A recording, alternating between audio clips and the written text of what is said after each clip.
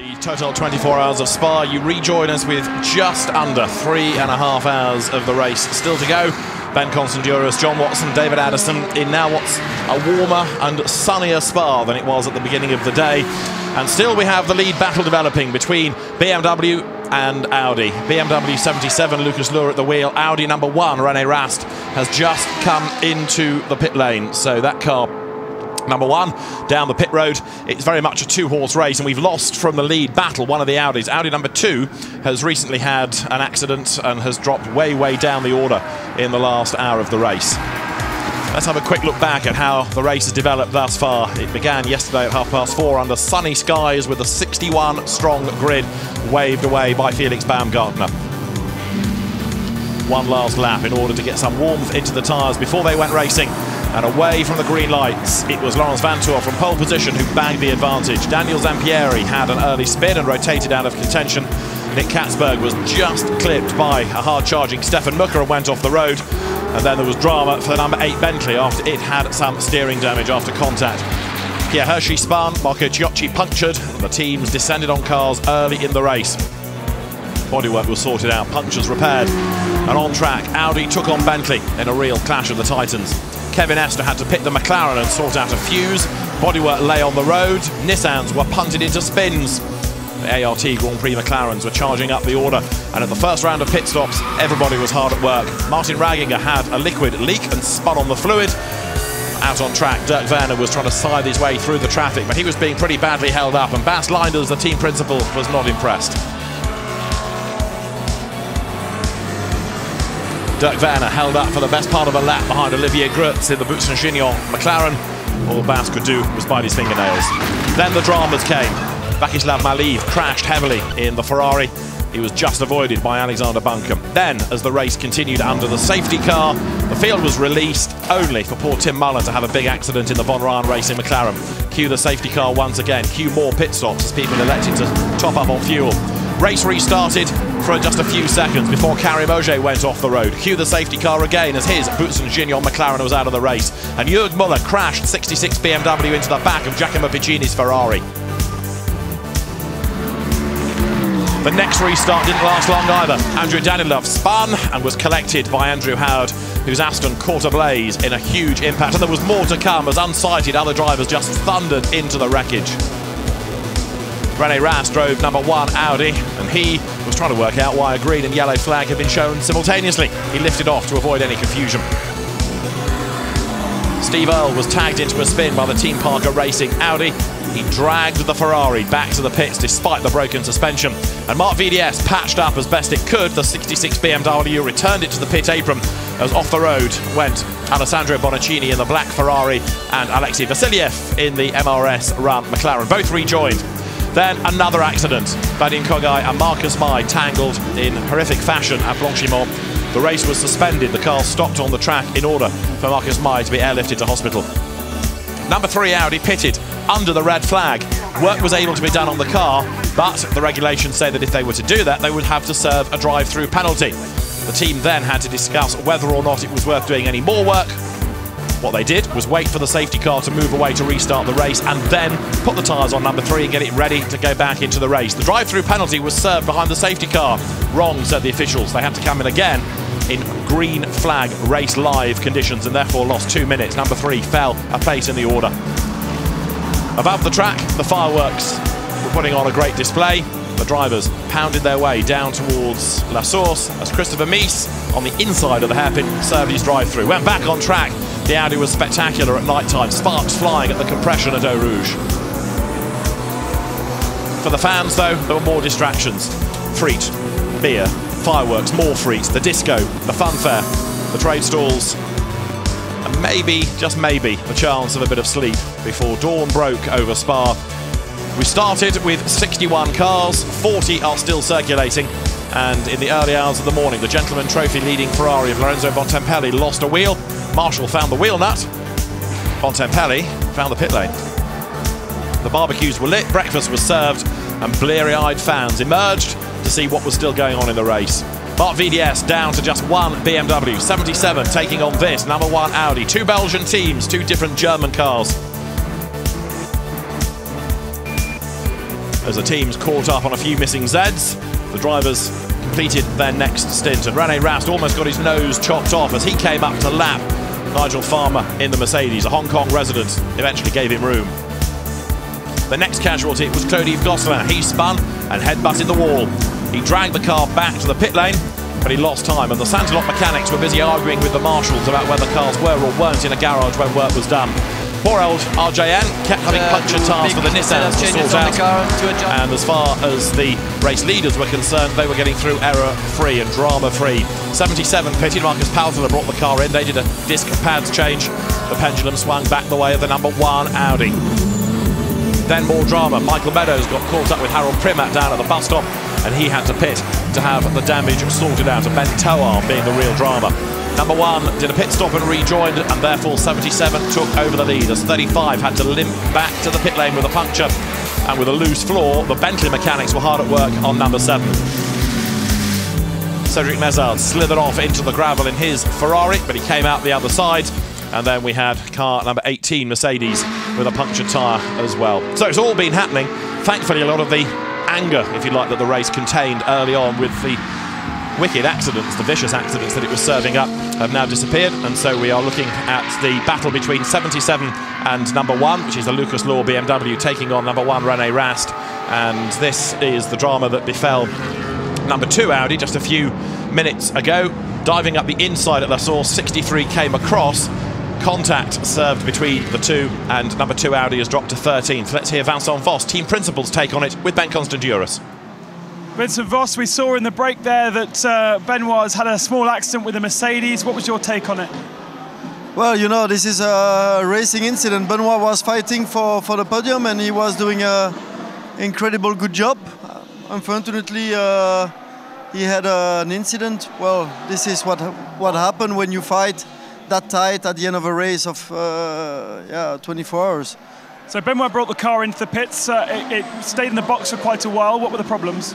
Yeah, 20 minutes to change a full corner. I think it was quite a great job from the guys. But okay, we are out of contention now for the podium. Okay, strategy-wise then for the car 1, and obviously 3 is in contention as well a little bit. How many stops left for them? Well, you know, we are trying to extend as possible our stint, but it will be difficult to go right to the end, and it will be difficult to fight with the BMW. But you know, we are working hard and we are fighting hard, and we will fight till the end. So 3 or 4 stops? The number of stops that we need to go to the end. Okay, yeah, thank you. Nice try, Ben. Nice try. We'll try and do some number crunching up here. I reckon it's got to do 3 more. But if they can get away with 2, then they're in the box seat. I think 3, and I still think the BMW is going to be stronger at the end of the race. I think the last stop the Audi will drop it back behind the BMW, but I'm happy to be proved wrong in this, as long as it's a great finish to the race. I think that on balance, your assessment is probably pretty accurate, and all that you can do in these situations, if you're slightly on the back foot, and Vincent Voss indicated that they wouldn't disclose how many more pit stops they needed to do, they would do whatever it took. But you can, as I've been talking about through this morning session now into the final 3 hours and 21 minutes, you have the option of lifting and coasting into corners, which on the fuel definitely has a benefit. It also has a benefit if you are marginal, and we know that the Audis certainly have had brake caliper or pad and disc changes. But in terms of your fuel, by lifting and coasting, that can make a contribution, and it does not necessarily mean you can't maintain a good pace. So right now we've got 77 BMW Lucas Lohr in the lead from the #1 Audi of René Rast, and then Christopher Mies in #3 in 3rd place. 26th is the Edward Sandstrom Audi, that is the Sandrock car. My choice for the top spot on the podium, but it's now 2 laps down. And then the first of the Mercedes, Maximilian Buch in 5th place, 3 laps down. And then you've got the first of the gentlemen, the Pro-Am cars, the Ferrari 53, and that's a competitive battle. The next 3 places are all battling for the honours on the podium. And right now, it's as much a chance of saying who's going to win that, because we've got to see Alexander Sim go back in, and they've used Alexander Sim like a SIM card on a phone. It's never been taken out of the thing. And it's a good tariff they're on with it. because he's really delivered, hasn't he? He has done a very good job indeed, Alexander Sims in 79. Now let's have a look at where we're up to with BMW's strategy. They have now done, in number 77, 18 pit stops. Number 1 Audi has done 19 pit stops. There is going to be another BMW stop soon, but I still think they are going to be able to get away with one less, or at least if you put that car through its last stop, it will be ahead of, it will be before the last stop for the number 1 Audi. I mean, all that BMW have to do, rather than what Audi themselves need to do, is run at the pace of the cars that are chasing you. And the BMW has got sufficient pace, particularly when it's in clear air. It does suffer a little bit, maybe more than the Audi does in traffic, but all they have got to do is match the pace of the Audis, and the advantage that they have in terms of pit stops and the number of pit stops and when they fall, they don't need to do an awful lot more. When Vincent Voss was talking about the need to get to the end, I think that end is going to be sort of on pure race pace. They're going to miss out by about 10 minutes, because if a safety car might save them now in terms of fuel if it's a longish one, but the calculations looking at it, they are 10 minutes away from being able to do this on 2 stops. They'll have to do 3 more. Yeah, I mean, that's going to trip them up. Great if you can organise a safety car to come in at a convenient time to suit your strategy, but those events are unlikely to occur. But at any time in the remaining 3 hours, 18 minutes and 20-odd seconds, there's no reason to believe we won't have a final safety car intervention. It is so unpredictable. Although we've gone through that very unpleasant phase the first 6 hours of this race, and you, I think, concur with my views on the aggression that we saw all through the field. Everything's now settled down, everybody's bedded in, and of course in this last quarter, we're almost halfway through the final quarter, people are looking to the end, consolidating, with the exception here of the second place Audi, René Rast. They're going to have to push, but in the process of pushing, you can save a little bit of fuel. Let's find out what BMW's strategy is going to be on this. Ben has managed to find Bas Linders down in the pit lane.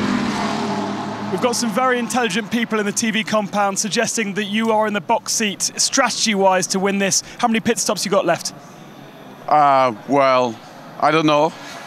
No, we have the same pit stop, I think, as WRT. So it will be very tight. That's why every second counts.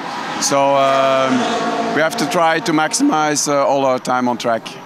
Do you think you have 2 stops left? Yeah, well, I think our last stop is a little bit shorter, but not by much. So, but they have a bit more speed. You know, their car's a little bit quicker than ours. So it's going to be difficult. But it must be nice not having to do any fuel saving for the drivers. They can just go out as fast as possible without fuel saving. Well, yeah, of course. For the drivers, it's nice to do that. You know, to go full until the end. It's a lot of pressure. So, but it's fun at the same time. Okay, thank you very much. Thank you. I'm not entirely sure Ben is being given the whole truth and nothing but the truth by either Bas or Vincent there, because they're both understandably playing cards close to chest. They're not giving anything away, they're not looking confident, and both, I think, are playing down their chances. Well, I think what is clear is right now the BMW is in the lead, and work based on your calculations, David, the window or the pit stop likelihoods for the BMW and the Audi, they're not overlapping, they're almost diametrically opposite in terms of where they are in the sectors. So we believe, principally you're very persuaded that they are in the strongest position. And my view is that now in the lead, and bearing in mind there's going to be another overlap when the BMW will make it stop, and then the Audi, principally the number 1 Audi, will get back into the lead of the race. The 3rd place Audi is 1 lap down, so it's almost out of it altogether, with some catastrophe on track, as we saw last night, where when cars would be in a line of either a train of safety cars or even worse, another red flag situation. That's the level of assistance that now that anybody outside 2nd place is going to need to put a challenge on the car we're just seeing the back end of, going through and exiting the Paul Frere curb. Now this is Lucas Luhr in the car, who can't yet find a way through the traffic, even though the marker is trying to indicate to get out of the way, and then he moves across a little bit, tries to get the apex from the corner. That is the 49 Ferrari, Jean-Marc Bachelier at the wheel. Now it gets out of the way, so that has been a scrappy lap really for Lucas Luhr. He was being caught in Sector 1 and Sector 2 because of the traffic. Yeah, I mean, it's the ebb and flow of this traffic situation is always going to catch you somewhere. I mean, you will benefit from it through a series of laps, catching and overtaking back markers. Then other occasions, you'll be penalised. You can't really always have clean, plain sailing, but you can manage it. And part of that management is ensuring that you use the strengths of your car to try and put yourself into the right position at the right part of track where your car's at the strongest. And that's where the thinking driver is capable of maximizing the potential of a car that may not have straight line speed that some of the competitors have. It's got lap time, and it's got other benefits around other parts of the track. So play to your strengths and don't let yourself get suckered into losing your momentum behind a slower car. One of the things that the BMW seem to be very concerned of, and Baz Linders especially, is the amount of Audis on circuit and the amount of Audis around him on circuit as well. Remember, each of the leading Audi cars, whether they're Pro or Pro-Am, do have an Audi professional driver in them, and Baz Linders, and therefore they will all be gunning, regardless of if they're 10th or 1st, for an Audi win. Baz Linders is aware of that. He doesn't have much support and backup in terms of cars on track for BMW, and therefore he's frantically pacing and calling people to try and say, please stay out of our way because we need to push, push, push. So there might be some Audi blockers unofficially, is that what we're suggesting? I wouldn't suggest that, but we did see that car pretty hard to get past, right? Yeah, funny that, wasn't it? Yeah. So numerically, you're absolutely right. There are far more Audis than BMWs, and I think this is one of the reasons why the Marc VDS team has this good following, not just in Belgium, but in GT racing generally, because it is really an underdog team, and it's been through the travails. Yes, it's had good results, and every year it comes to Spa and something seems to go wrong. I saw Maxime Martin a few minutes ago and he just shrugged and said, yeah, another year gone, but one day his victory here will come. But maybe this is for the team, at least, the year that Marc VDS can do it. There is a vast amount of support, and we are now, what, 3 hours, 12 minutes away. The car is in the hunt for a victory. And where's the next BMW? You've got to go a hugely long way down the order. They're down to 7th place. Yeah. To the Alexander Sim car, which is, of course, running in Pro-Am. Yeah. And they're not really interested, per se, in the battle for the lead. And maybe they could assist. But personally, I would be very surprised if anyone in the Audi team suggested applying blocking maneuvers. It would be very clearly obvious. And in that case, I think the team that was responsible would become into disrepute. And therefore, now the leaders go through, and the gap is coming down and down and down. It is 4.6 seconds. There is the number 1 Audi. So normally we've been talking about the lead trading on pit stops. This really, for the first time in many, many hours, is building up to a genuine fight on track. So if the lead changes on the circuit and the Audi starts to build up an advantage, that's going to help it in terms of pit stops. I mean, at one point, just before we had that midday break, the second place Audi, when they were both on track, was about 40 seconds behind. Where is that 40-odd seconds evaporated to? You couldn't do it in an hour. Not judging by the information we're seeing on screen. So both cars are lapping, depending on traffic, in the middle, in some cases low minute, 1 or 2 minute 22s. The last lap for Lucas Luhr was at 23.7. Again, traffic related. René Rast is driving the wheels of that car, currently in second place, 4.6 seconds behind. There you can see 3 laps, 1.5 seconds, 2.2 seconds, 1.6. That's not pace, that's traffic related. Now, is the BMW backing off to try to get away with only doing 2 stops? Fuel, not really the issue. It's down to driver time, because 65 minutes is a stint. But they've still got to manage all of this and get to the end. So we need to try and factor this in as well if we can. But still, I think the BMW is going to be very, very close, given the way the Audi is now going. But I still think the BMW is slightly the stronger. But let's see. We have got the team manager of car 63 being summoned to the stewards. This is the Adam Christodoulou, Jelmer Berman, Mike Parisi car. That was the incident, I think, that we might, I don't know, maybe I'm wrong. We did see a replay of the incident with Trillier when they had that collision, and that looked to be a fairly aggressive form of defence on a car that was further down the field as against a car that was competing or battling in the top 3. So there may have been some issues with that, but maybe something entirely different. So we'll see what pans out from that, as with a flash of the lights, René Rast, who has won, of course, the Spa 24 Hours, turns his way now up through the bus stop and makes his way towards the timing line. So the Audi getting a little bit closer in the first sector, and in the second sector will come across the timing line. It is now in traffic, and the gap is down to 2.8 seconds. Well, he's taken a bunch of time on that last lap. He's taken almost 1.6 seconds out of the leading BMW, and Lucas Luhr sitting there, his last lap at 23. René Rast's last lap across the line at 21.7. 2 minutes, 21.7. There is genuine pace in this Audi hounding down the BMW, and he's almost now within vapor. The whatever comes out of the exhaust of a modern racing car these days isn't the kind of Castrol fumes that we have known of days of yore, but he's that close he can now almost smell it, let alone see it. Turning his way through Le Combe then, so the lead battle with just over 3 hours to go. Just over one normal Blancpain Endurance Series race distance, isn't it? 3 hours coming down now to Bruxelles. There you've got the two lead cars in shot, and René Rast hunting down Lucas Luhr, whose last lap was a 2:23. Partly that was traffic, but bear in mind that Audi throwing caution to the wind here, because if number one were to go off or have a problem, number three is in third place, and that can then try and step up to the plate. It's a lap down, but it could just get back into the equation. And what was really frustrating for BMW is that as soon as René Rast vacates the seat, you've got Laurens van Voor to fill it, and then Marcus Winkelhock just to top it all off.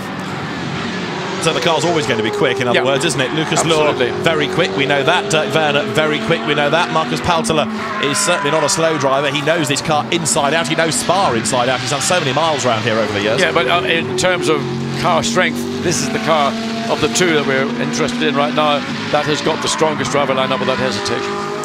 So out of campus they come, past the college on the inside of the track there. You've got the kart track to the right and the overflow paddock, and then you go left through the Cours Paul Frère.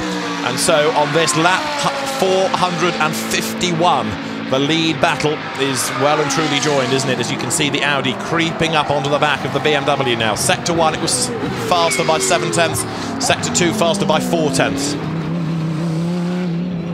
Out of the bus stop, the chicane with the pit lane, entry lane behind, and then over the timing line comes BMW, comes Audi. 1 second between them.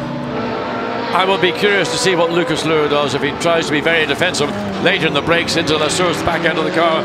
Just steps sideways momentarily.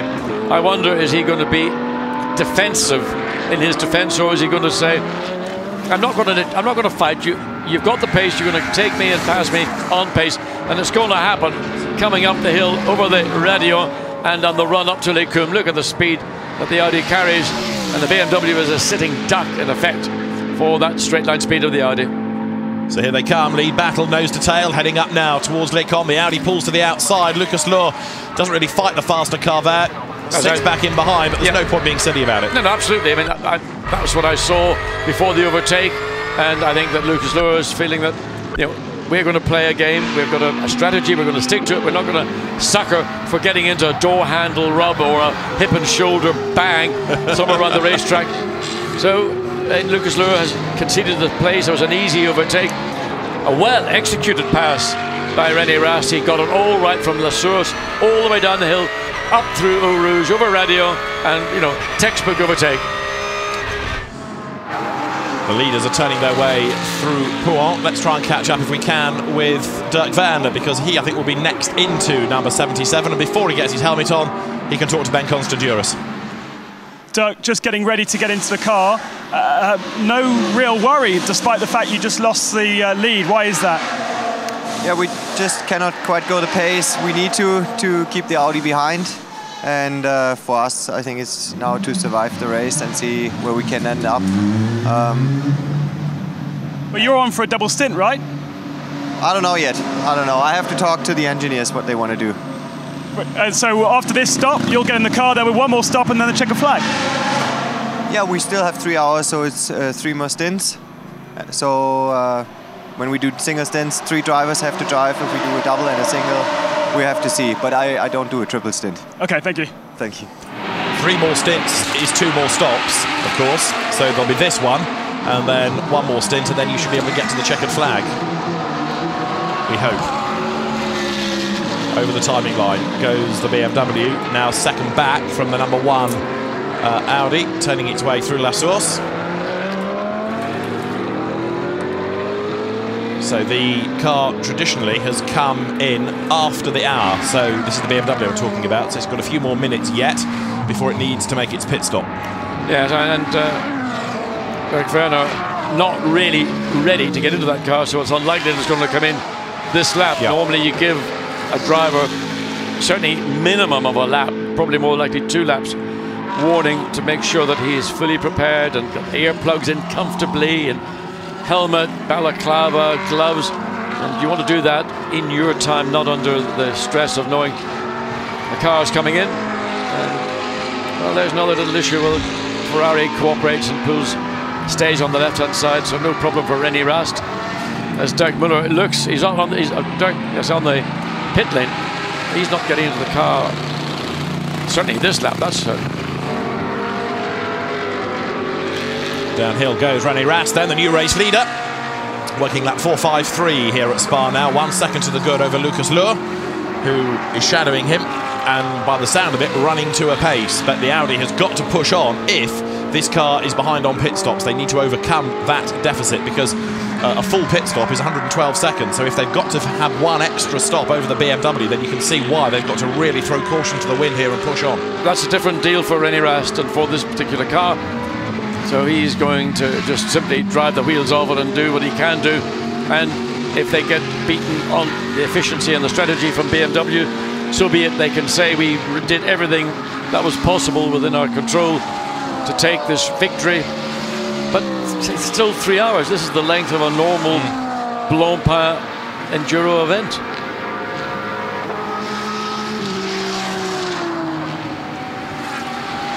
There's the car that... Is that the car that is leading? It is. That's the lead car in the Pro-Am, the 2 Ferraris. John, just thinking about the strategy, and yes, they potentially can do 1 less pit stop, but there is that last lap, the Audi was 2 seconds a lap faster, and the gap for the time it takes to do a pit stop is just under 2 minutes. So with 2 seconds per lap, we've still got 3 hours going, which is a good amount of laps. Surely they can win this actually on pace alone without this strategy. Well, I mean, it's a question of, you have to make a judgment on what's going to happen, and I think that those 2 seconds were partly due to the traffic that Lucas Luhr had to find his way around. It's a long game. BMW are going to play a long game. Audi's game is very clear. They've just got to go as hard as they can and try and ensure that they get themselves into a position where when we get to the last round of pit stops, they're not caught back-footed or wrong-footed.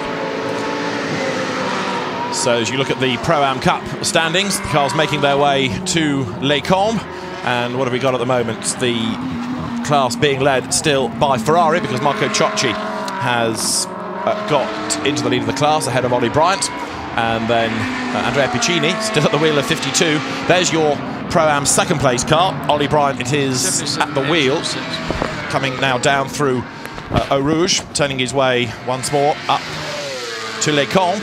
And the Curiacos run BMW is now with the historic racer at the wheel. In fact, we've just had that lead change, because now Ciocci, yes, is ahead of Ollie Bryant, who's busy working his way through traffic. So second in Pro-Am is the Barwell Run car, and then for third in the class, Piccini in the Ferrari.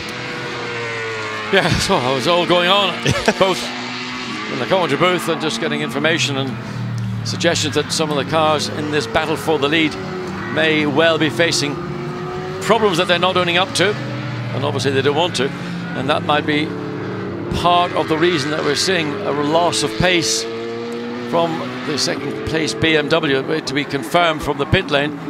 But it might be that they have an issue which they, if they wanted to rectify, would mean a pit stop. So as the Curiacos car works its way towards the timing line, this is the one that's third in Pro-Am. You're looking at the Skippy Ferrari. Andrea Piccini is the man behind the wheel of the car that at some point we are convinced Craig Lowndes has been near, at least. Yes, well, I saw Craig was coming back up to the commentary booth and asked him and said, what's going on? I mean, we've been waiting to see you in this car. And he sort of, well, you know, And I said, are you going to be, he's in the cylinders overalls, are you getting back in again? And I thought the feeling he gave me was that it's unlikely. And I sensed there's a disappointment now. Obviously a team's got to, in the case, there are second place, no, the first, I beg your pardon, leading the category, the Pro-Am category. They want to use the talent that they've got to its most efficient. And if they've got 3 of the 4 drivers that are performing better than the 4th driver, then they're going to focus on those 3 drivers. But it would be a big surprise to me that that was the case. You would want to do another stint. And of course they've also got to factor in the maximum driving time available for the others and the minimum available that he has to do under the regulations as well. So there's some juggling to be done here. Yeah, impression I got was he didn't think he was going to be back in the car. Okay, shame that, but he's certainly been an asset to the event. Come back again, Craig. And I think, I mean, I asked him what about the future, you know, and I think that it's very clear that there would be an opportunity, he would take it. He would like to do some more endurance racing. And these cars, you know, quite a different vehicle to the Aussie V8s that he races back home and some of the international events that they go to. It's been an experience. It's been, you know, a toe in the water to get a feel for it. And, you know, coming from a car which is a very, very manually sort of controlled car in the Aussie V8s to a very much more sophisticated European GT car, they're quite different. And you just don't switch off and switch on immediately, particularly on a long circuit and a track like Spa with all the subtleties and you know, fundamentally difficult areas on the racetrack. And of course, bear in mind that within this team are people that live and breathe Ferrari 458s, real specialists. They're always going to be that little bit quicker, and Craig's got to measure himself against them. He can't expect to just walk in and be absolutely on their pace. Well, things such as ABS, which is something everybody would in a road car today accepts as being a normal feature in the car. Traction control, maybe something you get more on a high performance range of cars. But understanding those 2 issues and being able to make use of them and benefiting from them, as opposed to never having really experienced them and then having to learn what the benefits are and having to work around it. Great shot of the Bentleys there, running together. What a great photograph that would be. And it's 7 ahead of 8. Up the inside, 7 is Stephen Kane, 8 is Duncan Tappy. They are 2 laps apart, with 7 ahead, not only on the track, but also in the classification. So Bentley coming up over the line. Poor old number 8 really has had the ropey luck this year, but I'm sure it's going to change before the end of the season. Nürburgring, the last round of the Blancpain Endurance Series, as up the inside goes Stephen Kane, who said early on in the race, we're going to get this car home, even if it's on 3 wheels. Well, I think they're happy with the fundamental reliability of the car. They just got issues in the opening laps with the number 8 car particularly. It's still not entirely clear how the steering rack got damaged, but it has to have been a contact from another car and a very unusual problem to have to deal with. And then Stephen Kane also in one of the safety car interventions, or prior to the safety car intervention, going through the carnage up at the top of Radio, somehow or other debris severed a brake hose. You can't make that up. Exactly. What did they do? A 30-hour test or something pre-event, and yet that's the little thing you can never legislate for. Well, it's easy doing a 30-hour test because you're the only car on the track. Exactly. You're not having 60 other cars, and the kind of 6 hours of the opening part of this race that we saw, which was, I mean, just not quite shell-shocking, but pretty bad. Back on board with Stephen Kane. John, talk us round a bit of the lap. And Stephen's coming down to Pool. Let's listen to see. Yeah, obviously it has to lift on the entry. I don't know whether there was much of a brake, might have been just a little dab of the left foot onto the brake. Then let the car run way wide on the exit, as we see the number 2 car in the pits. And this is a driver change. Frulier's got out. Then we go back on board with Stephen Kane out of the Fania chicanes, then down to this campus part 1, part 2. Always a corner falls away from you, a tendency for the car to run out wide. You catch the curb, then coming back again and accelerating all the way through. And if you can go flat through the second part of campus, that's a big advantage because it gives you the run, the beginning of the run for this whole section, which is pretty much climbing all the way. It sort of levels out a little bit as you enter the first part of Blancpain, then the second part, and then clearly is climbing uphill all the way up to the bus stop chicane, and just get to pick your apex and turn the car in. get off the brakes early, let the front wheels do their job. Car looks perfect. I mean, the exit coming out of the bus stop, the car looks as good as anything else out there. Stephen Kane's last lap, 2:22.8. He's running quicker than Lucas Luhr in second place. He's running quicker than the lead Pro-Am Ferrari. I mean, Stephen is doing what we've seen him do at Silverstone, particularly at Paul Ricard, dragging a performance in the closing stages of this race. Just under 3 hours to go. Whether he can catch and overtake the number 2 Audi of what's is now in the pit stop anyway. Now see the number 3 car in as well.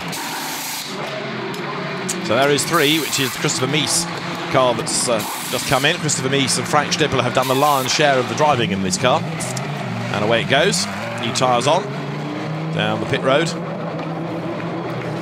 And a round of applause you could hear in the background. So the mechanics very pleased with their efforts, motivating one another by congratulating each other on a job well done. Was that the 26 Audi going out just ahead of it? I couldn't quite pick up the tail light. I'm not sure. There was something whitish, which would be the colour of the Santa Lot car, but if it was, that would have been an even better stop for Santa Lot. Oh, back end slightly steps out for Stephen Kane, but very quickly catches it, and let's listen again.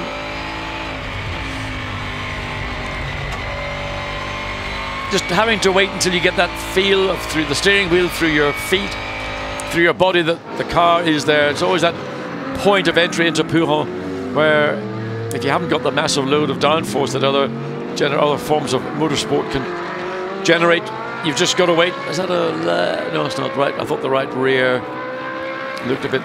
That seems to be okay. Gentleman Trophy class leading Ferrari. This is Peter Mann at the wheel of it. The car is in 25th place, the AF Corsa Ferrari in the Gentleman Trophy. Peter Mann, Alexander Tucken, it's a senior, Francisco Guedes and Cedric Mezar. And it's had a very good run. It's had the odd trip through the gravel, but by and large, he says tempting fate, this car has gone very strongly indeed. Well, you could see visually the pace of the car through Eau Rouge and Radion is, let's say, slower than the very quickest. But you know, a gentleman car like this, it's not here to be the quickest through Eau Rouge and Radion. It's here to try and achieve a podium in its category, and principally to finish this 24-hour race. You talk about gentleman drivers, and you've heard in the interviews over the course of the race the pros making reference to the gentlemen. These are not hopeless people. These are drivers that national level, club level racing have achieved quite a lot, or in historics they step up to this form of racing, and the Gentleman Trophy exists to give them something to aim for. But in their own right, at their own level, they are solid drivers. And yes, okay, there are going to be occasions where they wander into the path of a quicker car, but Julian Westwood, for example, is certainly not, if you like, one of the amateur gentleman racers. Julian himself in his youth was a Formula 3 racer, a career saloon car driver. These days he works with Team Parker Racing as a driver coach, and that helps with the logistics of the team. So Julian is somebody who's graded such because of his results in the past, as Bas Linders dashes into the Marc VDS garage. That looks a bit urgent. It was extremely urgent. I don't know what the problem is, but certainly, and we just see Dirk Werner getting his helmet on, but very exercised indeed. I've never seen Baz move that quickly in all my years of knowing him, to be honest. No, he normally moves far more stealthily than that. There is 77 Lucas Luhr working his way through. Dirk Werner is going to take the car over, as we've been hearing. And I just wonder, is this suddenly a late call from Lucas Luhr saying, I'm coming in this lap, and we saw Dirk Werner in the back of the garage putting his helmet on, so maybe that is the reason why we saw Bas Linders sprint across the pit lane. There is Werner with the helmet, getting all the bits that a driver has, the radio attachments, the drinks bottle attachments, putting his gloves on now, and the Lucas Luhr BMW within about 25 or so seconds is going to be driving down the pit lane, and a driving change is going to take place. Howard Blank, you're looking at third in the Gentleman Trophy. And I think, from what I'm hearing from the pit lane, that Bas Linders was concerned to know where Dirk Werner had gone to. But I think all is well. We know where he is. He's at the back of the garage getting togged up. But I think Bas was just being very keen to go and find him. Yeah. No, but I think the reason he was keen was because there may be, we wait to see whether Lucas Luhr has come into the pits or not. We think he has gone past. But when you see the team principal as exercised as that, there is a sound reason. And it's not because Lucas Luhr is not coming in, it's because there's a very strong indication he might be coming in, and they want their driver, their relief driver, to be fully ready to step into that car. The driver that they thought was going to get into the car was being interviewed by somebody else, and that's why they couldn't find him. This is what I'm being told by the team on Skype, but let's go and find out a bit more, because Ben Considouris may be able to shed more on this. Yeah, interesting one. Dirk Werner ready to get in the car, all helmeted up, but Baz Linders ran off to go and get Marcus Paltela, who seemed a bit confused because he's not due to drive, but now is getting ready. So both drivers are ready to jump into just one car. Okay, and I gather as Baz was looking for Marcus Paltela, he was off doing an interview for somebody else. And that's exactly, why he was in the media concerned. centre, yeah. Yeah, right. The obvious place to find your driver, isn't it, Ben? So I wonder what, well, unless this is to get Marcus Paltela's last stint and then put Dirk Werner in at the very end. I mean, certainly Dirk Werner will be maybe the quicker of the two options. And I thought I caught a glimpse of, if you look in the Audi garage, those dolly jacks outside the BMW garage. I wonder, is that going to see the car being spun around and pushed into the garage to do whatever they want to do, rather than just simply doing a driver change, refuel and tire?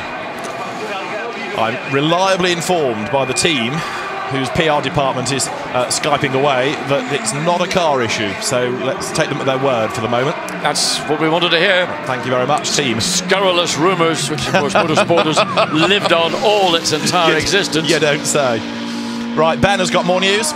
The things that you thought were jacks were actually where they put the wheels in, so they hold the wheels from rolling away in the pit lane. That's what they sort of look like, jacks, slightly concave pieces of metal, and they'll hold the wheels for the pit stop. And they're getting ready for the pit stop. They have two drivers helmeted up, but Dirk Werner is now taking off his helmet, so it looks like Marcus Paltela will take the next stint. And the car's going to go over the timing line. That will do 4:59 laps. I'm thinking it should be in on that 4:61, so it's got 1 lap, possibly 2 laps to be on schedule before the pit stop, Ben. And this car has fallen now 9 seconds behind the race leader, René Rast. So Rast has been consistently in the middle low, 2 minutes 22. The last lap for Lucas Luhr, 23.9. And the time is just simply a bit like a sand timer, ebbing away. And the longer you look at it, the quicker the time seems to pass. So Baz Linders has done his athletics, he's found his drivers, he's got them where he needs them to be, and when the car comes in, let's find out if it's purely going to be a routine stop, or whether Skype is about to elicit more information from Marc VDS from the pit lane. There's the team, they're ready. It's surprising that Marcus Paltela would be in the media centre giving an interview. I mean, why not just simply have the interview done in the garage? Why not do it? I mean, to get from the garage to the press room is a bit of a stretch, depending where you are in the pit lane. So, all a bit stressful in these closing hours. And needlessly so.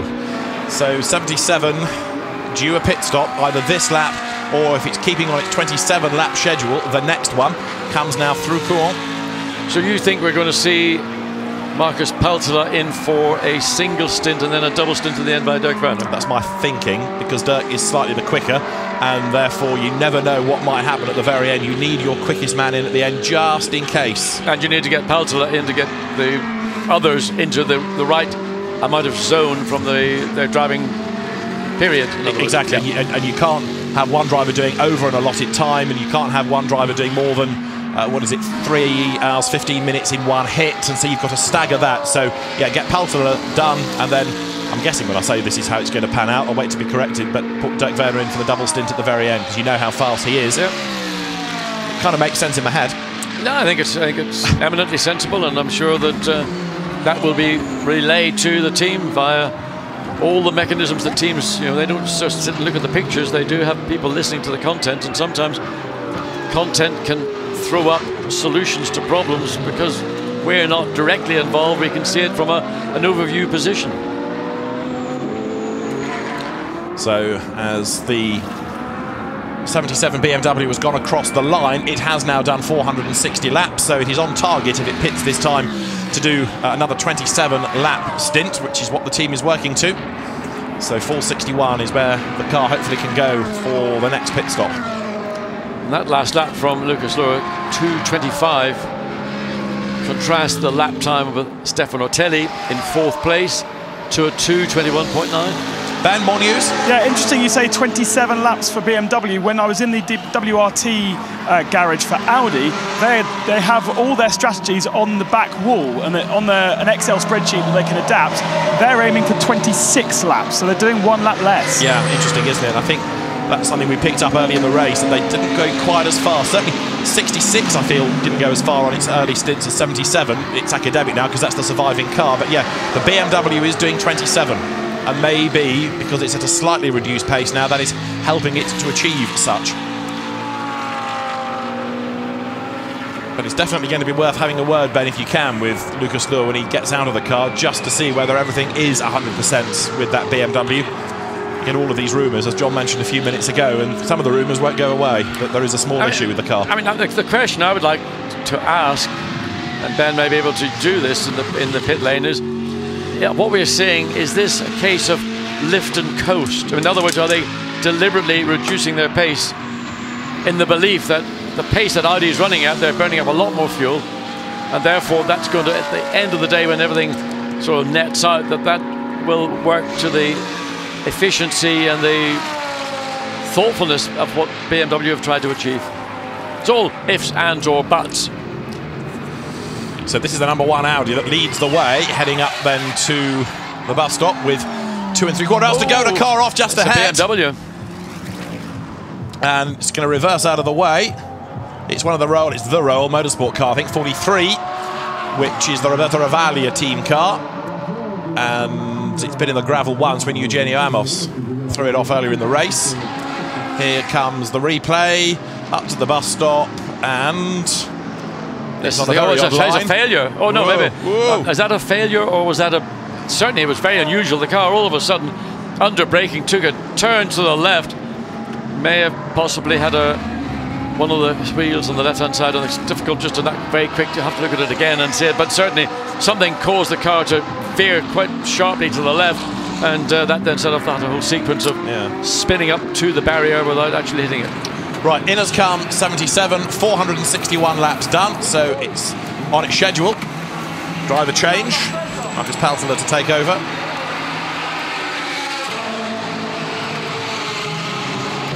Lucas Luhr is the man who's got out, helped strap in his teammate, his co-driver, and Stefano Comandini, after his dramas, has brought the Royal Motorsport car in as well.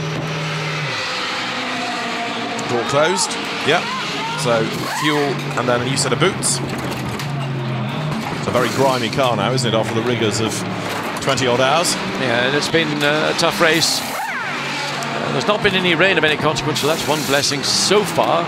Looking skyward, there is quite a lot of high cloud, and that I think, of course, they're going to be sufficiently high that's going to pass by without visiting the circuit.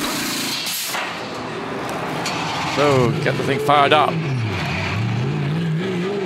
Marcus Paltler makes his way down towards the pit lane, and then the swing around the inside of La Source, and then all the way down the other side of the pit complex. So I reckon that BMW's got to do one more stop, and the Audi has to make 2. So see whether that pans out that way. So you're suggesting that with 2 minutes 41, the next time the BMW comes into the pits, it'll be at 1 minute 41-ish. I don't think it can do it. It can't do. It's not going to do a 1 hour 41 stint on 1 tank of fuel and 1 set of tyres. No, you're quite right. So it's got 1 extra.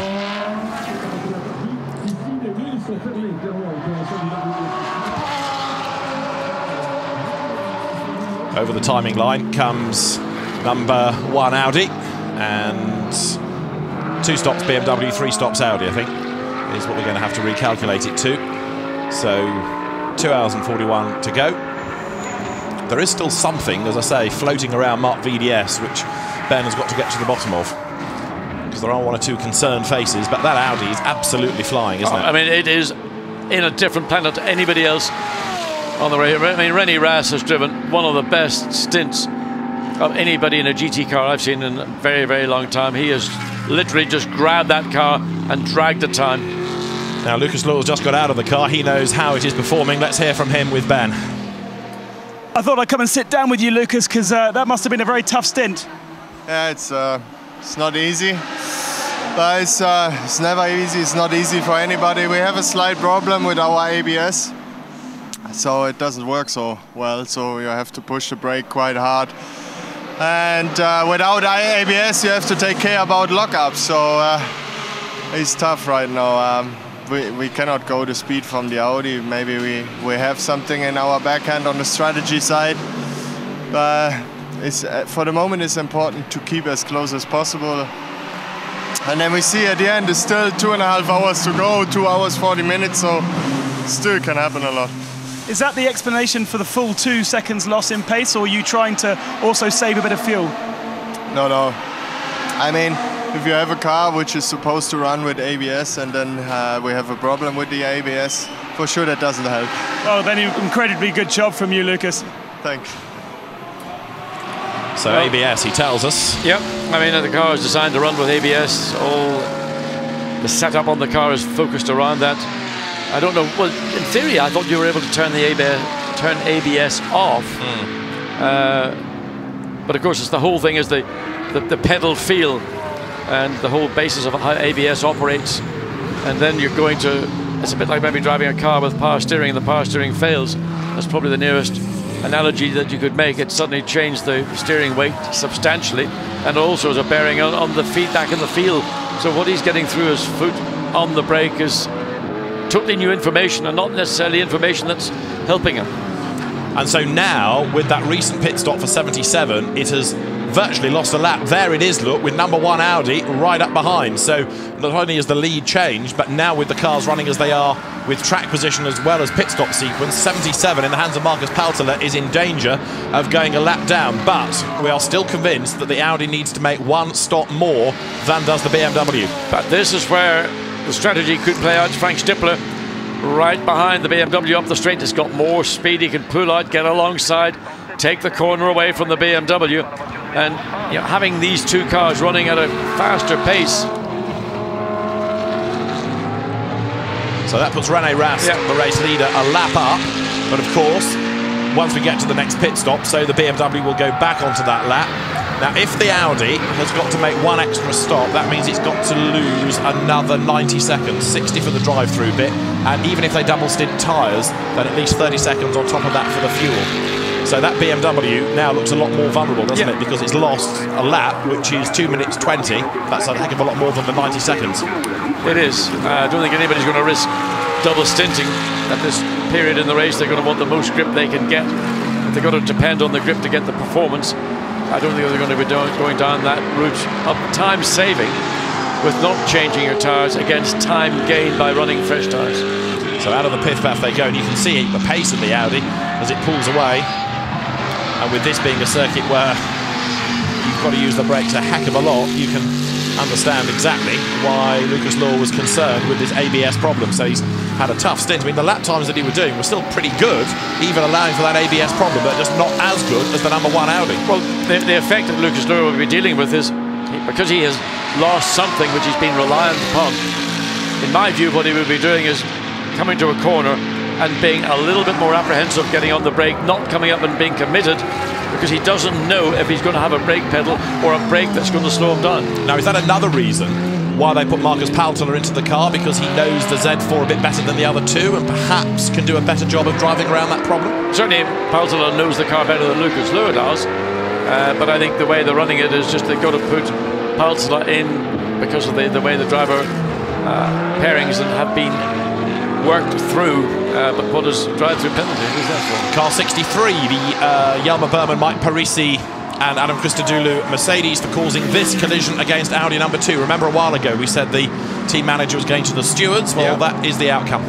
Yeah, and one would probably think it's fair because it was avoidable, and the Mercedes did squeeze the Audi, and that car was certainly a podium car. 84 pits, which is Nico Verdonk out. I think Ben Schneider probably gets back in now, doesn't he, on the rotation? Nico Verdonk, the Belgian driver. This car has been there or thereabouts in the top 10, but it's never sparkled in the way that it did last year. The sister car, 85, Max Buch at the wheel of it, is up into 5th place now. Yeah, they've worked their way through the field, again, in a fairly sort of unspectacular manner, unlike what we saw last year. They just worked away at it, been consistent, kept out of trouble. And if you haven't got pace, then you've got to use all your other strengths, and that's what they've done. So there is 84, which is in a moment going to drop down and rejoin the race on a new set of Pirellis. In the meantime, we now have a lap between the two race leaders. So what has for much of the morning been seesawing back and forth now, admittedly with an extra pit stop to be taken, does look a lot more likely for Audi, given the way that the time has ebbed away from the BMW, really in that last stint, wasn't it? Yeah, I mean, we were getting some information, not from the pits, but through other journalistic sources, which indicated that there was a sensor problem, but there was no directions to whether the sensor was an ABS sensor or... And Winkelhock's coming, Winkelhock's going to get in. So number one is coming in early, isn't it? It's going to be slightly short when it last stopped, that car. It's on its 465th lap. Oh, it's only going to be slightly early. It's only going to be slightly early by about 3 laps. So it will be early, but not by very much. Not by very much. In he goes, Rennie Rast. Great stint by the German driver in the Audi, and that was impressive. So that is going to be, as he comes over the timing line, the end of 465. Indeed. So it's 3 laps early. 23 lap stint. It's not too bad. Interesting as to why it's coming early, though. That's the next question for Ben, really.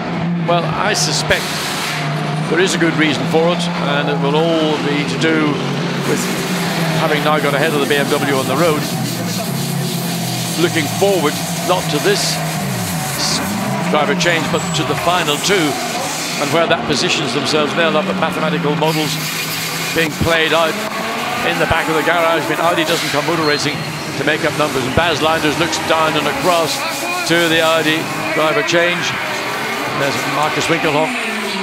He's getting into the car. You can see Lucas Luhr, just the exhaustion on his face.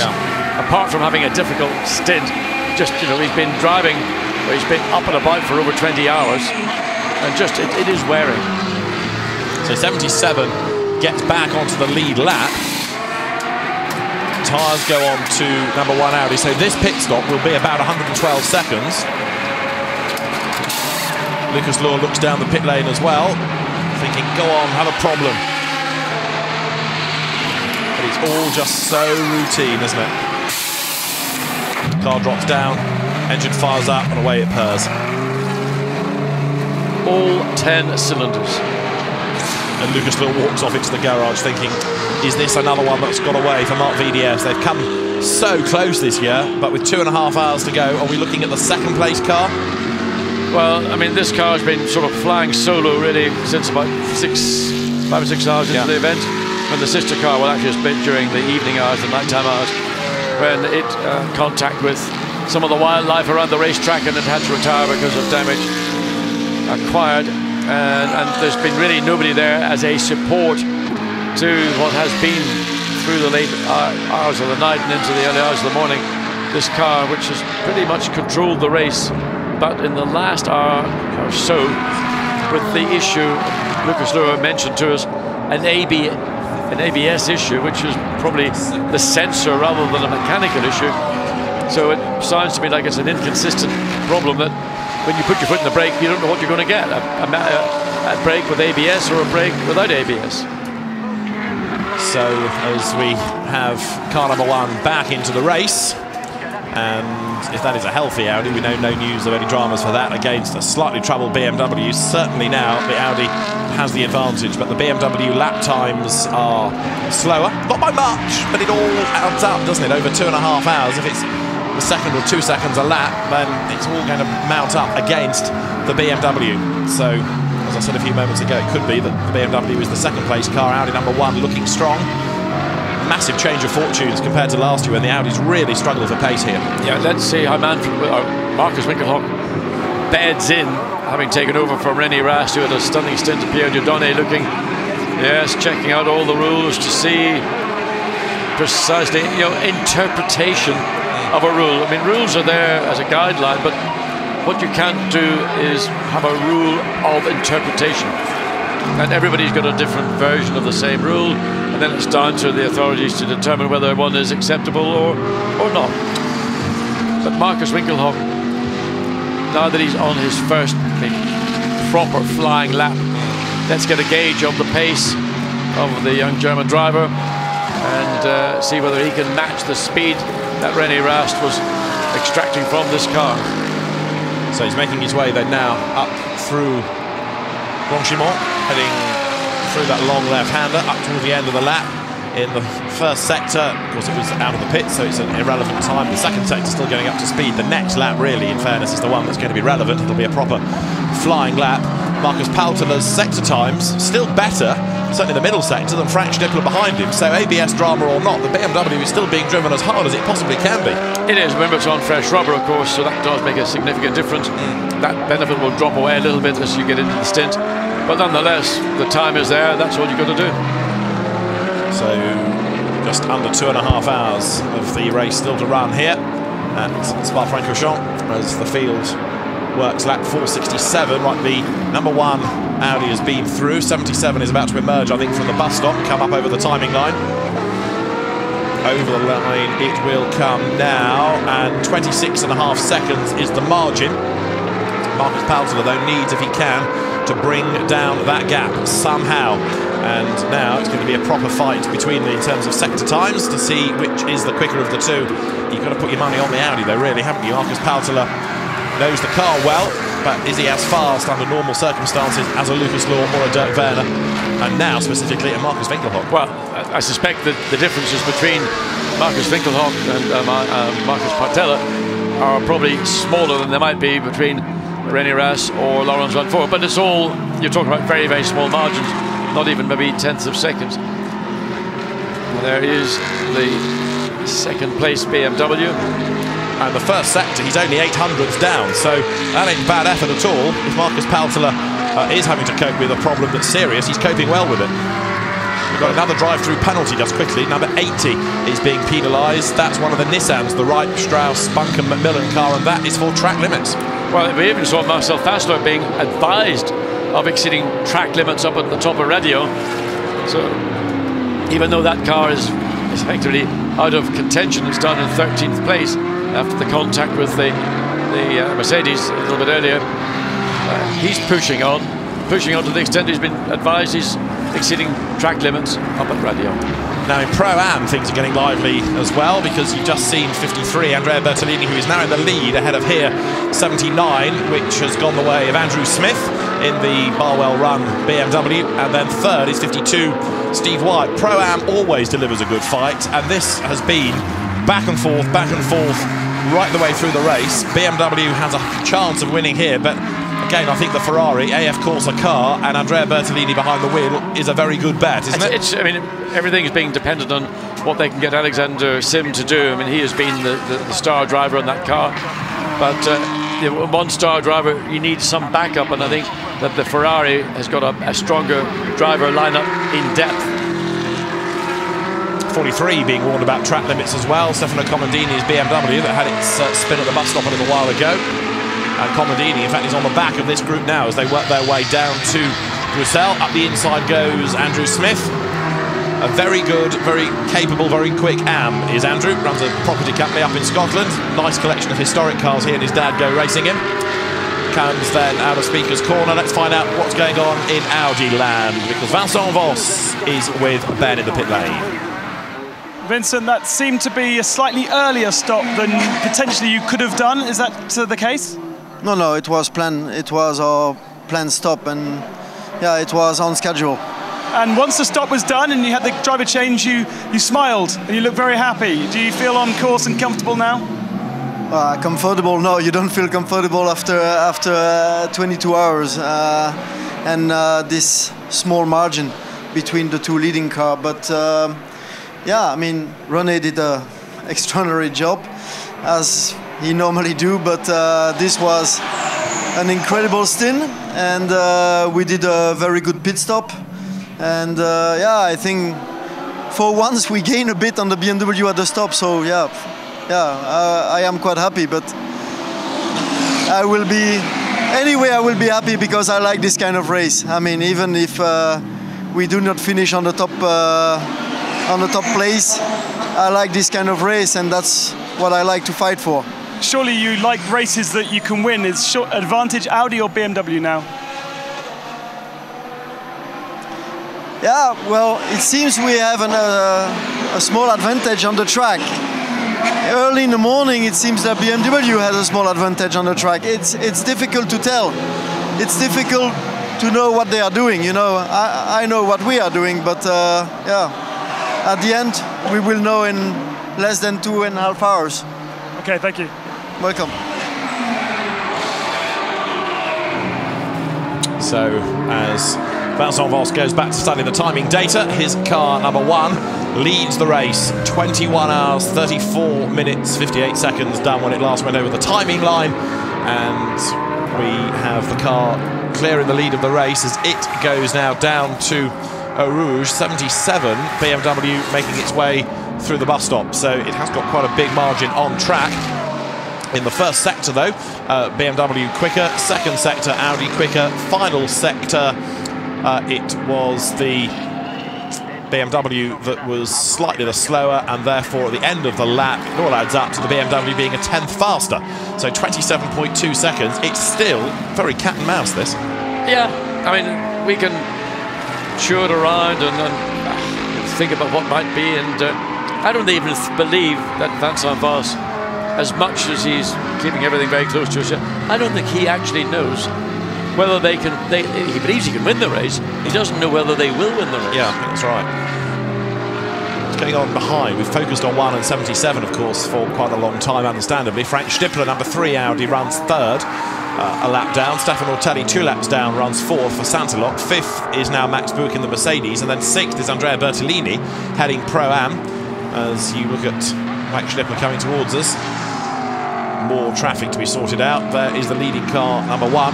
Behind Bertolini is Andrew Smith and then Steve Wyatt. So the gap between the leading Pro-Am cars is only 22.7 seconds. Andrea Bertolini ahead of Andrew Smith. There's not much in it in Pro-Am. But number 1 Audi turns its way then now up through campus. In the first sector, 4/10ths gained over the BMW. But of course, it's always a bit hard to know whether that's purely down to traffic or whether it's down to something else in the car, isn't it? Yeah, but we only can see one car at a time. We don't have the ability to see 2 cars, different parts of the circuit on the split screen. But you would like to think that mostly it's the ebb and flow that you get in a long race with traffic, and you have to make compromises just simply because that's the only option. We have one page of the timing where a GPS map is offered up and you can plot the location of a car. It does seem as though 77 is surrounded by more traffic than is number 1. And ahead of number 1 on the road, look, is number 3 Audi, which is about to go another lap down, but I suspect will be an easier car to lap than it might turn out to be for the BMW. Well, remember, the Audi's got the straight line performance. BMW is quick in other parts of the track, but you're not going to be able to do the overtaking in the other bits of the track. It's going to have to be normally, for example, a good run through Eau Rouge, up through Radion, through up the Camel Straight, and plant your car on the inside going into Le Coum. Well, that isn't going to be an option. Not a competitive Audi, either that's running in the lead or running in 3rd place. And of course, an Audi is not going to make life hugely easy for a BMW to come past. Over the old start and finish area comes 77. So Marcus Palter at the wheel. His last lap was a 2:23.6, only 4/10ths down on the Audi, but really it needs to be 4/10ths up, doesn't it? If that was traffic that cost him 4/10ths, then he didn't do a bad job in that. It's a huge time loss that could have been a whole lot worse. Heading up then to Les Combes now, there is the BMW, and behind is 63, which is Jelmer Berman back at the wheel of the Mercedes that had to do that drive-through penalty for causing a collision just a little time ago. So Audi leads here at Spa, number 1, Marcus Winkelhock, the man behind the wheel.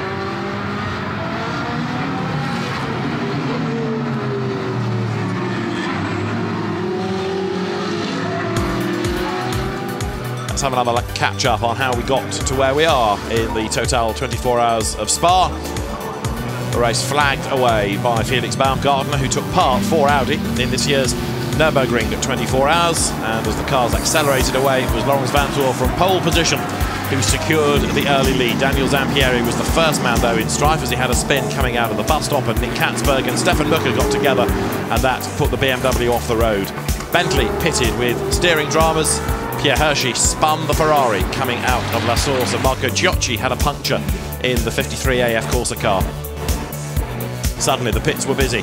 On track, side by side, Audi and Bentley ran together with Guy Smith losing a place, and Kevin S had to pit and try and change a fuse himself in the ART Grand Prix McLaren. Captain Masachio got tapped into a spin by Martin Ragginger. He was given a drive-through for his pains, and the pit lane was a very busy place. Ragginger then had fluid loss, spun on the liquid, others ran wide, and in the traffic, Dirk Werner was very busy indeed, trying to work his way up through the slower cars. And Bas Linder's not very impressed about the driving standards of some of the back markers, particularly Olivier Grutz and the McLaren, who got in the way of Dirk Werner for the best part of a lap. But then the race turned angry. Off, first of all, went the SMP Racing Ferrari, just avoided by Alex Buncombe.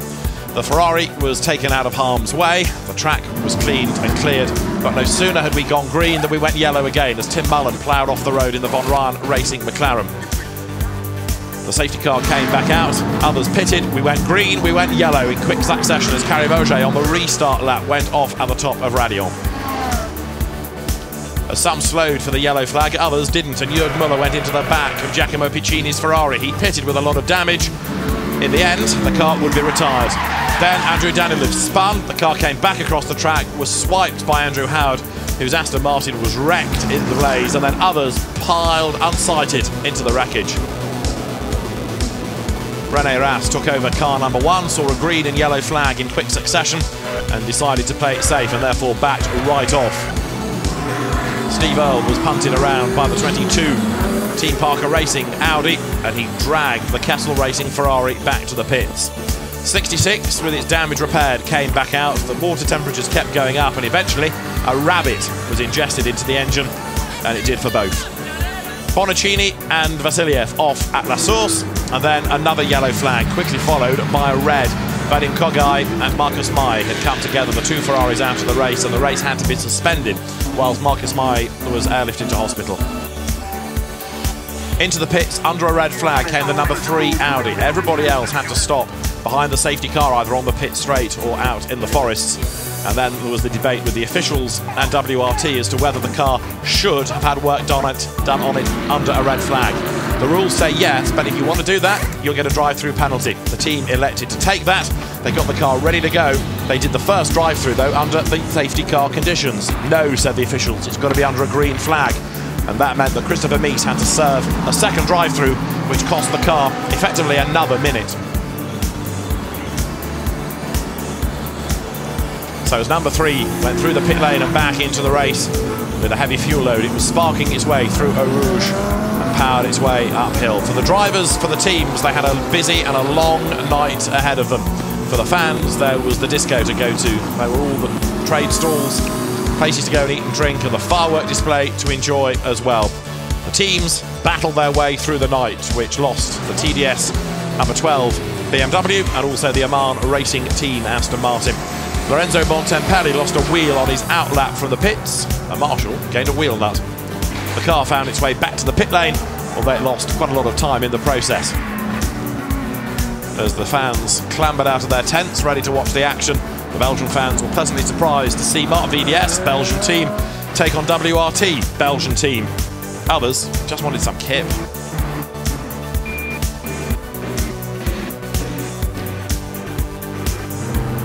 René Rast hustling on in number 1, almost came to grief with Nigel Farmer in the Mercedes. He went for the inside line, but it just did not pay off for him, and eventually Farmer got out of the way. Then we had another brief safety car period after Claude-Yves Gosselin head-butted the wall coming out of Blanchimont with a lot of front damage. Santilok had a discussion with the race officials. Nissan had to change yet more punctured tyres and brake discs. Some of them ablaze had to be sorted out by Black Falcon. We had a real spate of punctures in the early hours of the morning. 77 BMW now left to uphold honours of Marc VDS and indeed BMW generally, pitted for a new set of tyres. And Harold Primack got on board his Mercedes only to get involved with Michael Meadows when he spun.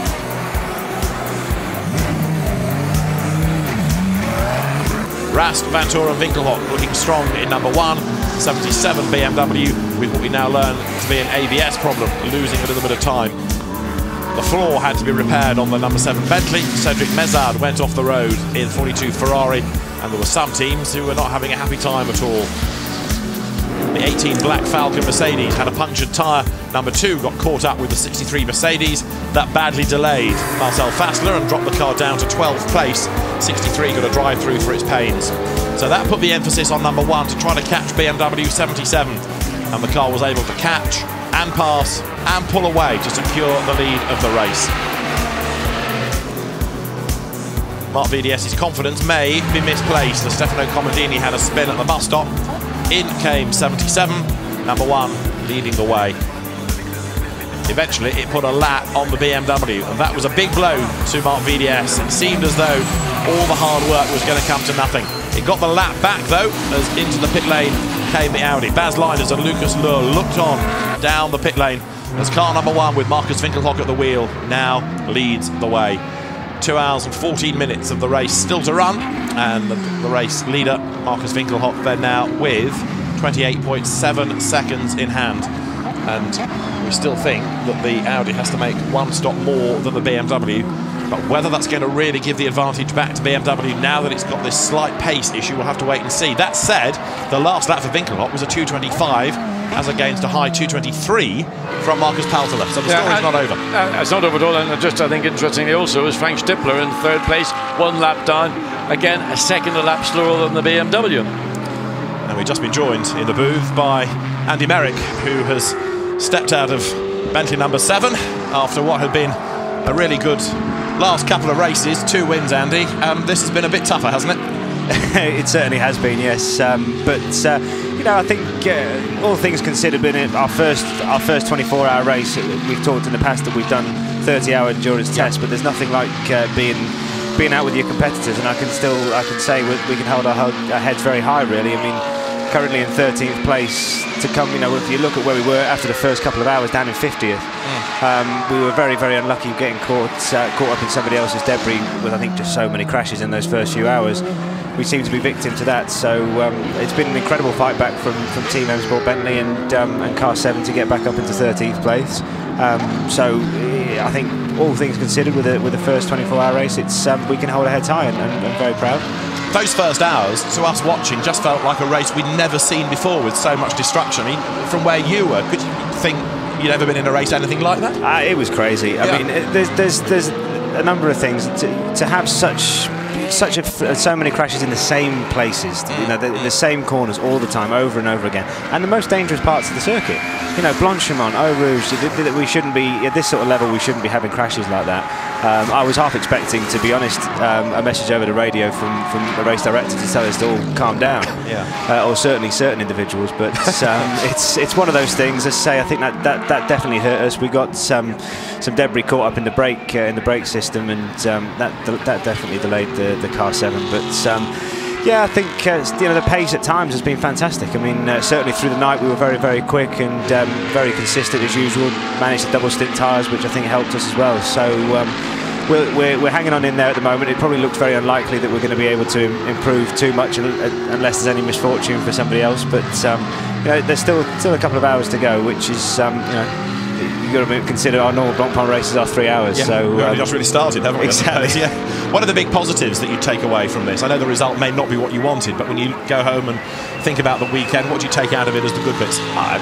So much, because you know, we've got so much more data now to go back and for M Sport and Bentley to have a look at, to be able to analyse. I mean, just simple things like, you know, with is there a way of stopping that debris getting into the braking system that we had, which you don't get in private testing? Sure, because you're the only car there. Because of course you're the only car, so there might be 2 cars there. So yeah, the team have done some fantastic pit work, you know, as usual, as they have done all season. Really, they've shown that you know, they're not only race winners in the world of rally, and they're here to stay as winners in motorsport. So there's a lot that we can take, and we're growing as a team. I think, you know, it must be stressed that first 24-hour race in a race that's as competitive, you know, in a one makes, you know, series, in fact, all the cars are the same class. In fact, it's not like Le Mans where there's P1, P2 and the different GT classes. I think to be so competitive, and you know, it's not bad at all.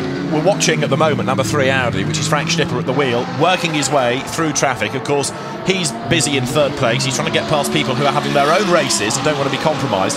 How hard is it for a quick car to get through the traffic like this? Because, as you say, everyone's got a car built to the same spec. Absolutely. Yeah, I think the Audis are very strong in traction. Certainly, if you look at them coming through that final chicane, they look to be fantastic there. So they're probably quite good through that. But you always work to your strengths. And the balance of performance that we've been hit. We know that we've been hit quite hard for this race. But still, I think it's testament to SRO that they actually get the times to be so close and so competitive. But it is tough. I mean, it's very tough with the different cars, but also the different drivers out there. Now, this is your car, isn't it? Is that Caney, is it? I think it is, yeah. It's going quite quickly, so it might be him. Yeah. Talk us around the lap. Yeah, so here you're approaching Blancpain, just nipping a little bit of extra room on the outside, flat out throughout the race, really. So coming into the final bus stop chicane, very bumpy here, as you can see the car just diving down, trying to avoid going into the ABS. Normally there's a big steering inputs through there, as you can see, trying to get the car through that final tight chicane. But yeah, and same into La Source. In a normal sprint race, you really do rely on the ABS quite hard. But here, you try and look after the brakes a little bit more. We've changed pads. That was always planned. But taking out of the ABS, it manages to save the brakes a little bit more. And then obviously the famous Eau Rouge, which in qualifying and all the way through this throughout this race, the Bentley GT3 has been really special through there. I think there's been lots of fans that have been coming up and just saying how, obviously it looks good statically, but going through there, I think at night it sounded and looks fantastic. So the cars work really well. We couldn't be happier really with certainly the performance, and the team effort and team spirit has been really good. Got a couple more things I just want to quickly throw at you. One of them is track limits. We keep having these messages on the screen about driving standards flags being shown, drivers being told to respect track limits, some drive-through penalties. Your take on this now, you racing at modern Grand Prix circuits with all this extra runoff, what do you make of this track limit regulation and the situation we're in? Well, I think they're pretty fair, to be perfectly honest. The organisers, they give you a couple of warnings each driver before you get hit. I have to admit that if we go back to the previous race at Paul Ricard, there was some people, in the driver's briefing, it was said there that at seeing the fast right-hander at the end of the straight that we were going to be track limits there, but it was evidently clear. I think that was the BMW of TDS, I think it was, was going down to Bandol at that corner. I think, to be perfectly honest, he was going so far off the track. So I think the only issue comes into consistency, and that obviously comes into the human interpretation of it all. But I have to say, I mean, you've had your fair warnings. It's been communicated to the drivers. We get that communication from pit wall. Okay. I've got no arguments with it, to be perfectly honest. It's certainly at this race, it's been fair. Fine. The final question is, you're standing here in Civis, so is that you done? I'm not too sure. I think we'll see how we had it. We had a puncture, so the plan was for me to definitely get back in. But maybe with that puncture, it might just be either Guy or Stephen just doing a short stint extra. Probably Guy might finish. We'll see. I've just had an ice bath, so it's the best way to try and recover. So getting out of the car, getting in the ice bath, and then in the shower, and now just sit around in shorts until you can tire yourself out just sitting around. It's very hot now. It's not just the ambient temperature. It's feels very humid. So just trying to keep yourself as nice and cool. Plus, I'm a Brit aboard, so I've got to be in my shorts. Yeah, exactly. Well, Andy, if you are going to get back in the car, good luck. Thanks for coming to see us. Good luck to the Bentley boys for the remaining, what have we got, 2 hours and 7 minutes or so. Brilliant. Thank you very much. Cheers, Andy. Thanks very much indeed. Andy Merrick then, part of the 2 race-winning Bentley driver crew, along with Stephen Kane and Guy Smith, and hopefully we will see Andy back in the car before the very end. He's become quite an accomplished sports car and GT racer in a pretty short space of time, and number 7 currently running in 13th place as we go on board with the number 80 Nissan. Yeah, I mean, just listening to the interview, and the thing I felt was very relevant was the concurrence of my opinion of what was going on in the early phases of the race, and I think Andy was saying very much the same thing. It was just everybody had gone mad. I mean, it was as if they'd lost all sense of judgment and control, and tragically, or not tragically, but certainly some of the accidents that we saw were very significant, big accidents. And there are drivers who are still being looked after in hospital and are recovering, but we don't need that level of aggression. And on a racetrack such as this, where there are fewer margins for error, unlike, say, Paul Ricard, which Andy was talking about, where I know I picked up on a lot of the excessive use or run-off area, but the race director there decided that there was no advantage to be gained by doing it, so therefore there was no penalty applied. I disagree with that, because I think if you allow something like that to be okay on one racetrack, then drivers are going to do it everywhere. Now this is the number 80 Nissan that we're riding on board with at the moment. It is Nick McMillan and the car is 22nd. It's had a pretty unhappy run really, with punctures and early dramas, this car, but Von Neville and his merry men are battling on, getting the gamers to the flag, aren't they, because the bulk of the driving force made up of the PlayStation GT Academy competition winners. You've got Alex Buncombe in there and Katsu Masachio as seasoned racers, and there's certainly no question mark over their pace, but Nick McMillan racing here for the first time, coming out of the bus stop, and all of them belie their lack of real race experience, don't they? Yeah, and you can just see them. Nick came out of the chicane very much off the throttle in the middle of the racetrack. I mean, almost sounding like he was in a high gear. Now, one of the Bentleys is that's probably Stephen Kane it is. You can tell with Stephen Kane's car, the rear, it's got that funny blackness, whether it's oil or whatever, it's just the aerodynamics have managed to get it to stick to the back of the car, but only on the left-hand side. Stephen Kane pounding away. 2 minutes 24 his last lap. So slightly slower than the top 3, top 4 on average are running. But, you know, again, he may have had a car or another bit of traffic on the lap. So it's difficult.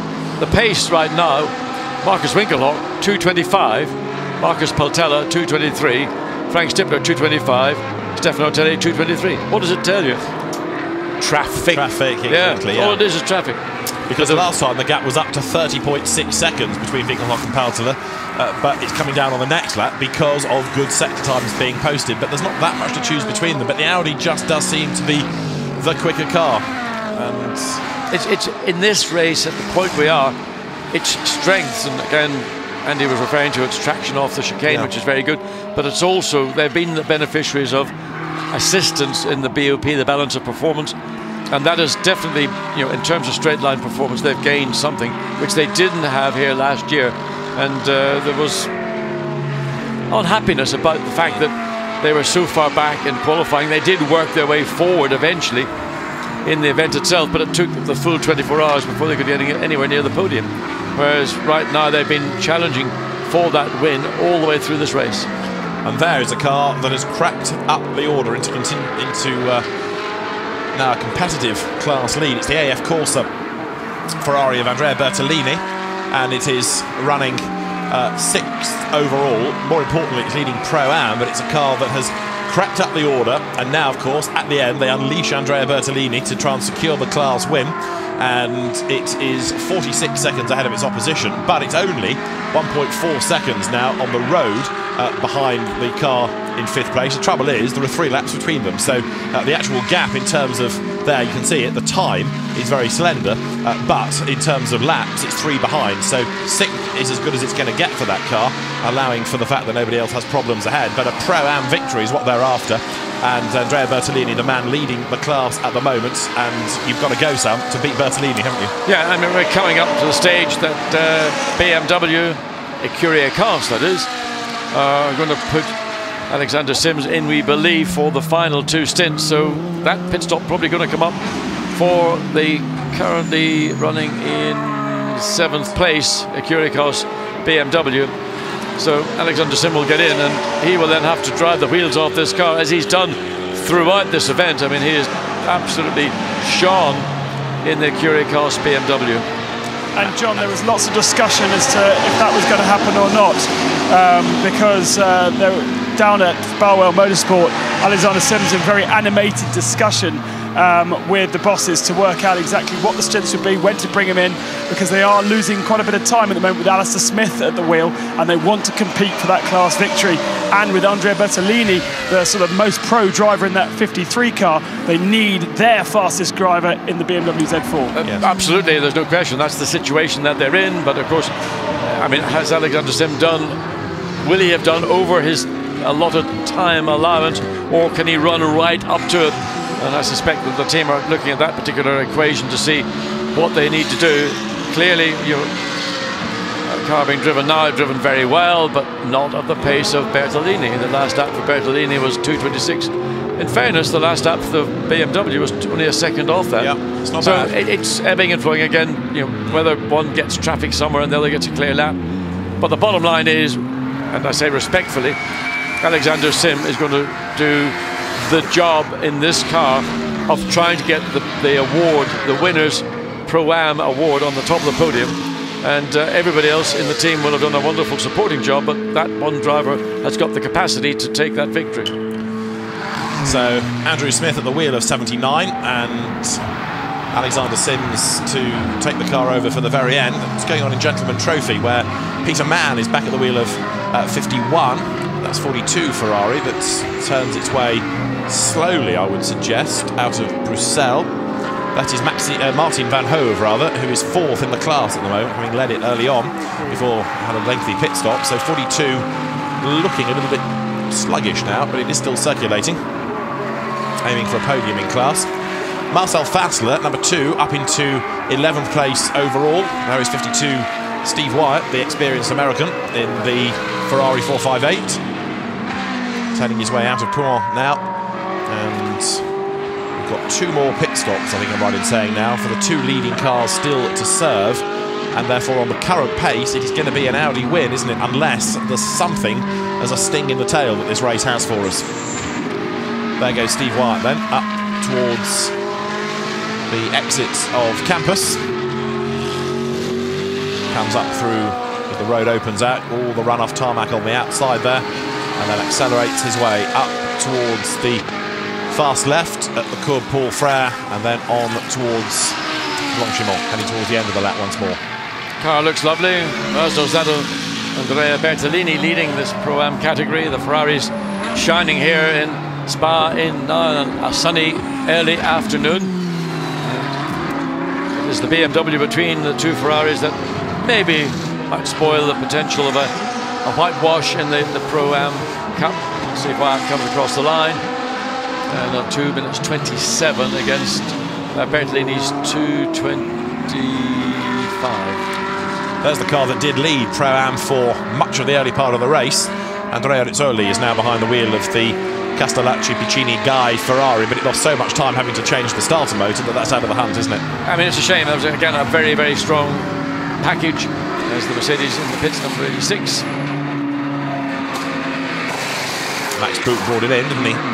I think it works great, that livery. That Petronas colour scheme on that car looks really good to me. Well, it's one you're familiar with if you've watched Motorsport on TV. But it's just the colours, and it works nicely on that car. Yes, it does. You know, the shape, the sculpting, or the scalloping in the door is highlighted by the Petronas blue-green, however you interpret it. The car rumbles away. So Mercedes last year, HTP was the team to beat. This year the cars have struggled, but maybe they haven't had the ultimate top driver partnerships this year. Peter Mann brings the Gentleman Trophy leading Ferrari down the pit lane. The AF Corsa car is on its way out of the pits because AF Corsa is in the F1 pits at the very top, where here Team Parker Racing is. This is the class opposition. Julian Westwood is the man that's brought the car in. Bit of tape needed on the top of the car. And in a moment the car will be sent back. We'll find out in a moment whether Julian Westwood stayed behind the wheel or whether there's been a change. It's Julian Westwood, Leo Machitsky, Ian Loggy, the car's owner, and the experienced Carl Rosenblad. And bearing in mind that it's had a couple of skirmishes, one indeed when Rosenblad put it off the road early in the race, to be second in class is a good effort. I mean, just keep out of trouble. Be metronomic in your lap times as much as you can, bearing in mind you're having to drive a race and you're going to be overtaken and being overtaken. And I once drove for a man called John Wyer, very famous man who ran Porsches at Le Mans and Gulf Mirage and so on and so forth. And all he was concerned about was consistency, consistency, consistency. He would tell us, drivers, I want a lap time, particularly at Le Mans, whatever it happened to be, the lap time. I don't want you to go faster, but I don't want you to go slower. I want you to do this time. Do that time. Because that was the way he believed that you could win that race. And what's any different today? And he wasn't noted for his patience for people that didn't do as they were told. Well, I think he respected flair and individuality, but particularly in an endurance race like Le Mans, which was the principal race of the day, or Daytona 24 Hours as well. Those were the races that, what's the point in trying to win the race in the first hour or 6 hours? Just stick to a predetermined lap speed within the context of having to overtake, and you know, in certain circumstances you will lose time, but net out at something like a set time, and that's where your results will come.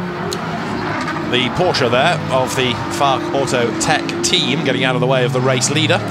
It is Otto Kloss, the man that is currently driving that car. Porsche's we only had really in the Pro-Am or the Gentleman Trophy this year. There isn't a Pro Cup entry, so there's no chance of a Porsche victory. There's no chance of a Ferrari victory because we haven't got any Pro Cup Ferraris either. So that's why we're talking about those cars as back markers. Almost as into the pit lane comes number 2, Marcel Fassler then. So trying to make up ground after his earlier delay, but 11 laps down on the leader. So it was a very lengthy delay with the damage sustained after the contact with the Mercedes. Yeah, we didn't really get to see what the damage was. We saw the bit leading into the squeeze going into La Source, and then a long time to damage to the suspension. A great job in the pits by the WRT team to change that suspension.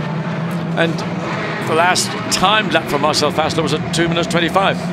So what the true pace of the car is, wait and see, is that Andre Lotterer going to get in? That might give us maybe an indication of what the out-and-out pace of this number 2 car is going to be all about. But you can imagine coming from Le Mans, and I mean a difficult event for these 3 drivers, bearing in mind the difficulties the team had in practice and qualifying. And here they are now, all the way down outside the top 10, struggling to try and get just one more position to say we finished in the top 10. We've seen Andre Lotterer do the event before. It was 2 or 3 years ago, wasn't it, when he was hit at the bus stop by Adam Christodoulou in the McLaren that year, and it delayed the car quite badly. So the driver change has happened.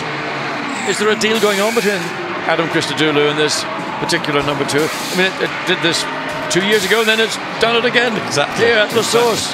Magnetic attraction. New set of tyres required on number 2. And these mechanics, not just on this car, but on every car, they've earned the money. That is tremendous.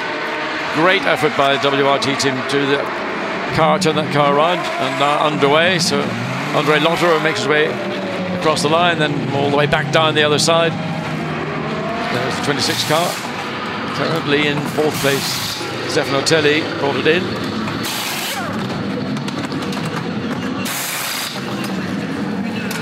And that team is oh so close to being there, but it's just lost that little bit too much time early on. Yes, they do. And again, I mean, it's a smaller team. A little bit of an adjustment on the rear. Oh, is that oil going in? Actually, it is oil going in. So away it goes. 4th place. Can Stefano Telli, Greg Gilver and Edward Sandstrom get that car onto the podium? This is, I should say, the way the classification looks at the moment. Audi number 1, BMW 77. You can see the way the gap is going up again. Slowly but surely. Lap by lap, it just creeps up a little bit now. 35 seconds, give or take. In 3rd place, Audi number 3 from then Audi number 26. 86, Mercedes, the Petronas liveried car. And 6th is the Pro-Am leading Ferrari. This is the car that's now Andrea Bertolini behind the wheel. Andrew Smith is in the Mercury Cars BMW, and we wonder now, with 1 hour 52 minutes to go, has that decision been made to put Alexander Sim in for the final 2 stints, or not? I would think they're going to have to, aren't they? Well, I think Alexander Sim was accepting that this was going to happen, and I think he would love to do the job, knowing that he's got the pace. And well, look at that, nice, bit warm in there. Stefano Telli talks to Edward Sandstrom. Greg Gilver takes over the car. How is 77 BMW doing? 1st sector, quite a chunk of time lost. 2nd sector, quite a chunk of time lost. Now that car, of course, was last in on lap 4.61, wasn't it? I think he's got another 7 laps to go on this stint. So down to the bus stop comes Marcus Paltela. He's going to carry on for 1 more lap, at least. As in has come number 3, Frank Stippler. Whenever he does the Spa 24 Hours, he seems to be incarcerated in the car for a very long time. At least he's been given a new drinks bottle. But WRT gets its money's worth out of Frank. Yeah, absolutely. I mean, they know what Frank Stipler does. He just gets in the car, knocks out the lap times, brings the car back, very rarely gets involved in incidents with other cars on the racetrack. What you would like in a team is a strong team member. He may not be the ultimate bright star in a team of stars, as the car is being spun around and is going back in to the garage. Ben, what news?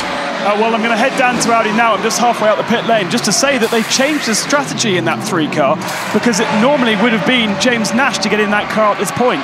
And they actually have screens at the back of WRT displaying what strategy each of the cars are doing. Okay. However, as I walked through after lunch, I saw that James Nash's name had been removed, and they were doing double stints for the 2 remaining drivers, Mies and Stipler. So they are still pushing on, but the car now being wheeled at the garage. Give me a couple of minutes and I'll tell you what's going on down there. Wonder if that's anything to do with that gearbox problem you were suggesting earlier on. Or is it a second disc and pad change? And if it is, then are we going to have the same for the leading car? So the plot starts to thicken a bit, doesn't it now? Over the timing line goes Greg Gilver as he makes his way down to La Source. This is the car still in 4th place, but it's about to gain a lap back against number 3. So 3rd and 4th all of a sudden for the last place on the podium starts to look a bit more interesting, except that number 3 is quickly whisked back out again. That didn't take long. I'd like to know what it was they were doing. I mean, it can't have been a brake disc change, surely, but certainly they took the car in and spun it around and spun it back out again. The reason to go in the garage is you can have an unlimited number of people working on the car, but it was so quick. I mean, yeah, well, I'm fascinated to know what it was. The question is, if it was a scheduled pit stop, you'd just do tyres, fuel, driver change. If there's another issue, you stick it in the garage. What was the other issue? What do we not know that Audi had to work on, albeit for maybe 25, 30 seconds, get the car spun round and back out again? So Frank Stipler stays behind the wheel. Double stinting drivers, so poor old James Nash not having very much track time at all this weekend, is he?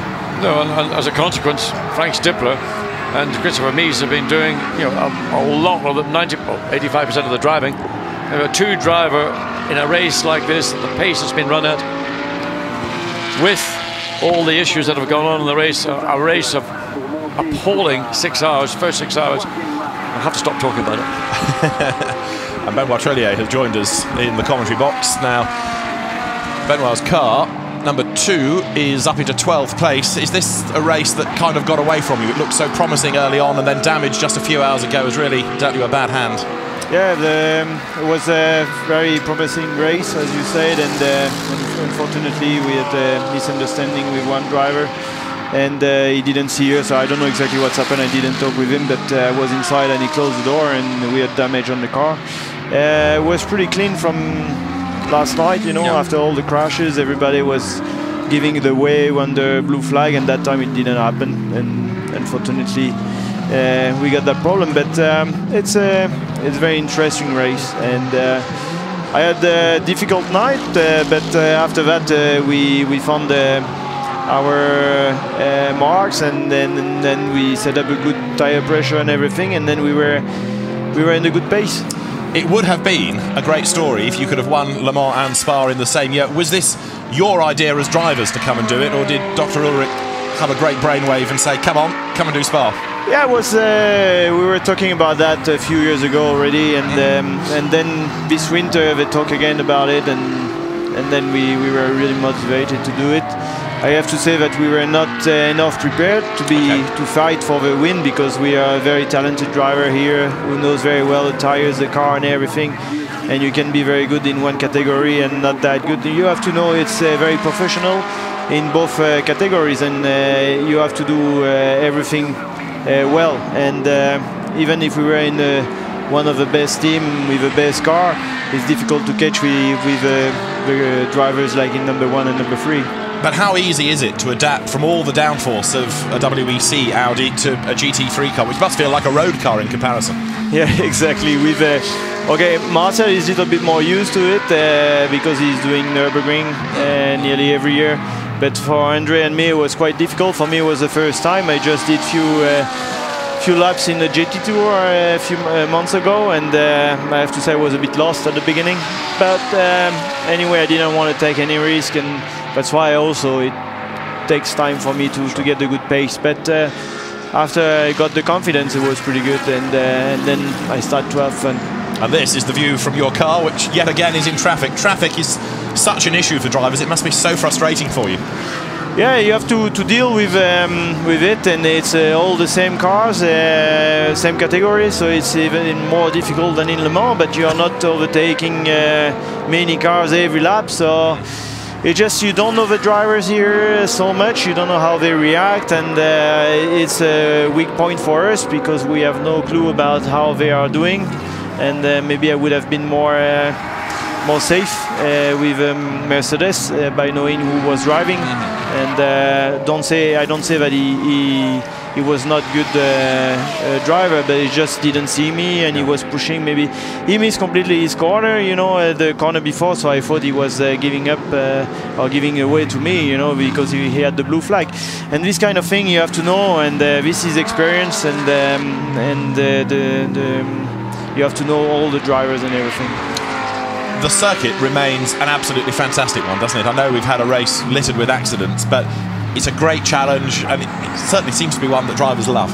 Yeah, it's one of the most beautiful circuits in the world, and it's up and down, very nice around with a nice green grass. And no, I have to say it's a good, very good circuit where you have a very good feeling. It's very tough to keep the car really well on the track.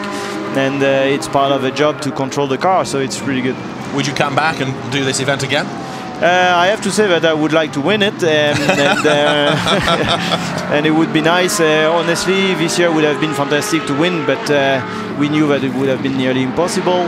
But now we got a good pace at the end of a race. If we want to do it, I think we have to do it more properly and practice more in the car before and with the tires. So do more either Blancpain races or domestic GT races? Exactly. Yeah.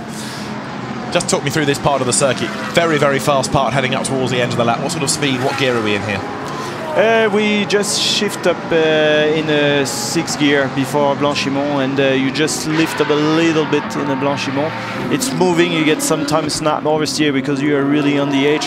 And so about the speed, it must be, I don't know exactly, but maybe it must be around 260. Quick enough. Quick enough. Quick enough, I tell you.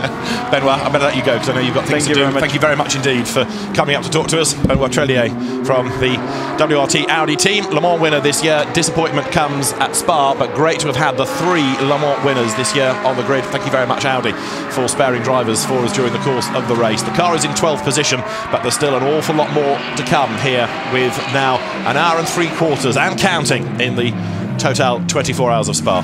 Well, the race may be hotting up, but I can assure you ambient temperature equally is beginning to heat up very quickly indeed. And the sun is getting higher in the sky, and the cloud is dispensing more than it's been at any part of the day. So again, just another little joker being played in this battle for the victory here this afternoon. Markus Winkelhock still leading 42 seconds from Marcus Peltala, and Frank Stipler 2 laps down in 3rd place.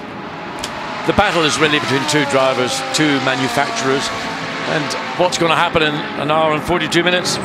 I don't think even Bernard Trullier, Benoit Trullier has a clue. No. He may have an idea. He might have an idea. But, you know, it's very tight.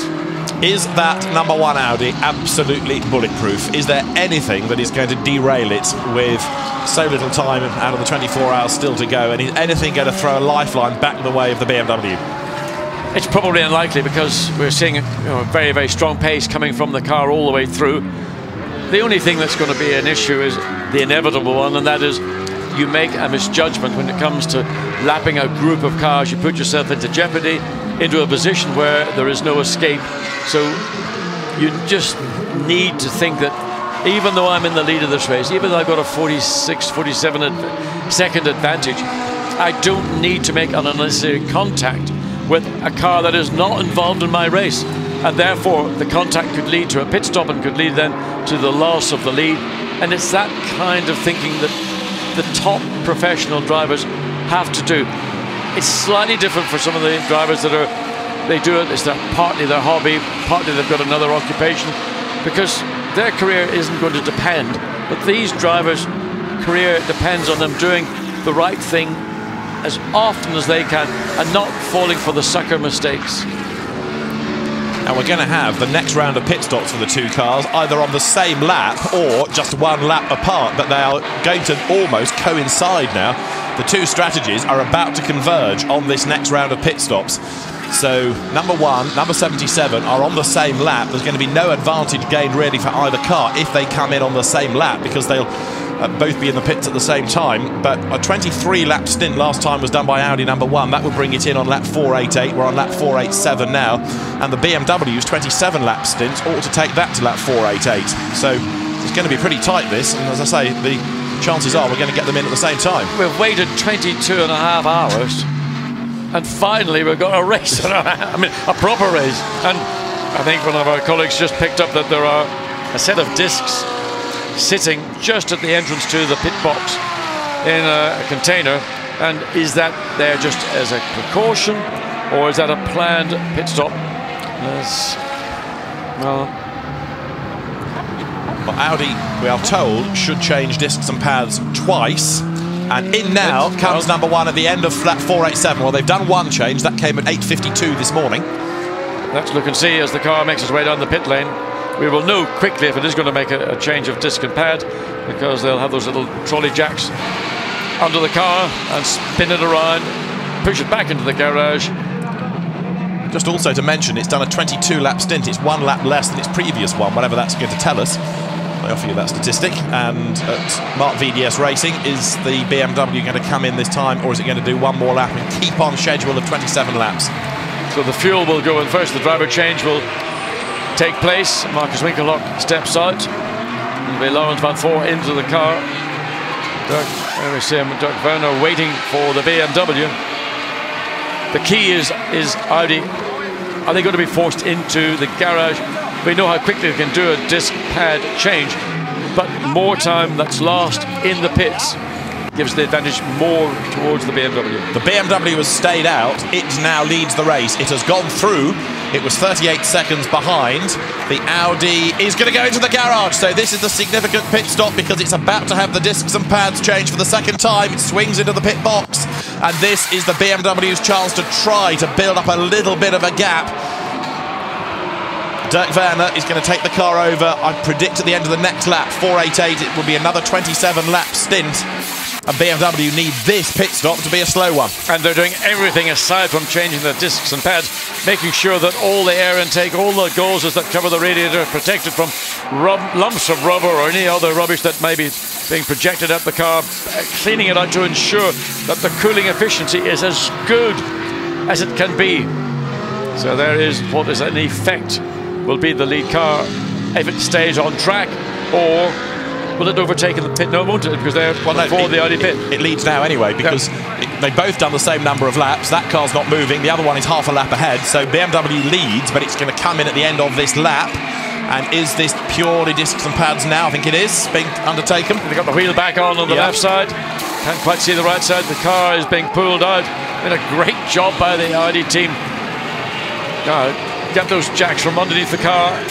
They are jacks. There we go. Away it goes. Back into the race and try and grab news from the pit box in a moment. There then is the current leading car. And it's about to come in. Indeed so, because there is Dirk Werner, and this is the end of lap 488. So whereas WRT are kind of going a lap less now and again on the pattern, 23 laps down to 22 laps, 27 still being banged in by the BMW. Well, looking into the Audi garage, just checking, they're looking at discs, pads. It's difficult to see precisely what's going on, but there is the lead BMW, and it will make its way into the pits as they come up into a late cut in, and Mercedes almost overran the car, just as it had to get out of the throttle and it didn't accelerate where the Mercedes was accelerating. So 488 laps done, 77 about to come down the pit lane as the race leader, as they're back on track, goes the Audi. Now, if you put the pad change in, that's another 30 seconds on top of about 112 as the average pit stop time. So if the BMW does not have to do discs and pads, it should save itself 30 seconds as well. We are being told that the number 1 Audi had a sticking pad in that change. So even allowing for that, it was still blooming quick. I mean, it's like a poetry in motion. But if you get one little issue, it just skews the whole package. So that one sticking pad just upsets the momentum, and suddenly there's panic for about a millisecond. A millisecond, that's all, yes, because you don't do panic at Audi. You just deal with the problem. Well, there is a pad. I don't know, that was the one that was the offending pad. The BMW, fresh front, fresh rears going on. They do it the other way around. Audi does it sort of counterclockwise, and BMW do it clockwise, which is interesting because I don't know which is the more efficient, but certainly the way Audi do it, it is extremely efficient. Good stop though, wasn't it? Away goes now Dirk Werner. So the question is going to be, where will that car feed back in relative to the number 1 Audi? Well, there is number 1. So it's going to be nip and tuck because the length of time it will take the Audi to get up through the field with all the traffic that it's got ahead of it is and there's a relatively clear run for the BMW all the way down, albeit at a speed limit. So it looks to me there's a very good chance the BMW is going to come out ahead of the Audi. Yeah, there is the BMW making its way down the pit lane. But it's such a long pit lane, isn't it? Because then there's the drag up here. Yeah, it's going to be close. Still, I think he'll be on the track before the BMW gets there. There's no question in my mind. Look at the traffic ahead of him. He's got to deal with all this. He's got to get past the BMW, the Curious BMW. Which so is there is, and he's on it now. He's on the throttle because he's crossed the white line. So by the time he gets up to the top of radio, and by the time the Audi gets to the top of radio, there's going to be maybe 15 or so seconds.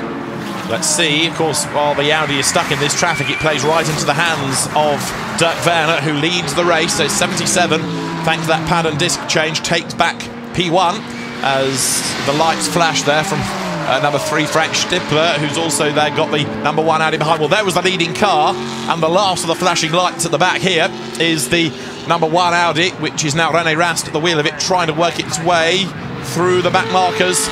Sort of a bit heart in mouth this. René Rast needs to get through quickly, but not take as many risks as you might sometimes do, because he's got to keep the car out of trouble. And this is, lucky, I mean, talking about taking risks, he had to get up from behind Frank Stippler.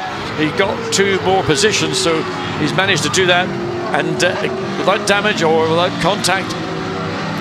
So this is a real charge from René Rast. The gap, we'll have to wait and see until they come across start-finish line to get an accurate, but it probably was more like 8 to 10 seconds maximum as they came up to Les Combes.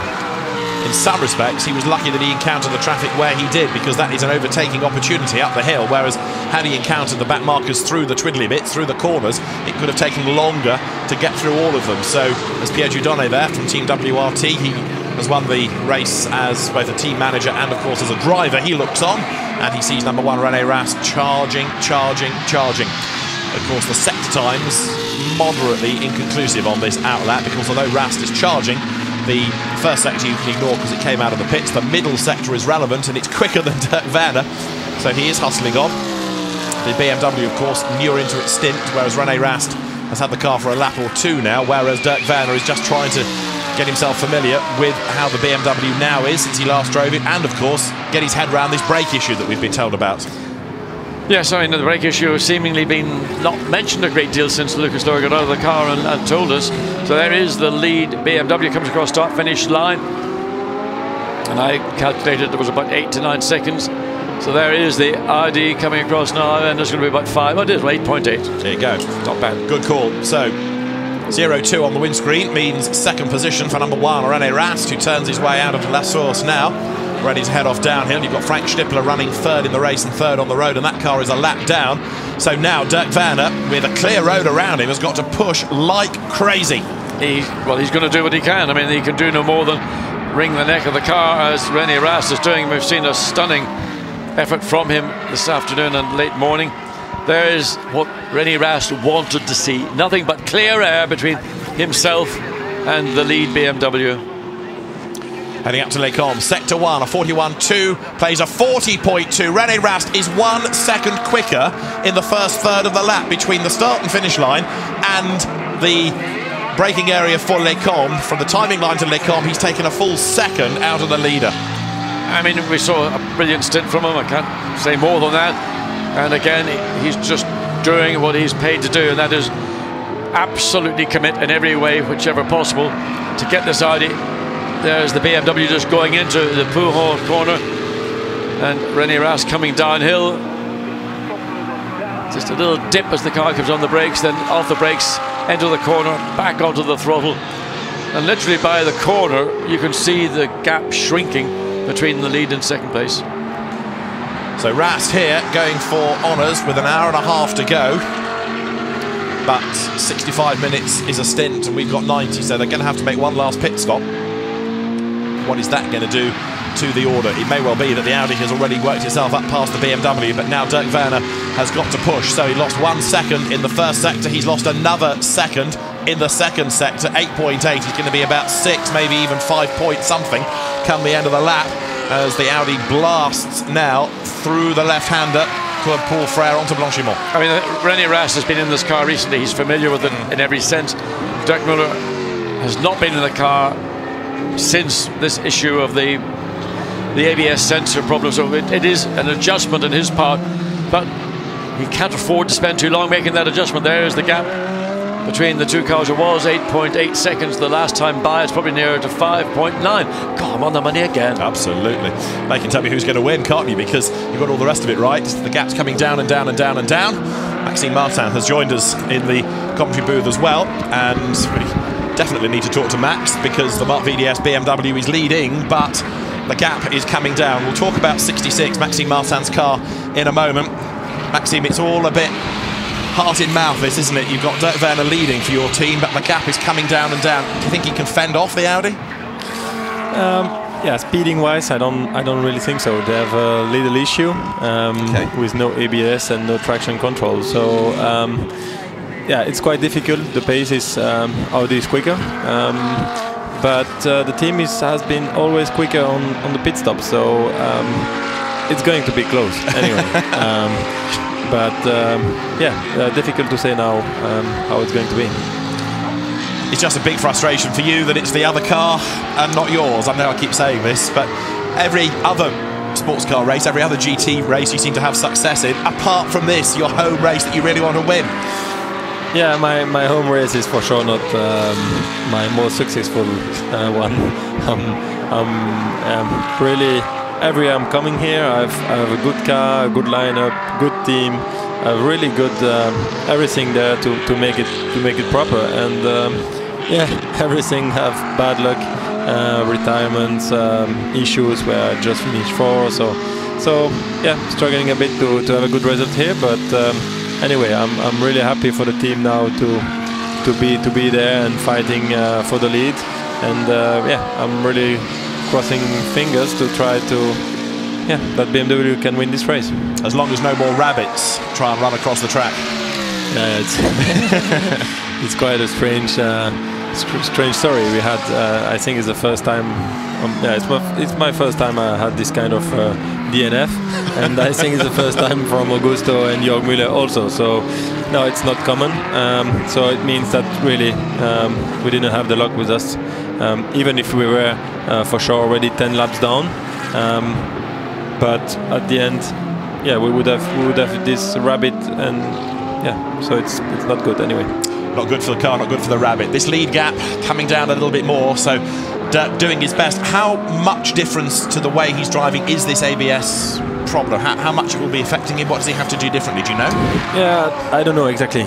It's for sure difficult to really have a proper measurement, but it looks like that they lost approximately 1 second, 1.5 seconds when they started to have this problem. And yeah, it makes quite a lot when you see on where they are playing. It's a lot, but yeah, everything can still happen. It's still 1 hour 30 to go, and you know, it's still long. Still one pit stop, I think, for each. So yeah, but Audi looks strong at the end of the race now. Let's have a final word about happier things. Brilliant win in the DTM in Russia the other week. Yeah, it was just amazing. It was just magic for me. Like I always said, it has been a dream for me going to DTM, and yeah, now going to win after my 5th race is just amazing. So I'm looking to go the way. Let me just quickly mention this car, the Black Falcon Mercedes, the Australian Richard Muscat at the wheel of it, and he's had some rear damage. He might have been hit, he may have gone off the road, but he's limping the car back to the pit lane. When you're on a flying lap and you come across a car like this, is it a real shock to see somebody going so slowly? Yeah, the difference of speed is really enormous, but it depends where the car is on track and how they can manage to be out of the way. But yeah, now he's in really quick part now, so yeah, it's a big difference. But at the end, you have some flags, and the marshals are making a really good job about this. So yeah, it helps for sure the drivers a lot. Excellent, Max. Good to see you. Thank you very much. Glad to let you go. See you in a DTM round soon. Thank you. No doubt. So Maxime Martin, who will have to wait another year before he stands on the top step of the podium at the Spa 24 Hours, but one day it will happen, we're all convinced. As now you see number 1 Audi, René Rast being held up a little bit in traffic. Is that going to save Dirk Werner? Not with an hour and 24 minutes to go. It's a case of when, not if, the Audi gets back into the lead, isn't it? Yeah, it's going to be 3 seconds, or 2.6 seconds to be exact. And I mean, also just watching the Mercedes limping its way back up, took the line in Blancpain, which I have to say was not the smart thing to do. And again, looked not certain as to whether it was going to stay on the left-hand part of the track or the right-hand part of the track as this group of cars. And Baz, I think you're conferring with what I'm suggesting, that if you are limping home, limp home offline. Now here's an Audi look ahead of the leading BMW. Let's see how long it's going to be before the BMW charges past. Dirk Werner heads uphill. The Audi stays on its line. It's the Gentleman Trophy car, number 4. Up the inside goes Dirk Werner. That was done properly. Yeah, and I mean, what he did the right thing. He got under the rear wing of the Audi, got drawn along with the Audi straight line pace, and then just popped out, went down the inside. Good cooperation from the amateur drivers in the Audi. They let that car go cleanly and fairly. But there is the gap, and it's down, was the last time across the line 2.6 seconds, and it's down to what is in effect literally, well, just 2 and a bit. And in the first sector, another 3/10 shaved off, as Wolfgang Ulrich looks pretty content now about all of this. Through the traffic comes Rast. Audi gets out of the way for him, so it's going to be the next lap, I think, when we have the lead change, isn't it? It will certainly be in a couple of laps whether he can run the car down at the end of this lap and then make an overtake. What would be lap 294, they're on 293 at the minute, is questionable. Again, you know, it's when it comes down to the battle for the lead, different dynamic might come into Dirk Werner's mentality, and suddenly he might be a bit more difficult to pass, and he might be forcing the Audi to slow down on the parts of the racetrack where currently it's quick.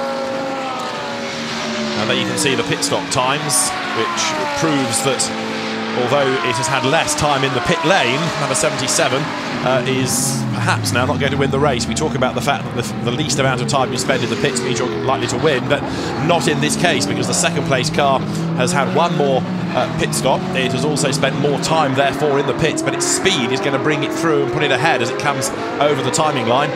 Ignore the fact that number 3 has had over an hour and 46 minutes in the pits because it was stationary and was not permitted to go anywhere for an hour, nor was anybody else permitted to move while we had the best part of an hour of the red flag race suspension last night. But it is interesting to see how many stops a car has made and how many minutes it's been in the pits for. Look at 4th and 5th, 20 stops each, but the best part of 5 minutes difference between them. The leaders, 1.9 seconds now between them as they head uphill. Lights flash from Dirk Werner's car. He's pushing as hard as he feels he's able in that BMW, and he does not want to have to get stuck behind the Mercedes here for a split second. Yeah, and he's not going to get past the Mercedes before they get into the braking zone for Les Combes. And again, so the emphasis has swung to the favour slightly of René Rast, who was able to brake where he wanted, take the line he wanted. Now we're going to wait and see whether Dirk Werner can get down, and alongside he has done so on the exit of Les Combes. And René Rast also slips the Audi down the inside, so that's probably worked out marginally favourable to the Audi. The Mercedes didn't impede the BMW, it just happened to be there, and it would have been responsible for the loss of maybe a couple of 3/10 up at that point of the track. Downhill they come in the first sector, another 6/10 taken back, so 1.3 seconds now is the margin between the two leading cars as they thread their way towards the pit path. Now, where are we up to with traffic? Because there are still, of course, lots and lots of cars ahead. There's probably another 6 or 7 that they need to work through before there's another real chunk of clear track space between, or in front of, I should say, the leading 77 BMW. The bulk of the traffic now is actually behind these two lead cars. They've got a certain amount, but they're more spaced out than they would be if they were half a lap further around the racetrack. And running really right out to the very edge of the exit of that campus corner up through the Paul Frere Courbe, then into the first part of Blancpain. Really, it's the second part to the real white knuckle ride. Everybody running the white line, putting four wheels over it. No big advantage gained by the Audi through that corner. They're both pretty much flat out, but it's just the Audi has that little bit of advantage in straight line speed. Over the timing line they come. Let's just quickly see what the gap is. 1.9 becomes 0.7 of a second. And I mean, it's closing up again. It's 0.4, 0.3 as they break up into La Source. Of course, the BMW will accelerate that a little bit sooner, so the gap will stretch again. And Baz Linders sitting there powerless to do anything. The last lap between the two cars was 1.2 seconds to the advantage of the Audi. The difficulty will come is, look how wide they run coming out of Radio, side by side as they get into the beginning of the Kemmel Straight. Nose to tail, but in the new order. Audi ahead of BMW. So René Rast goes through, picks up the lead, but straight away he's got traffic to contend with himself. Can this throw Werner another lifeline? I doubt it very much. But the pace that René Rast had up through the Radio and got past, I mean, he was so quick. It was, I mean, I saw him going sideways, but by the time we saw them on the straight, he was ahead. Yeah. So he must have been carrying another 5 or 10 miles an hour advantage in that part of the racetrack. That is remarkable. Wolfgang Ulrich has a look at his watch just to see how much longer this is going to last for, this lead battle. Is there anything now that Werner can do? They've got another pit stop each still to come. They come down the hill towards Pouhon, and that will go to the left-hander. Now, what's happening further up the road? There are going to be 3 more back markers that need negotiating. And René Rast, given the way that he's going now, does suggest that he's going to be able to build this lead all over again. But is there a sting in the tail for the race? As I say, there's another pit stop to come. But just suppose Rast got caught up in traffic, Dirk Werner would be right back with him. The difficulty will be the Audi is just simply quicker. Forget the drivers. Car to car right now, the Audi is the quicker car. And it would take something, I mean, really ridiculous to compromise René Rast at this point with the momentum he's able to carry. And you can see he's able to almost cherry pick when he catches and overtakes these back markers coming into Blancpain, and he'll be up alongside the Porsche as they come up into the braking zone. And that's what traffic management is about. And also Dirk Werner gets alongside as well. So what, and on some occasions you'll actually back off at a particular part of racetrack to ensure that at the part that you want to make your overtake, you're in position. And I just wondered, did René Rast do that? Because he managed it absolutely to perfection. The way this is going to pan out, I think, is that the Audi will stop before the BMW, because traditionally it makes shorter stints. So the BMW may go back into the lead on the next round of pit stops, but when it has to serve its last stop, then the Audi will go back ahead. So, as we've said all along, really, it's going to come down to the last round of stops. Even were the BMW to be ahead after the last round, it would have to be driven very defensively. And you've just seen how much more speed the Audi has got to carry it through anyway. Yeah, I mean, and that's all corner speed. Up, over and through the Eau Rouge Radio part of the racetrack. I mean, it is visual, and it's visual in other parts of the racetrack as well. That René Rast is so in tune with the balance of his race car. He is unquestionably the fastest driver-car combination on the circuit by a substantial margin.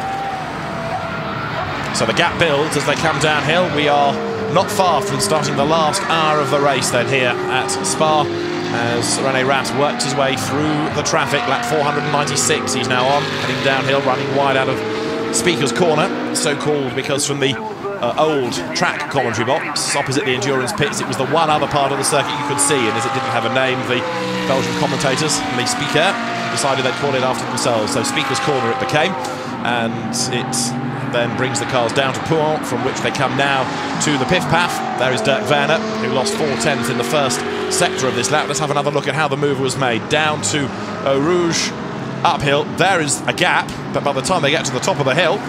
I mean, both cars were absolutely almost off the racetrack, but the speed that the Audi carried from here to the beginning of the Kemmel Straight, I mean, it just was like another gear. Absolutely. I mean, unbelievable. I mean, how it ran the BMW down. I've not seen any car at any point in this race be as emphatic on the exit speed that we've just seen the now leading Audi of René Rast. And leading and pulling away, René Rast, isn't he? Was inevitable, really, coming down towards the bus stop once again. So as they head their way right and then left up towards the timing line, he pulled away 4/10 in sector 1 and 3/10 in sector 2. It may not sound very much, but you add that together in one lap and then keep on going for another hour, it's going to be a gap and a half. Now, what's this conversation all about? This is at WRT. Yes, those are heavy-duty meetings going on there. You're right about that. They're not deciding with one spoonful or two spoonfuls.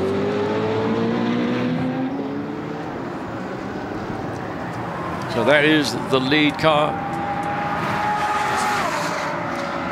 So up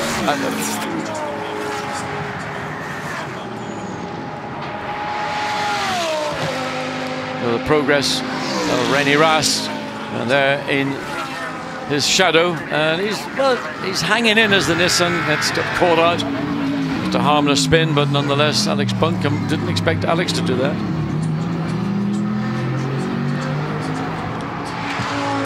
So the gap opened up very quickly, but it's kind of sort of settled down and stabilized as almost like Kirk Werner's trying to do the best he can. His last lap pretty much was half a second slower, but compared to some of the previous laps where the gap between the cars was being run down by more than a second, it's difficult to tell. Let me read you the official statement that has just been presented to us regarding Marcus Mai, the driver of the number 111 Kessel Racing Ferrari. He has been transported to the hospital of Liège on Saturday evening. Pleased to report that Marcus Mai is conscious now, reacts to impulses and is able to move his limbs. Mr. Mai will remain in the expert care of the CHU of Liège for the time being. And SRO Motorsports Group would like to thank track marshals, safety and medical teams for their professionalism and efficiency during this edition of the Total 24 Hours of Spa. That is the official statement regarding the condition of Marcus Mai from the accident of yesterday evening. Well, that's probably about the best news I've had all weekend. Certainly over the last 24 hours it was a serious incident, and it looked to be potentially, you didn't want to speak it. Indeed. And it's great now. I mean, he's still in a serious condition, but stabilization is the key, and with the right people assisting, then we'll hopefully have a recovery, and maybe one day we'll see him come back and race here at Spa. Because he's a good enthusiast for motor racing, is Marcus Mai. Nobody deserves that kind of accident at all. As you look at the race leader, René Rast, who comes over the line, is today a completely different feel from yesterday. I know we've had incidents, but nothing like the carnage of yesterday, and the race has been what it should be. It's been about racing, about strategy, about speed, not safety cars and accidents and damage. The first 6 hours, I've never been involved in an event in which the first 6 hours were just nuts.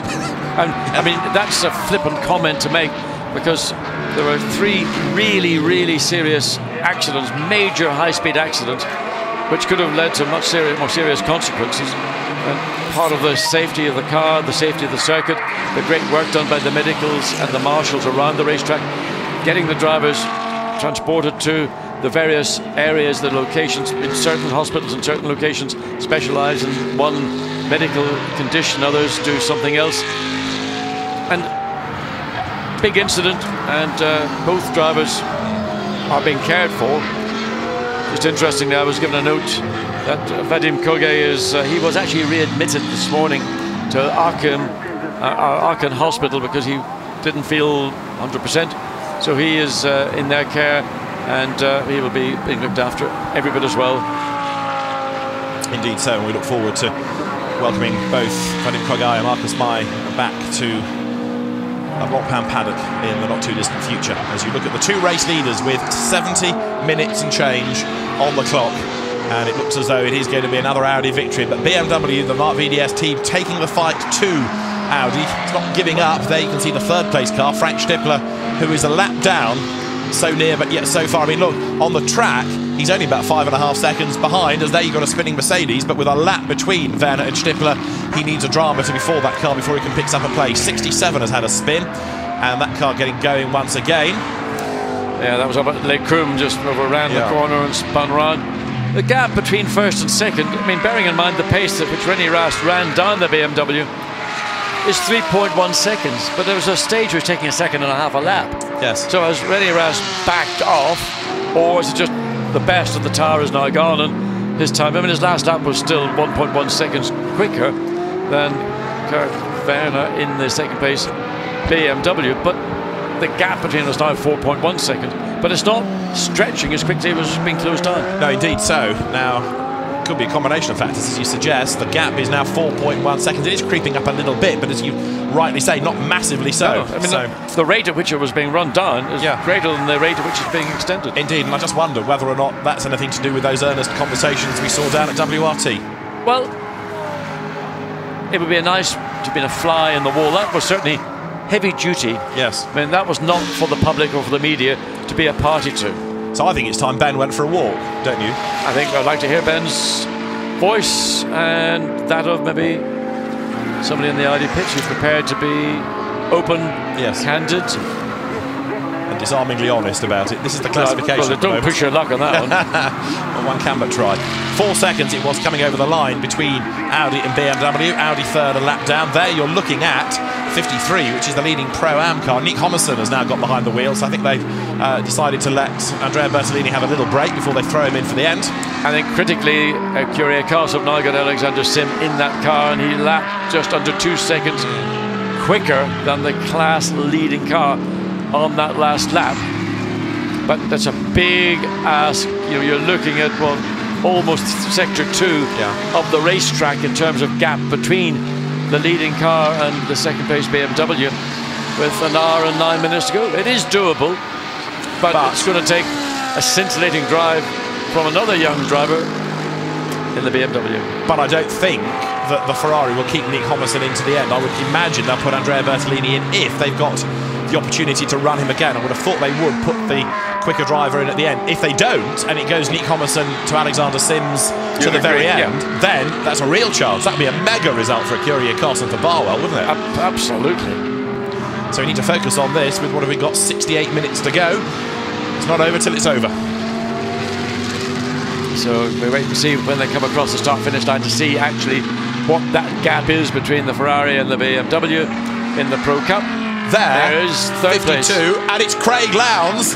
Finally, we've seen him behind the wheel of it. Craig Lowndes is doing some work. I'm glad Craig didn't take his overalls off about 2 hours ago when I last saw him. Well, there is the Australian legend driving the car as you'd expect, running the car right out to the edge of the racetrack. You know, not familiar with the circuit, not familiar with the electronics on a modern GT car. He just needs that little bit of time. He's got the pace. I mean, the guy can drive anything with 4 wheels on it. Probably anything with 2 wheels on it if he wanted to. Well, he is a great biker, you're right. So he's a big, keen bike fan. Came out of Formula Ford 1600 back home, came to Europe, was part of Helmut Marko's team in Formula 3000. It was not a happy time. He went back home and fell into a drive for the Works Factory Holden team, HRT Holden Racing team, won the Australian Touring Car Championship twice, now very much part of the Red Bull 888 effort, 5 times a Bathurst 1000 winner. His lap, that last lap was quicker than both the BMW ahead and the Ferrari leading this class. So I just don't understand why he didn't get more seat time in the car. Because he can certainly deliver, and as we've been saying during the course of the race, he has been a great asset to the event. Great with fans, great with sponsors, and a proper enthusiast as well. Loves motor racing, not just him doing it, he loves the sport and everything it has about it, and the heritage of it as well. Heads uphill then. So Craig Lowndes running third in class. He is a lap down on Alexander Sims in the Curiacos BMW, but Skippy, the Ferrari there, with the Kangaroo on the side, heads through Les Combes. One of the Nissans further up the road ahead. One of the things I'd be curious to watch Craig Lowndes, because coming from Australia where there's very strictly enforced rules and regulations about misuse of track limits, I just wonder, is Craig still locked into that syndrome where you know, if you abuse the racetrack, you've got Tim Schenken, the race director of CAMS, on your case. Well, he's certainly using the racetrack here coming down the hill, so maybe he's put those notions behind him as he heads into Pujo. The gap between leading Ferrari and second place BMW, the last time I came across the lap, was 42.3 seconds with an hour and 5 minutes to go. It's a big ask. It is, isn't it? It's a big amount of time. It's going to take, again, you know, somebody getting tripped over traffic or something that is going to give you that little bit of a lift. Just going back to Craig Lowndes and track limits, one of the things, of course, that V8 Supercars has done for many, many years is take the racing to the people, and therefore there are a huge amount of street races in Australia. Circuits come and go quite regularly, but probably the bulk of the calendar these days, it feels, is on street circuits, and Bathurst effectively is public roads where there are concrete walls on either side, so you've got to be pretty sharp to know not to hit the concrete. Maybe that's standing him in good stead. You been to Adelaide, mate? I have. Adelaide is a great racetrack, mate. Great for supercars, super V8s. Oh, I mean, I'm talking about hitting concrete. They are concrete eaters in that particular race. And the Gold Coast as well at Surfers Paradise. I think it was David Brabham that moved the concrete back there when he was there 2 or 3 years ago. Did quite a bit of damage to his Ford. But street circuits are the go down under. Over the line goes Craig Lowndes, and he is lapping in the 224s. He's the quicker of the top 3 in the class. Absolutely. Still, he's going strongly. Second consecutive lap that he's done so. This is the Gentleman Trophy class leading Ferrari. This has gone, he says, touching wood, like clockwork. This metronomic Ferrari, handled at the moment by Francisco Guedes. It's an AF Corsa Ferrari, so what else do you expect? A car will go strongly. And if you take the cars in the Pro Cup against the cars in the Gentleman Cup, identical cars essentially, but the difference between the quickest Ferrari right now, Craig Lowndes, and this car is 4 seconds a lap, which is not the car. That's the difference between a gentleman driver and a full-on professional, fully paid-up driver. And that's the second car in the Gentleman Trophy. Leo Machitsky's got back into the Team Parker Racing Audi. And again, this is a private team, but with the Audi Customer Racing Programme, as it's called. They have access to the parts, to the knowledge, to the data, and Audi keen that its customers are looked after. So Team Parker Racing, Stuart Parker's squad, running this car. Leo Machitsky, who's normally to be found in the Ecuria Cost Barwell setup, certainly the Barwell element of the BMW operation. It runs in the ELMS. He's driving the Audi this weekend, and he comes down towards Bruxelles now. Got about 3 laps in last week at the Red Bull Ring before he got turfed into a spin and the car was damaged, so this has been a much happier race for Leo Machitsky. And then third in the Gentleman Trophy, Porsche. Another powwow with all the heavy hitters in Audi. Vincent Vasse, Pierre Dudonné, I think it's Thierry Tassin in there. There are some smiles though.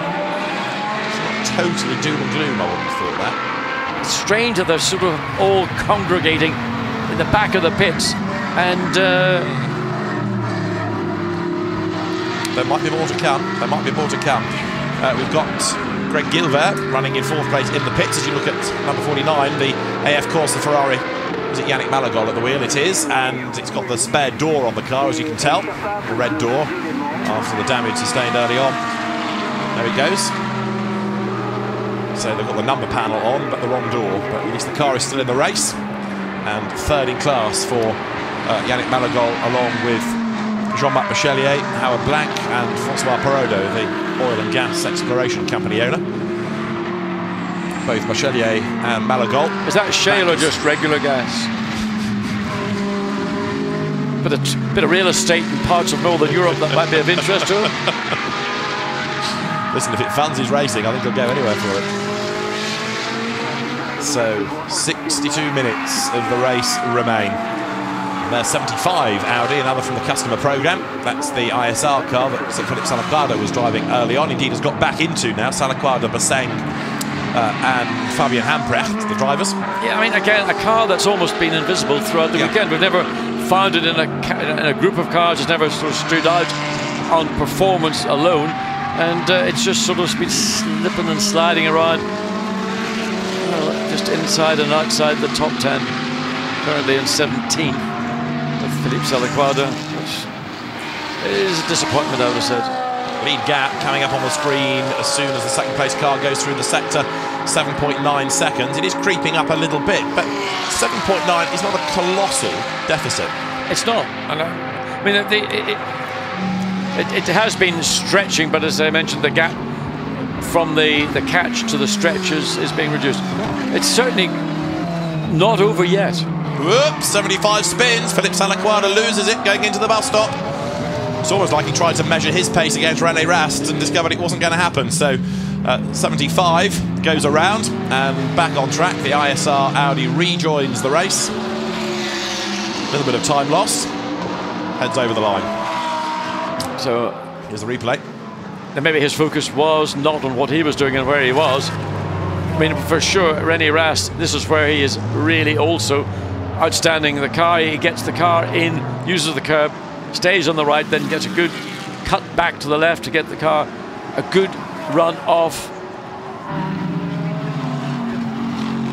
So René Rast, Dirk Werner, the two leading cars are on the same lap. Frank Stippler third is one lap down as we are about to break into the last hour of the total 24 hours of Spa. Pro-Am leader versus Pro leader here, because Nick Homerson, who is 38.7 seconds ahead of opposition Alexander Sims, is about to be lapped by number one René Rast up on the inside line there. Yeah, it was 42 seconds, what, 3-4 laps ago? So it's coming down, and technically, if both drivers were to stay in the car until the end, then it would be very conceivable that Alexander Sim would put the BMW into a challenging position. He may not take the lead of that category, but capable of certainly challenging for it. But whether the Ferrari opt to keep the current driver and revert back to Andrea Bertolini, Mr. Ferrari, employ me and I'll drive you a car anywhere, as long as it's a Ferrari. Or a Maserati sometimes. Yes, they put him on loan, didn't they, for a time to Michael Bartels, Vita41 and Vitaphone teams to go and race Maserati MC12s. René Rast, it's not that long ago that he was the Volkswagen Polo Cup champion. How things have improved for him with Porsches and now Audi R8s to go racing in. Working his way up towards the bus stop then. 8 seconds he is ahead of Dirk Werner. And of course now he's in a rhythm. He can afford to take these laps at a decent pace. Let's see what we can learn from Dr. Wolfgang Ulrich in the pits with Ben Constantiouris. Dr. Ulrich, we've seen some smiles and some happy times and some interesting discussions down here at Audi recently. Everything okay for the last hour of this race? I mean, this is a really challenging race, and it is very, very tight with the BMW number 77. They are very, very strong for a long, long period of time.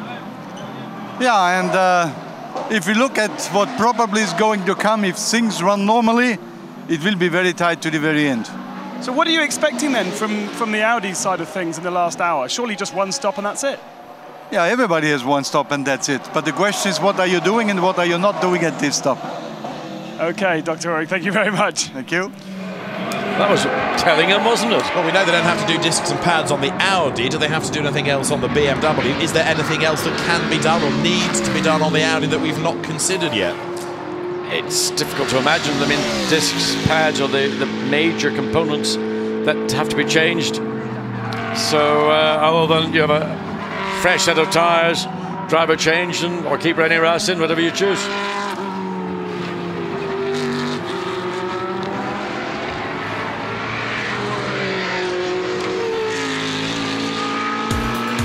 Let's have another look at the highlights of what has been a very eventful 24 hours of Spa, with the grid formed in front of packed grandstands. Felix Baumgartner was the man, the space diver, who waved them away at 4:25 yesterday for the 4:30 start.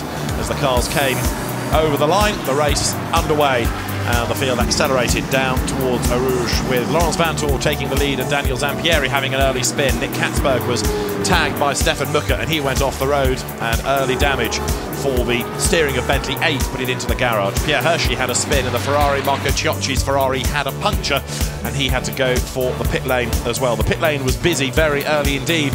There's some great battles raged on track. Bentley versus Audi. Audi going ahead. Kevin Est had to stop in the McLaren and change a fuse. Then he got back to the team to do some more work on the car as we had Katsumasu punted into a spin, and some rather nervous faces as the pit lane became even busier. Martin Ragginger's Porsche with a liquid leak spun on the fluid and Randy went off the road. Dirk Werner was trying to work his way through traffic, but the traffic was not helping. Bas Leinders was very concerned. He was especially worried about the way that Olivier Grotz was driving in the McLaren. For a whole lap virtually he held up Dirk Werner, squeezing him up onto the curb. That certainly cost the BMW time. But then we had the first of the major accidents of the evening. The SMP Racing Ferrari off the road, just avoided by Alex Buncombe. Marshals had to move the car, clear the track, and just as we went green, we went yellow. Tim Mullen off the road in the Von Ryan Racing McLaren. More pit stops undertaken as people dived into the pit lane. We went green, we went yellow. Karim Auger off the circuit at the top of Radion. That was an incident that had to be attended to. The McLaren was out of the race, and as the safety car was deployed yet again, Jürgen Müller put 66 BMW right up to the back of the Giacomo Puccini-driven Ferrari. We went green, we went yellow again. This time Andrew Danilov spun and was hit very hard by Andrew Howard. Others just ploughed into the wreckage. At the end of the safety car period, there was a green and a yellow flag. That confused René Rast, so understandably he had a slow run to make sure he wasn't deemed to have gained any advantage. Steve Earle's Ferrari had suspension damage after being tagged into this spin, but he dragged the car back. Sadly, it would retire soon afterwards in a different incident. Jürgen Müller's car repaired, went back into the race, but later would serve a drive-through penalty for causing that collision. And Alexei Vassiliev's McLaren went off the road with the Ferrari of Alessandro Bonaccini. More yellow flags flew. Marcus Mai and also Vadim Kurgai off the road at Blanchimont, and Marcus Mai needing to be airlifted to hospital caused the race to be suspended. A red flag and the car stopped on the circuit. But under the red flag, number 3 Audi made a pit stop. That's okay, said the officials, but for it you're going to have to serve a drive-through penalty. Not to incur any more penalties, the team elected to do further work once the safety car moved away and the race was ready for a restart. The tyres went on and the car was dropped down and it rejoined the race. The drive-through was served behind the safety car. That was not in the regulations. It had to be under green flag conditions, and so the car came back in. It ultimately lost 2 minutes, but Christopher Mies dropped down to 3rd place. When the race went live once again, it was still a battle amongst the Audis at the front of the field, and the teams were set for a very long and arduous night. On track, Christopher Mies with the Audi sparked his way through Eau Rouge, and the cars accelerated their way into the darkness as the fans had the disco and the funfair and the concerts and the fireworks and the beer and the fruit and more beer to distract them going through the nighttime section of the race. The teams battled on through to dawn, and as bleary-eyed fans came out of their tents, they saw that 77 BMW led the way, and there was a 3-wheeled Ferrari as number 42 Lorenzo Bontempelli shed a wheel. Marshall found the wheel nut, Bontempelli found the team. The fans were ready for their breakfast and ready for the continuation of the battle, with 77 BMW making a pit stop, and in the early hours of Sunday, discs and pads being changed across Audis and BMWs was a factor of the lead situation, with the gap shuffling accordingly. Down in the pit lane though, others just wanted to catch up on some rather much needed sleep. René Rast pounded on and almost got collected as he tried to lap Nigel Farmer in the Mercedes. He got away with it though.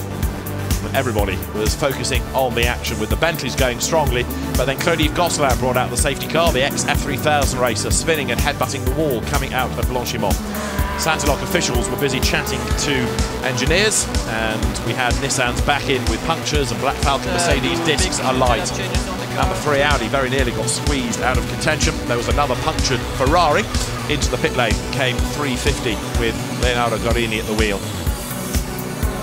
But on track, the battle was very much now between Marc VDS and WRT, as Harold Primack got aboard 84 and tangled with Michael Meadows, whose Aston had to pit. René Rast's car, shared by Lawrence Vanthoor and Marcus Winkelhock, rumbled its way back into the race as yet another puncture for number 35 Nissan delayed it. The Bentley, number 7, had to have the floor fixed. That was a long stop for that car. And then Cedric Mezard slithered off the road with his Ferrari. He wasn't the only one in strife, as the number 18 Mercedes had a puncture, and then number 2 Audi was clobbered by Adam Christodoulou, who turned in on Benoit Treluet. The gap was coming down between the leaders, Dirk Werner's car being caught by the number 1 Audi. 77 BMW losing time, and eventually Lucas Luhr at the wheel, it was passed for the race lead as thundering through came the number 1 Audi. The opposition losing touch with the top 2, Stefano Comandini's BMW off the road, and up front, number 1 Audi continuing to lead the way, and despite the optimism of we're going to win from Marc VDS Racing, the car briefly went a lap down as the Audi R8 went on by. But then at the next pit stop, it had to do, for the second time, discs and pads, and that cost the car a chunk of time that brought the BMW back into the equation. Others were still trying to get back into the race, such as the Renault AMR Aston Martin. It was number one, went for the discs and the pads to be sorted out, so the gap in real terms came down between it and the 77 BMW that by now was struggling with an ABS problem. Richard Muscat's car had rear damage as well after contact. He was heading for the pit lane.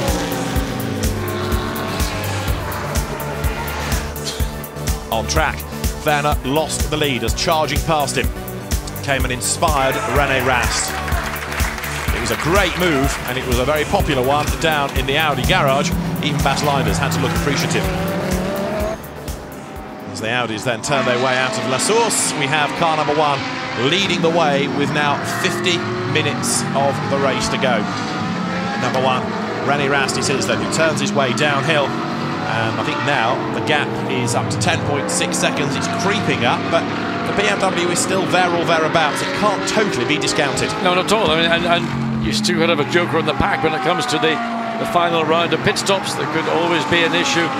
Something goes wrong. It is ever so simple. And even with 50 minutes of this race remaining, stranger things have happened. But it's been an outstanding, these last stints that we've seen René Rast in the Audi. I've not seen anybody drive with the fluidity and the absolute, it's a pleasure to watch a professional driver taking a car and driving it in that manner. And at no point has he ever looked flustered, has he ever looked rushed. Everything is happening. It's just, he's got so much time within himself and therefore within the car that whatever he's doing, we think he's driving on the ragged edge, on the limit. For him, it's just simply like a nice Sunday afternoon drive in the Ardennes forest. We happen to be in a race, and the beauty is, as one of the Ferraris runs very wide coming through Blancpain, the beauty is that he's taken control of this race. The gap at the last lap was 10.6 seconds, and that's going to be extended. Which Ferrari is that? It's not Ferrari, not the 53 car. Couldn't get a glimpse of that number, but anyway, the lead car comes across start-finish line, and we now start the clock to see how far behind Dirk Werner has fallen on this lap, and it was 9 points. It's now, it was 10.6, now 12.1. So again, René Rast is just, wow, pleasure to watch, pleasure to commentate on. He is. I mean, watch just the positioning of the car, the attitude of the car to the apex, everything he's doing. To me, if you wanted to take a masterclass on how to drive a GT car, take a lap of this car driven by René Rast and give it to anybody who's an aspiring race driver. So he comes up towards Les Combes then with, as you say, 12 seconds over Dirk Werner. We have now heard from Wolfgang Ullrich about Audi matters. What about BMW? Bas Leinders is now with Ben. Bas, with just under an hour left, one more pit stop to do for both you and Audi. What can you do, as it looks like the car is a little bit slower on track? Well, yeah, there's not much we can do. I mean, we push as much as we can, but twice we were in front, but we were not able to hold position. So there's only so much you can do as a driver and as a team, and we're doing the maximum at the moment. Is there any value in stopping and not changing tyres? Maybe yes, but okay, it is starting to be quite hot also, and degradation of the Pirelli tyres is always quite high. There's also some debris on track, so also risk of cutting tyres, having a puncture. So it's always a risk going one way or the other. And when do we expect to see your car in? Well, as late as possible, within the 65-minute window. Thanks very much. So this 65-minute stint, at the end of which, because that's the maximum stint time allowed, then the car will come in and then run to the end. Probably in both cases, of course, they'll run to the end of the 65 minutes. We're getting a look here in replay at the Nissan. Yet again, a tyre. Yeah. What is it, John, with Nissans and tyres? Well, I don't know. And again, it's that left rear tyre. And again, it's early in, well, this is where we're seeing it. And in fact, the whole carcass of the tyre now is departed down at Fagnes. And it's again that left rear. Now, is there something that's maybe under load? The tyre is getting caught by a part of the suspension, or maybe a body rub or something. It just seems improbable that one car, particularly on the left side, is consistently having tyres going down. Very, very strange. It's the sister car this time. It's 80 Alex Buncombe at the wheel of it. As you see 77 BMW then turn its way out of La Source. The gap is now 13 seconds. Having been saying the gap wasn't shooting up the last 2 or 3 laps, it does seem to have gone up by bigger chunks. Yeah, it's going up by about 1.7 to 2 seconds per lap. So let's just quickly go to the pits. Ben has more news. Yeah, David, remember on Friday when we went out to Eau Rouge and we were watching the cars under compression going up that fantastic hill? And oh, I do. I had the opportunity to watch that. Do you not remember how compressed the Nissan was, both on the front and rear left side of the car? I wonder whether that might be causing all these issues. It's the same. Both cars have had the same issue, and there's a lot of smoke that pours off those tyres as they go under compression through that corner. Good spot. Yes, I think you're right about that, Ben. Thinking back, we did spot that. We did talk about it together, didn't we? Yes, good thought. I didn't see that, but that was my conclusion. So it all adds up. Excellent. Teamwork. Well done. WRT are ready for a pit stop. We've just seen the guys getting the tyres ready. So number 1 potentially is going to be in this time. Of course, you can't go to the pit apron unless it is the lap before the car comes in. So there we are ready. And Marcus Winkelhock will take the lead Audi to the finish of this race, and that finish could be the podium, the centre spot of the podium. It would be massively disappointing to everybody in the Audi team if it wasn't going to be the centre of the podium. It's half expected they might give the last stint to Lawrence Vanthoor on home soil. Well, I mean, Lawrence had been sitting in the garage. We saw him sitting there in his overalls. I saw him at lunchtime in his civvies.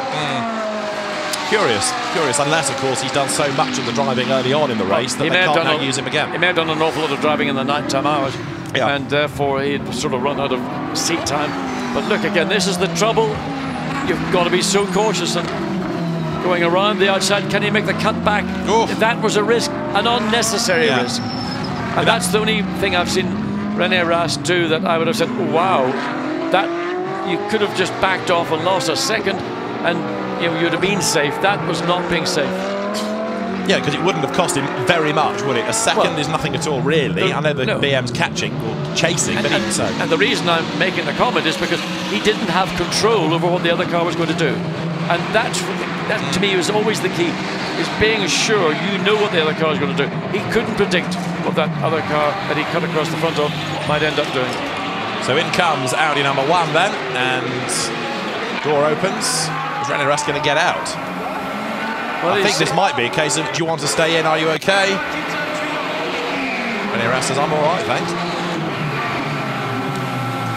Well, these cars do get hot inside. There's a limited amount of ventilation, so it looks to me as if René Rast has decided he wants to take this car to the checker, and Marcus Winkelhock all prepared to get in. It's not a decision really between the two drivers, it's a team decision, but Marcus is there in the event that René Rast decides he's going to get out, but he's going to stay in. He's got a drinks bottle in his hand, rehydrate, and there should be a drinks bottle inside the car as well. So, of course, now this puts 77 back into the lead of the race, but it will change back again, potentially on the pit stop, unless it is a slow stop from Audi number 1, and there's no reason to suggest it was, because it's had new tyres put on and everything seemed to go as routine as possible and as normal, and the car is back on track.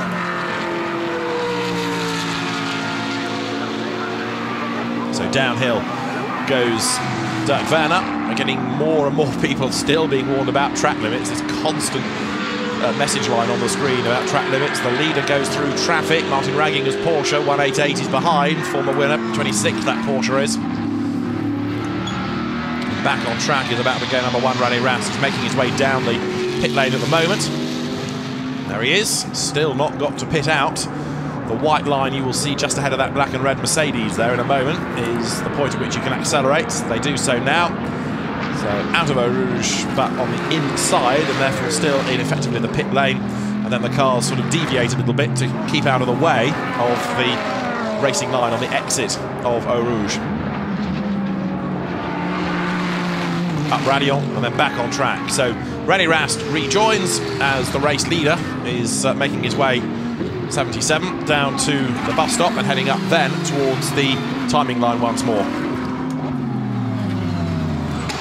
And Andrea Bertolini coming through as we've got the Nick Homerson Ferrari with Alexander Sims now thundering on behind him.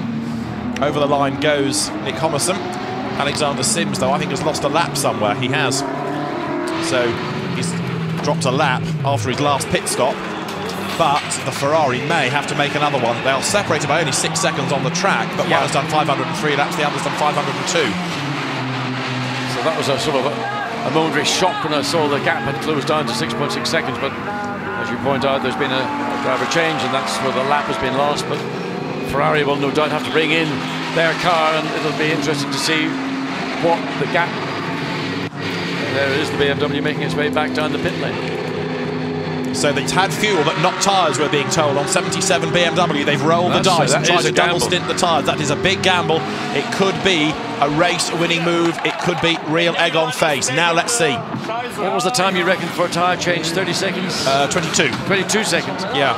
I mean, that is. I mean, I suppose if you've got nothing else to roll, that's the dice you've got in your hands. And if they lose the lead, well, the car can always come in and have tyres because it's a lap up on the next one. So it's worth a punt. That's a good gamble. It's a good punt. It's not going to be a big gap. I mean, even if it saved 22 seconds, it had lost 12-13. So in real terms, it's only gained sort of, what, 9 or 10 net back. But here you go. The number 1 Audi with 40 minutes to run comes into the bus stop. It's going to be a good finish, isn't it, to what has been one heck of a race. Well, René Rast with fresh rubber on the car.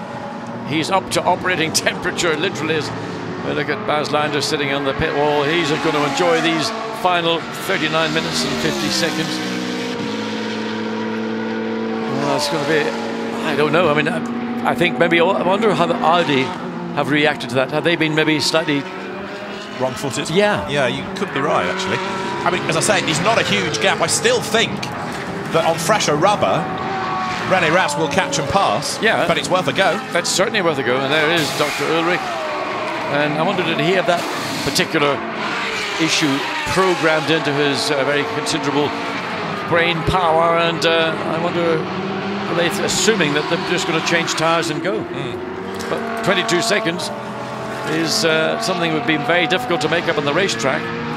It's almost a free pass. And as you pointed out, if it doesn't work, they're still sufficient ahead of third place Christopher Mies to still come in, make the pit stop, put it on the fresh rubber and go back. It just means that the gap between they and the lead car, which would in those days, at that time be the Audi, would be even greater than it is going to be. Indeed so.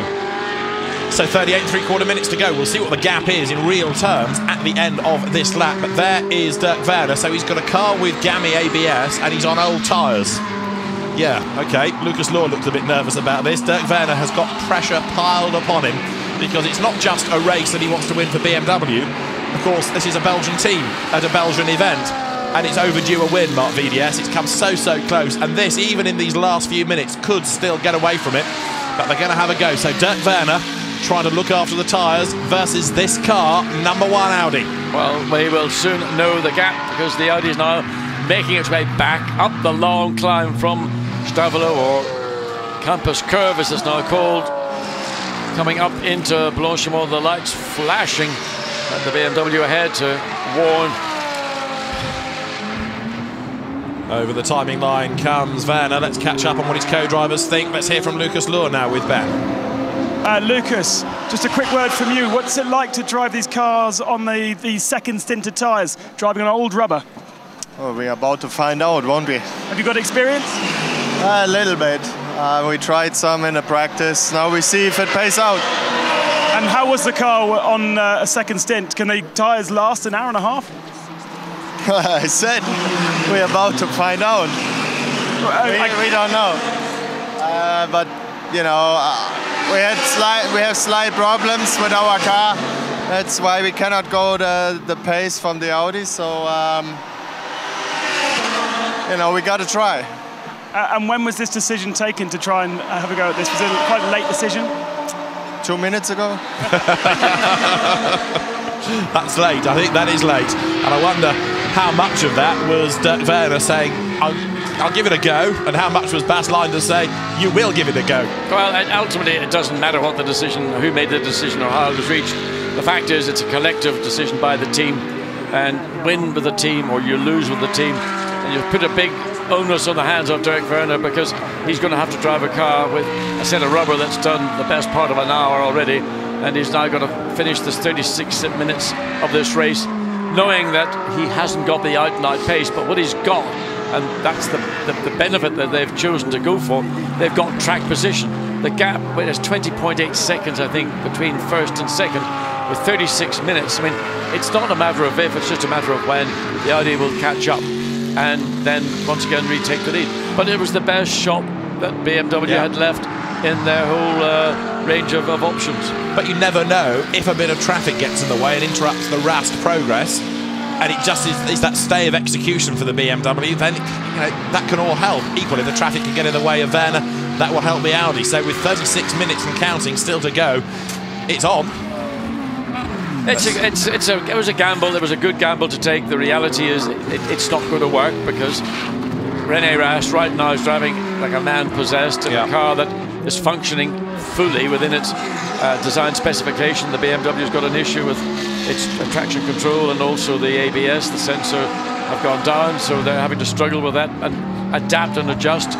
Here's a car and driver that are perfectly in tune with one another, and that's the reason why I suspect René Rast wasn't keen to vacate the seat. He's done an absolutely incredible job this afternoon, and he wants the glory. We're hearing as well from the pits that last stop from WRT was, by normal standards, a bit leisurely, like 4 or 5 seconds slightly slower, because perhaps they were expecting, with the car in the lead and VDS to have to change tyres as well, that they were in the box seat. But by not changing tyres, they have been wrong-footed, as we spoke about a moment ago in context of Wolfgang Ullrich, and so what was a moderately leisurely stop, we put it that way, now, well, it's not come back to haunt them, because the gap's down to 17 seconds anyway, but it has given them just a little bit more work to do than they expected. They probably thought after the final stop for the BMW they'd still be ahead. Now they're having to play catch-up again. Now they're doing the whole thing all over again. So it means that René Rast has got to charge. Last lap he did was a 2:22 against Dirk Werner's time of a 2:25, again most likely traffic influenced. So that's where the reduction in lap time is coming there. You can see 1 lap, 0.2 of a second of improvement. Following lap, at 2.9 seconds, almost 3 seconds from the lap time of Dirk Werner. So 1 back marker ahead, and how many cars are there? 1, 2, 3, 4 back markers between the top 2 at the moment. Just over half an hour of the race remaining. So the way that the gap is coming down, they're going to be together with round about 10 minutes to go, and that is going to be about the last 4 laps of the race. So it's going to be a really good finish. People talk about the good old days of Spa 24 in the 60s and the 70s. The racing was all over before it got dark, and there was later a 16-hour cruise, maybe even longer, an 18-hour cruise. Today, this is a 24-hour sprint event. Absolutely flat out from we saw that in the first 6 hours. It was well over the top. But that's what you're going to get. You get a big field of cars, even on a long circuit like this, 7 kilometers in length. And it caused major issues. Now the racetrack a lot more clear, and René Rast is able to run at the pace. There is the lead. BMW coming up into the source, and where is the Audi? Where are the lights? There it is, coming out of the bus stop. Yes, we're making the good old days now, aren't we? Because this is the era that people are going to talk about in the future as to how competitive GT racing, particularly the Spa 24 Hours, has been. So 1 back marker, if you can call the 5th place car rather a back marker. Jasmine Jaffar just lapped by the charging René Rast. That car is 4 laps down now, the Mercedes. And that's a competitive car. That's the car that won this race last year. Indeed so. But they had the ingredient. The Schneider factor. They had the ingredient. The other great driver here among and the Aston, is that just coming out of the pits? Yeah. Wow, that just when you see a group of cars, I just think, oh no, not again. In all those dramas we had at Radion yesterday, I know they were on restarts, but weren't we lucky that there was nobody coming out of the pits at the same time as cars cannon off into those tyres? Don't even think about it. I mean, there were bits of cars, suspension, components, wheels, goodness knows whatever else. We didn't get to see in detail what it was, but there are lumps of cars, substantial lumps of cars flying, flying, probably 100 meters or more before it came into contact with the barrier and came safely to rest.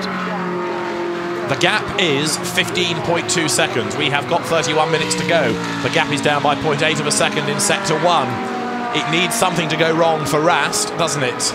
rather than anything Dirk Werner can do. He can't really risk going any faster with this ABS problem, and of course on a set of tyres that's past its best. But as we keep saying, it's worth a roll of the dice. All you got left in your game of strategy. And his last lap time 2:24. René Rast 2:21. So 2 back markers. Dirk Werner goes to the inside of the Ferrari. There is Rast, who's also sorting out traffic, of course. In the first sector, he was 0.8 quicker. I'll tell you what the second sector time is in a moment when he gets to the timing beam. Much quicker, by over a second, 1.3 seconds faster.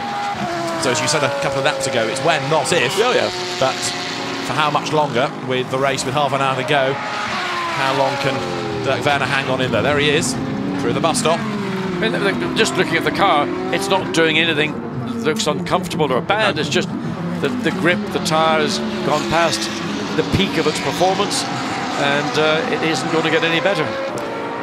So down to La Source he comes. 1, 2, 3, 4 back markers and a bit of real estate between him and René Rast. Over the line comes then number 1, René Rast. We thought the car was going to be given over to Marcus Winkelhock. We were wrong. Let's find out what happened. So Marcus, you were ready to get in the Audi, but then they left Rast in the car.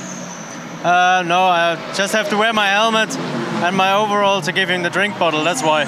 Ah, okay, right. Were you expecting BMW to do what they did in terms of not changing tyres? To be honest, no. But yeah, I think it's going to end up in a really, really close finish today. René is on a good pace, and they have, because of the used tyres, for sure a disadvantage lap time wise. And as I said, for sure it's going to be close like this. And what's the idea in terms of how the tyres will last over the 65 minutes? Are they still okay using them for an hour and a half? Yeah, for sure you can feel after 60 minutes that there's quite a big drop, especially the last couple of laps, like 3-4 laps before you come into the pit lane. You feel a drop on the rear, especially. And for sure the BMW will have the same. And if you go half an hour longer, we never tried that out, so they will see probably. I think they don't know themselves what's going on with the tyre. And you've informed René that that's been the situation? Sorry? Have you told René in the car that the BMW is on all the tyres? Yeah, of course. He knows that. He knows about the situation, about the gap between the cars, everything. So, but he's doing a great job in the moment. Pace is really good. And yeah, the only thing I can do now is... And how is he feeling in the car? Is he under pressure or quite cool? He's quite cool. He felt okay. He asked me how long to go. I said 40 minutes. And he said, yeah, okay, everything is fine. I'm going to push. And then I closed the door and said, good luck. All right, thanks very much.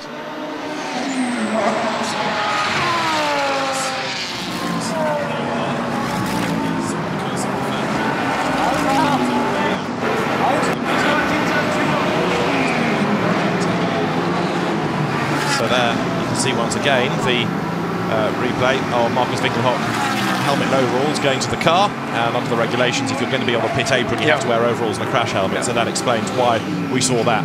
But he was there in the event if René Rast wanted to get out of the car, rather than have René Rast get out and then have Marcus having to run around. So he was there and it served 2 purposes. The gap is 9.6 seconds.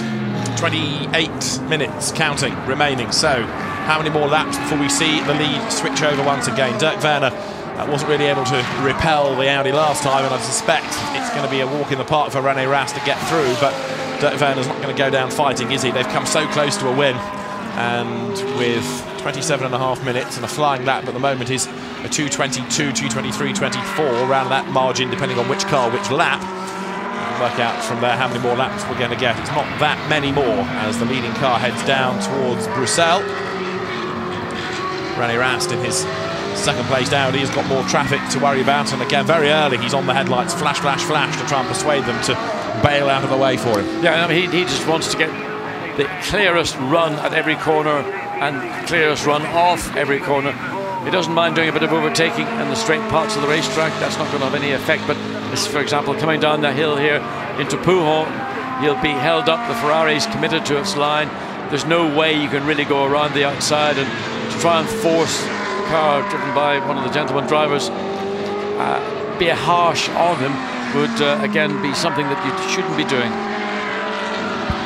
So the race leaders work their way for the 516th time down through Pif Paf and then to Campus, number 1 there. René Rast in sector 1 was nearly a second faster, so he really is well fired up, isn't he? He's hacking away into this margin, and once he's ahead, of course, he can then slacken the pace a little bit, perhaps like we saw last time, because he carved his way onto the tail of Dirk Werner, got past, and was then able to relax his pace just a little. Dirk Werner, though, hanging on in there. We've got 26 minutes to go. There's the leading car into the bus stop once again. Yes, and the gap 9.6 at the last time of calling. That was at the end of lap 515 as they come across the line now to end 516. So what has René Rast managed to claw out of that advantage? 6.7 seconds. So again, the best part of 2.5 seconds. And he dives up the inside there. I know it's an Audi that he's getting past, but even so, that was very late on the brakes to make sure that he doesn't lose a split second against Dirk Werner. And Bas Leijnders, with resignation, I think, now looks on. It was a good gamble, but there's just going to be too much time in the race for that car to be able to hang on, isn't there? Yes, I mean, it's just a matter of, we said, it's going to be, well, within the next 5 to 8 minutes, René Rast is going to be on the gearbox or under the rear wing, certainly of this car coming down into Legroom, the leading BMW, and then there will be maybe a bit of a skirmish as to whether they give it up as easily as we saw them do much earlier in the event when the lead Audi came up to pass what was then the leading BMW. So this time it's for real. This time it's for the difference between winning and being the first to the losers. Which nobody will ever remember. People only remember winners, don't they? In Belgium they'll remember. They'll remember a valiant fight. Yeah. If it is to be the Team VDS BMW that might finish in second place. And it's going to be Belgian teams, first, second and third, isn't it? Because it will be potentially WRT, VDS, WRT, the Belgian Audi club, but Team WRT. But we are not yet as an Audi in the lead. It's still this BMW. It may be on borrowed time. There is the charging René Rast. So he's got the quicker car anyway, and then he's catching a car on old tyres. It doesn't really give Dirk Werner very much to battle with, does it? It's like having one arm tied behind his back, and he's being caught. Just been watching coming through Fagnes. I mean, René Rast actually isn't driving the car right on the outside edge of its limit. He's just driving it sensibly. He's got natural speed. He's got the benefit of a second and a half, probably on average, in hand over the lead BMW. And there's 23 minutes and there's 6.7 seconds at the last time over the start-finish line. Nice try, Baz. Yeah, and both team principals, Dr. Ulrich and Audi and Bas Leijnders. I mean, this has been an absolutely brilliant game of cat and mouse between, in a way, the very large WRT Audi operation. The very large cat. Well, and the much smaller Mark VDS team. I mean, there's Audis all through the field in every category, but the Mark VDS team had 2 cars entered, 1 got taken out because of a rabbit, and that'll be off the menu tonight, I'm sure. So there we go. But have a look in the Audi garage and you see Audi factory drivers, you see BMW factory drivers at Mark VDS, you see Audi personnel, you see Mark VDS personnel. Audi as a company seems to take more interest in this than BMW does. There's more Audi presence at WRT, whereas Mark VDS still feels like a private team taking on a manufacturer. Yeah, I think you're right. I think that's very much what it is. And Audi have developed the Audi R8, the V10 version of it that we see here, and it's in different guises for different markets and different championships around the world. And they've built on that and they've had enormous success. Whereas BMW's Z4M program is a factory program in North America, where that's where they expect to sell the majority of their Z4Ms or Z4 versions. So that's their priority, along with other areas of motorsport, principally DTM, which they're heavily involved in. You know, this is an area where they have a very competitive car.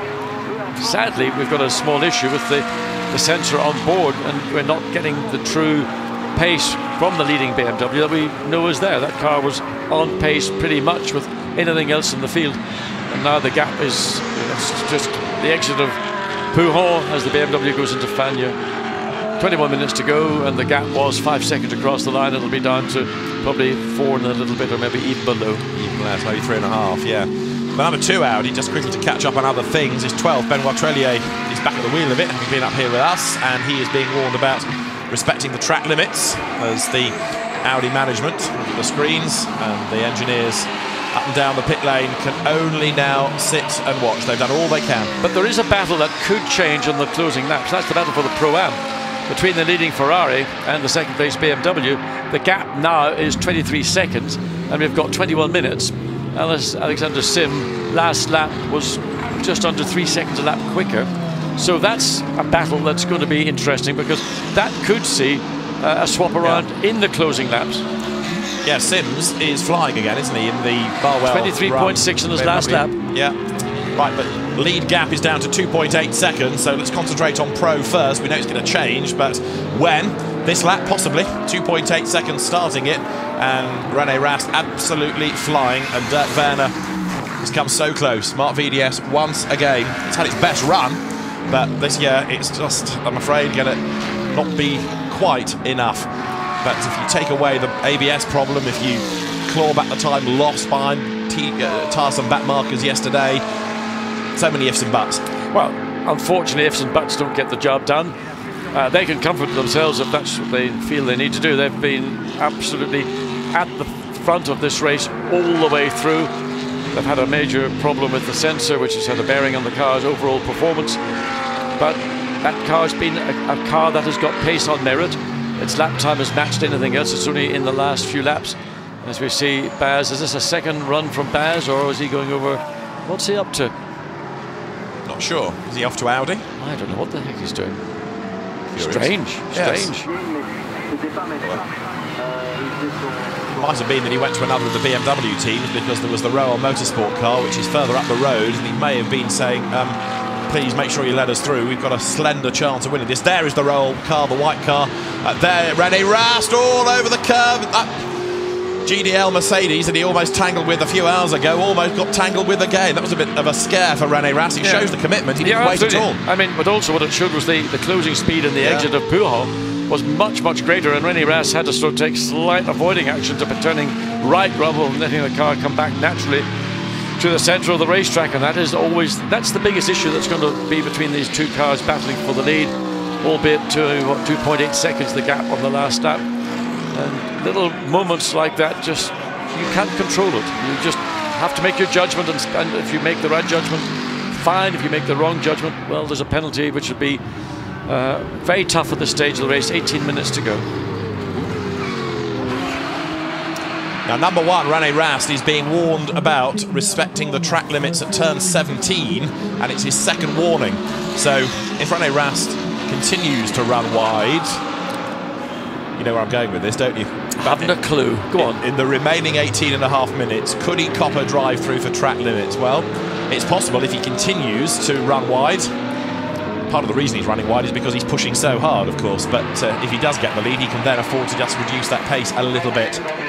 Well, I actually thought watching the car ride other parts of the circuit. Car one must respect track limits, Second warning. That's the voice of the race director. Is that coming out of Blancpain? 17. Yeah. So the message is getting through to the drivers, and they're in the garage. They see it on the timing screen as well, as the two leading cars are absolutely nose to tail. René Rast in the Audi on the back of Dirk Werner. He's got the better traction, he's got fresher tyres, but Dirk Werner is going to defend. They are absolutely together, but round the outside goes René Rast as they head to Brussels. The roll BMW gets out of the way. Dirk Werner, he's going to fight for as long as he possibly can, and he hangs on to the race lead. René Rast will no doubt make a run heading down towards Pouhon, and Dirk Werner runs him out wide. He's not going to give up without a fight with 17 minutes to go. This is defensive driving, but René Rast will have a go to the outside line at Pouhon. Is it going to work there for him? Not in the first part, but he keeps on coming. Round the outside, round the outside, round the outside. He's going to get ahead, is he, on the run to Piff Paff? Wide over the curb, they both go. Off the road goes René Rast. He has to slot back in behind him. Dirk Werner slides under braking as they go into the Piff Paff. He stays ahead, but René Rast is right on his tail, and Dirk Werner is doing what he's paid to do, and that is defend for all he is worth. And that was fairly forceful defence, but I suppose under the circumstances, with the race in its closing moments, is justified, and René Rast just needs to think don't put yourself into jeopardy. Yes. You got close to it a couple of times. There was no way to go around the outside down at Brussels. You had to forget about it. Now flashing his lights, trying to distract Jack Werner. Well, I don't know why drivers bother doing it. A professional driver is not going to be affected by it. No. Here they come. The key here is that René Rast's momentum has been lost. He has had the benefit of running free air, a mistake from Werner in that bus stop chicane. Watch for the Audi, good traction, a little bit more straight line speed. It's going to be another defense from the BMW on the run down to La Source, hanging to the right hand side of the track coming down. They're going to watch René Rast trying to brake on the outside, get the slight advantage. No, but makes the cut back, gets up alongside and gets it through. And I mean, eventually it was going to happen.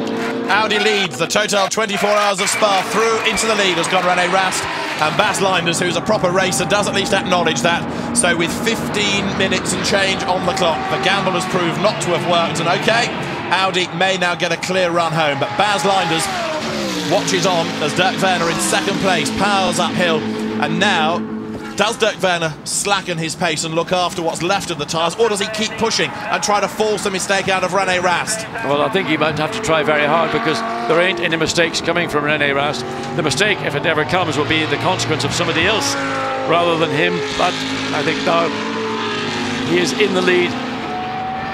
There's nothing that can be done by Dirk Werner to force an issue with the now leading Audi, and he's going to come home an honourable second. So downhill they are once more turning through the so-called Speaker's Corner down towards Pouhon for the 521st time. And the gap as they went then through the first sector had René Rast ahead by a 10th, but he's going to be much more than that now as the gap continues to build. Let's hear from Bas Linders then. His car has slipped back into second position, but it's been a great effort. Bas, a great bit of driving from Dirk, nice and clean and good fun to watch. Yeah, okay, tried to close the door. Good day, didn't touch. We didn't want, obviously, that because it's a long race. And but okay, it's something big at stake. I think it was a nice little battle. But okay, like I said, the Audi is a little bit quicker. And we will just try and follow.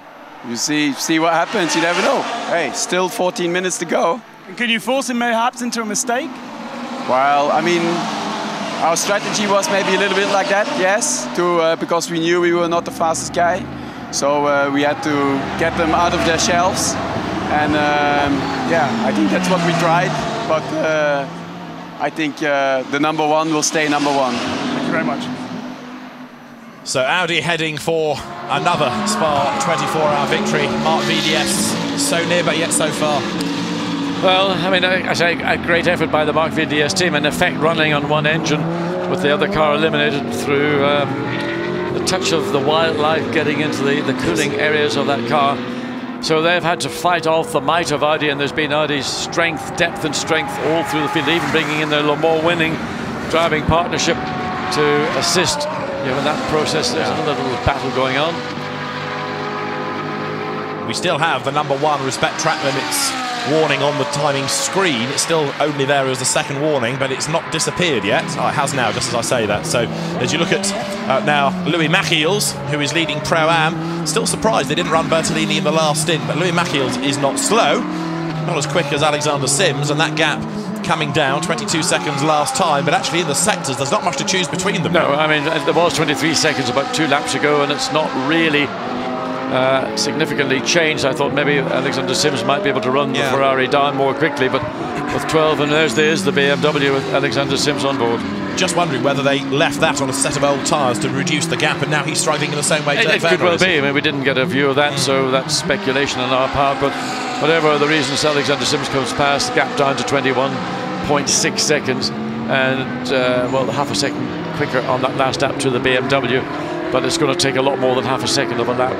He needs to find really 2 seconds of that in these closing moments to put himself into a position to take first place in the Pro-Am category. And there is the car that runs in third, ahead of the car that's second, if you're with me, because it's on a different lap. But Craig Lowndes is going to bring home the Ferrari. So he's had a good long stint towards the end of the race, as we have then the Audi there. Number 2 comes down towards the bus stop. And you've got Benoit Trellier here on the back of Adam Christodoulou, and the Bentley there as well is on a different lap, so ignore that. But ahead of it, Christodoulou and Trellier go through, fighting for 11th place. The gap is 0.2 of a second. Benoit Trellier goes to the outside line as they head into La Source. Can he find a way through? Not there, he can't, but the Audi right on the back of the Mercedes. And of course, it was these two drivers in these two cars that tangled early on this morning and really delayed the number 2 Audi with the damage. So there's not much love lost here. No, there's not. And Stephen Kane's getting the pound seat, watching the driving of these two cars coming up over the Puho, up over the radio, I should say, and then onto Campbell Straight, and just watching and saying, can the Audi get alongside? Yes, it can. Just about. Is it going to consolidate it? No, it's not. Interesting, isn't it? Adam Christodoulou in the Mercedes hangs on, but Trellier tries to cut across to the other side of the road. Can't do it there. Adam Christodoulou defends. Going back to his karting days here with the way that he's flicking the car around to defend. Over the curb goes Trellier. Is he going to get the run downhill? No, Christodoulou, good defensive driving there. Puts the car in the middle of the road. So you may have won Le Mans, Benoit, he says, but you're not getting past me without a fight. With just over 10.5 minutes to go, the Audi right on the back of the Mercedes, heading downhill now. Yes, and this little kink corner with no name, it used to be called, and then the run down to Puho, but sufficiently far behind. He's just going to have to be patient and see what the Mercedes does in the Puho corner. Is certainly quicker than the Mercedes in the mid part, and certainly on the exit is catching. You can see the gap is closing, but not sufficiently again to be able to make a move either left or right to get alongside the Mercedes. Trellier now being warned about track limits as well, as he shortens things a little bit there because he goes up onto the curb and accelerates his way on the tail of Christodoulou now, coming down with the last 10 minutes of the race well and truly underway through campus, making the run now up towards the end of, for them, lap 5:12. They are 11 laps down on the race leaders, so two of them make their way up towards the completion of the lap, but they are not done yet. We're not done yet as a race. There's still plenty of stuff to shake out of this, as down towards the bus stop they go once more.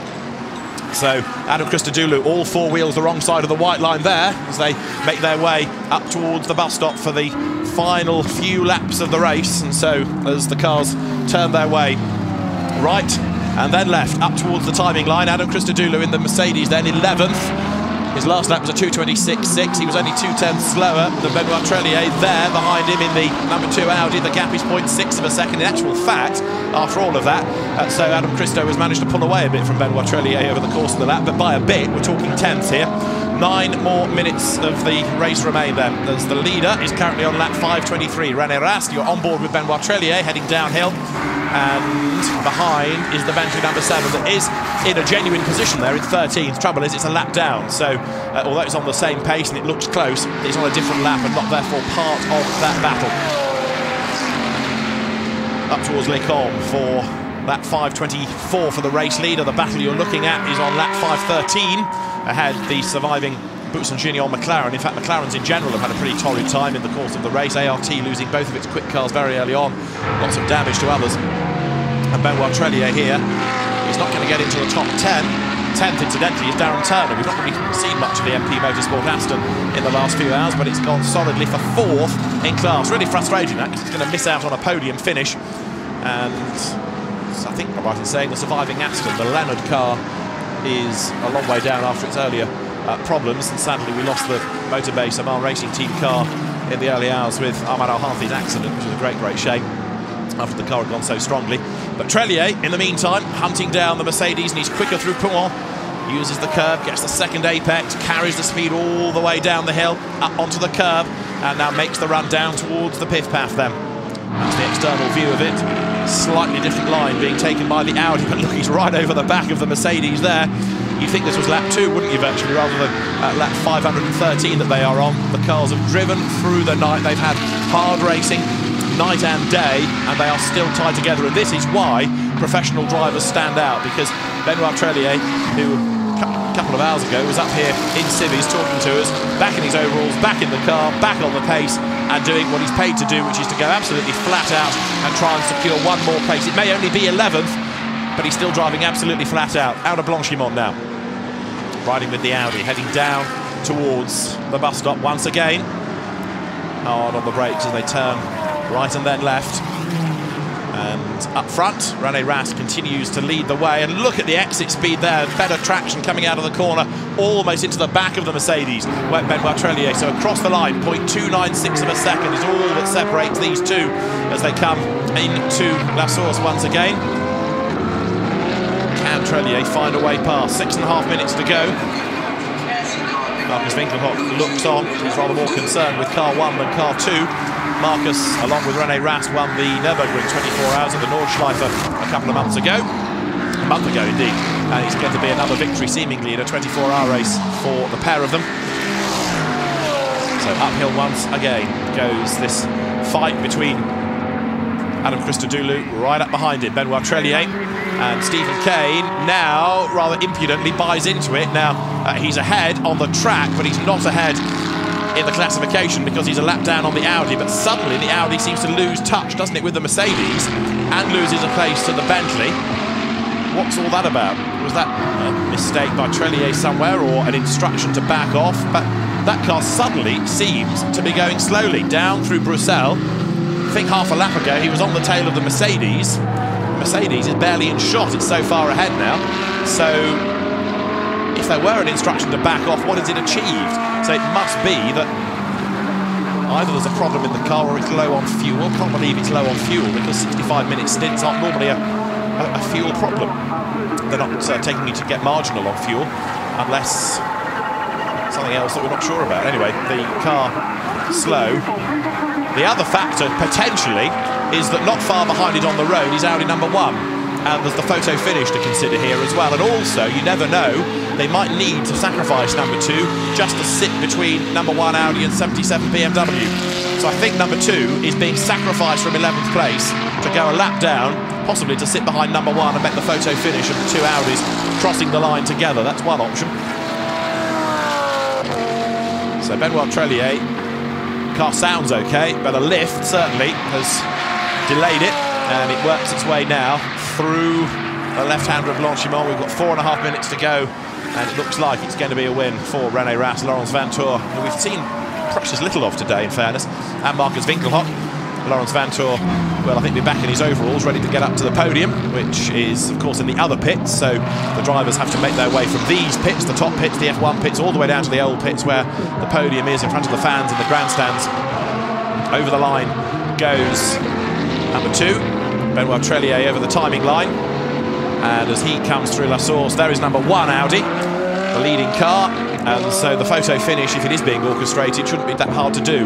Dirk Werner comes across the line in second place, 5.5 seconds back. He is lapping slower still, but of course there is still traffic to factor into this as he gets the lap there on 42, which is Gilles Vannelet, former GT3 European champion in the Ferrari.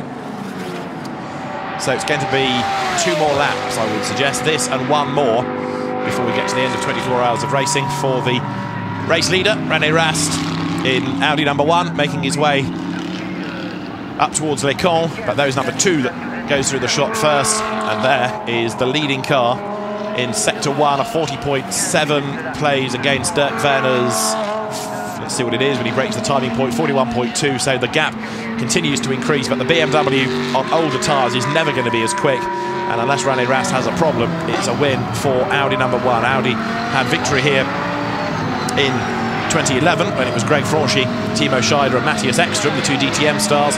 In 2012 it was René Rast, Andrea Piccini and Frank Stippler. Mercedes last year, of course, but it looks like Audi is going to be back at the top.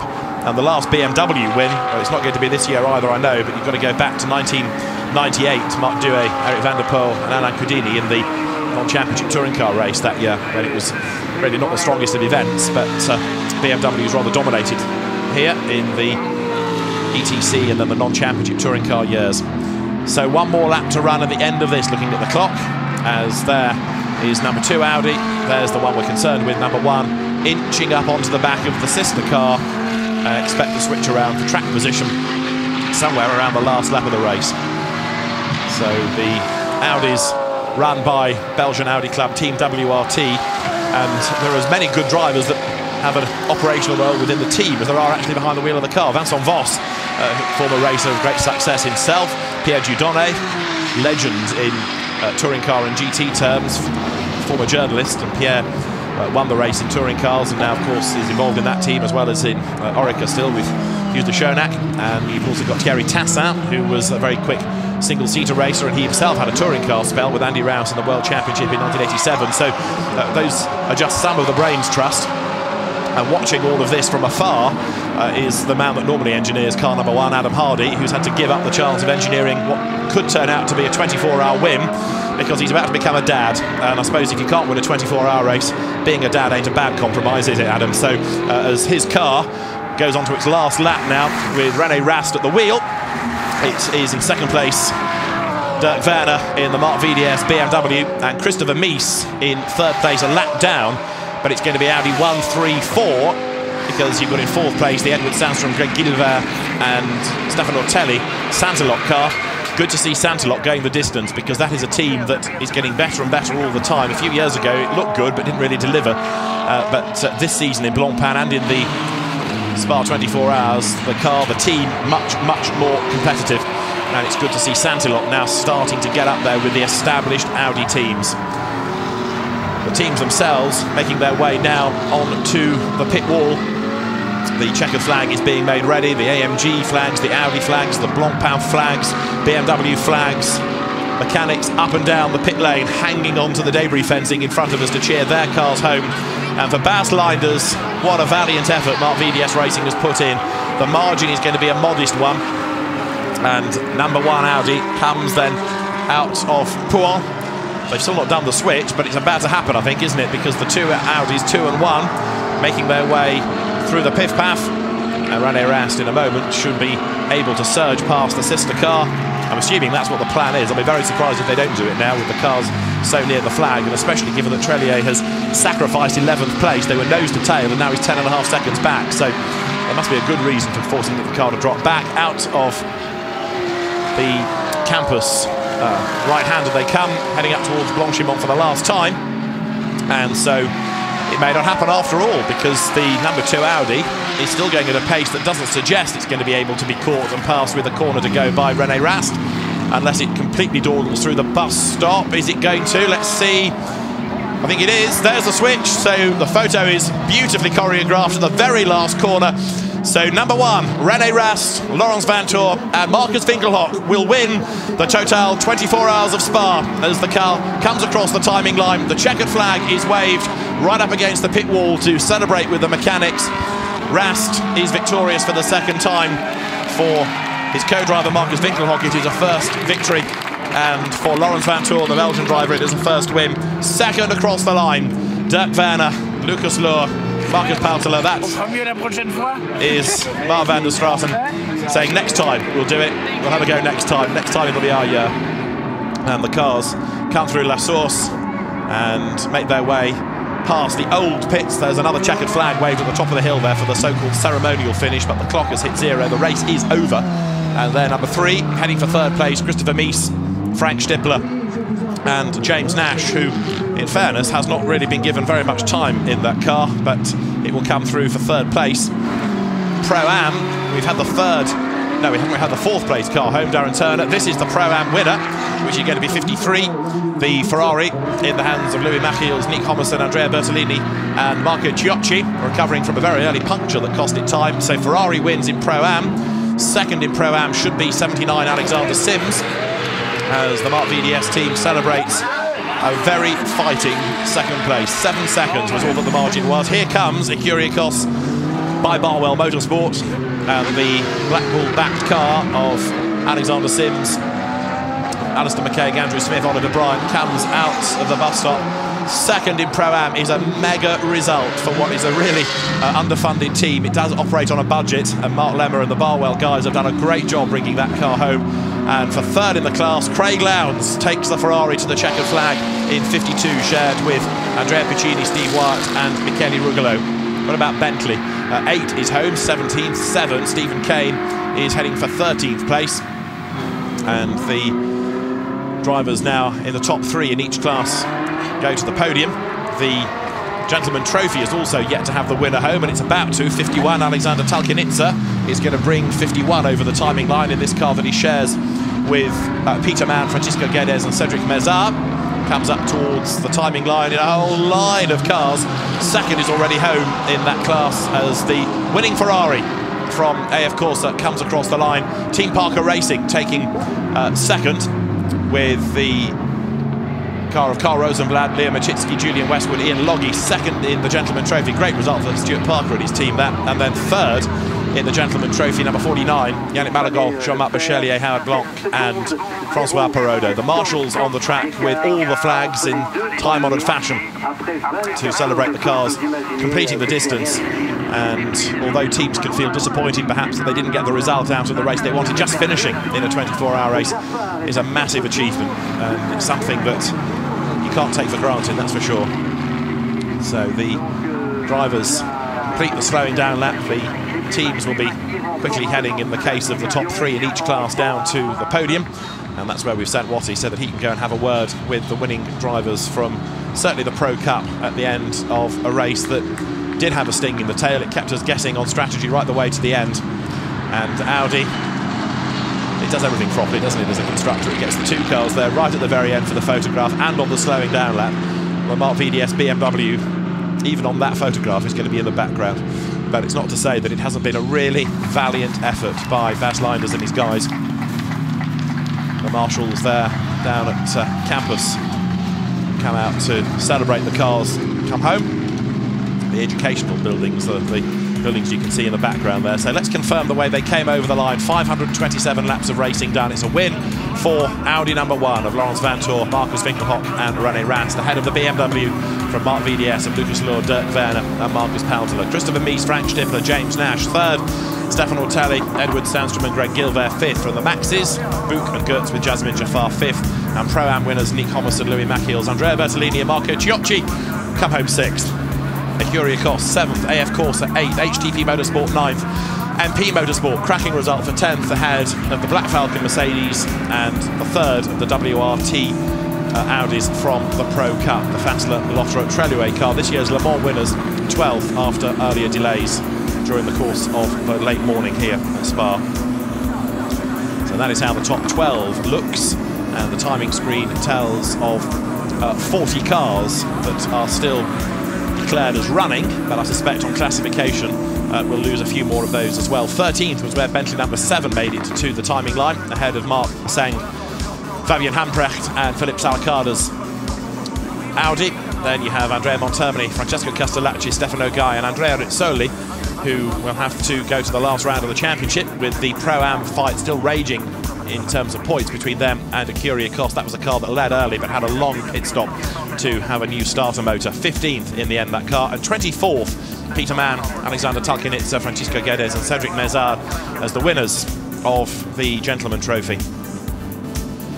Miserable race for Nissans, blighted with punctures. 25th is number 80 Porsche Martin Raginger, winner of the event. 26th in the Pro-Am Fach Auto Tech car, ahead of the second of the Gentleman Trophy cars, the Team Parker Racing Audi, there you can see in 28th. But by the time you get back to cars that are something like 43 laps down, you do start to get towards this problem of not having done enough laps to be classified as a finisher, with 75% being necessary.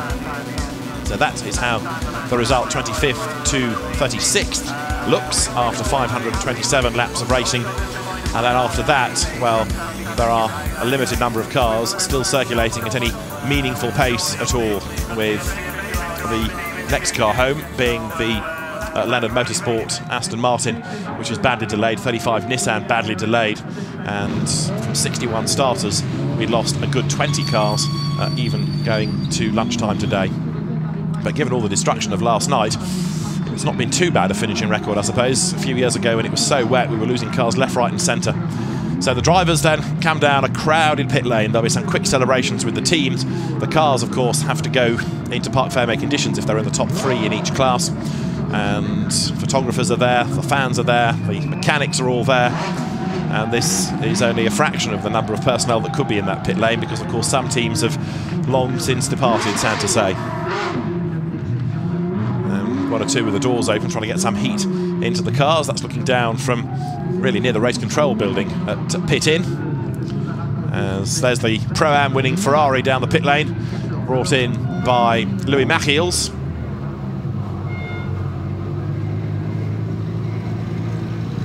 So as the drivers then will in a moment, as I say, either go to Parc Fermé and then back to the teams, or in some cases, the lucky cases, go to the podium. We'll have the 3 podium ceremonies. The Pro Cup is the same as the overall, with the Gentleman Trophy and Pro-Am podiums to come after it as well. And we'll try and bring you those as rapidly as we can, but we want to hear from the winning drivers, of course, because what an effort by René Rast, Laurens Vanthoor, and from Marcus Winkelhock. René Rast doing that Leviathan last stint, having to catch and pass, and they do it all over again when Marc VDS rolled the dice and kept the car on old tyres. So there is car number 1 finishing in position number 1. It started from pole. You might think it was an easy run, pole win, but a heck of a lot more went in between, didn't it, in 24 dramatic hours. The fastest lap of the race, just to clarify, Ben Schneider in the Mercedes early this morning, and Ben Schneider may have only in the end been 9th, but he was still on it and came through to get the fastest lap of the race. So there is the number 1 Audi. It arrives at the Parc Fermé area down beneath the endurance podium, and in a moment René Rast will hop out of the car.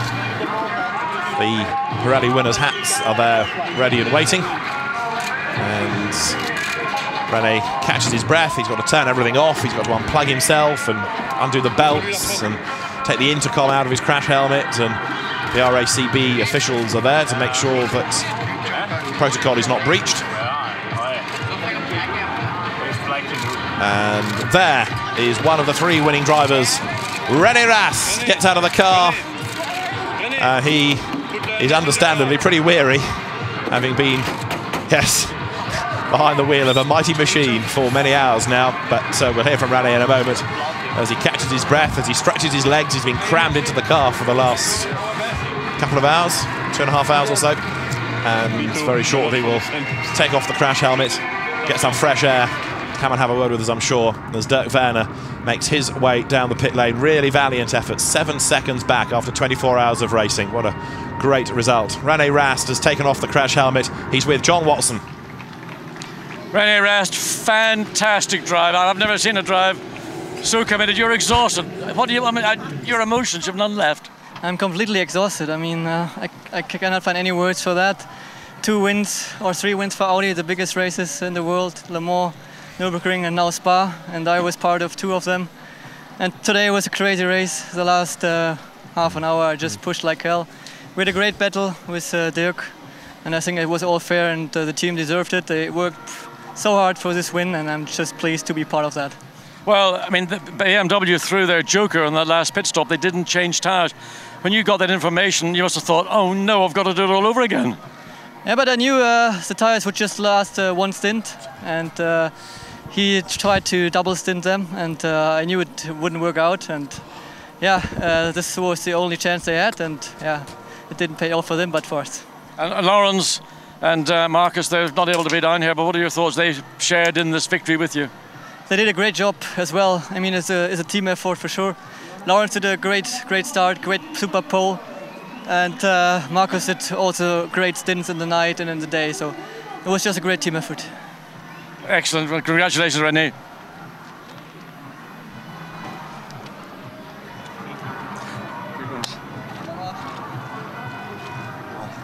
Dirk, fantastic drive. I mean, at the end of the day, the team had only one option. That was to give you the instruction not to change tyres, run another cent. But that was, you're never going to get the best out of the tyres after that.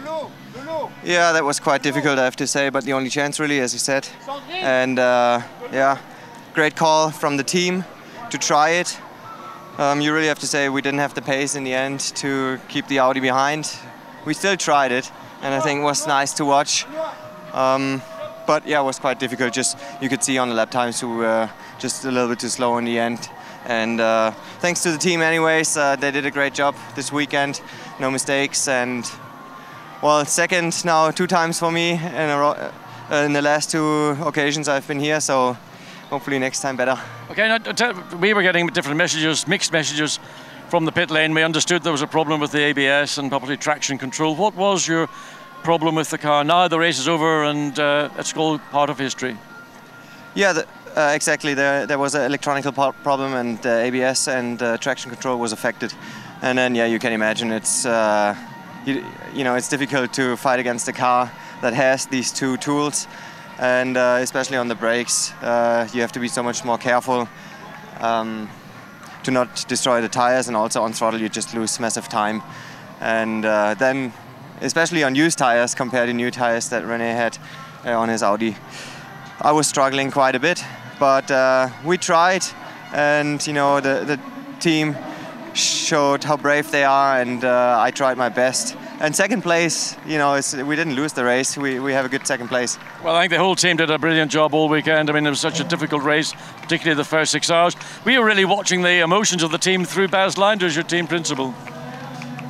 Yeah, I mean, everybody in the team loves racing, and it's a Belgium team. It's their home race, and you know, you can imagine they want to show the best of their abilities.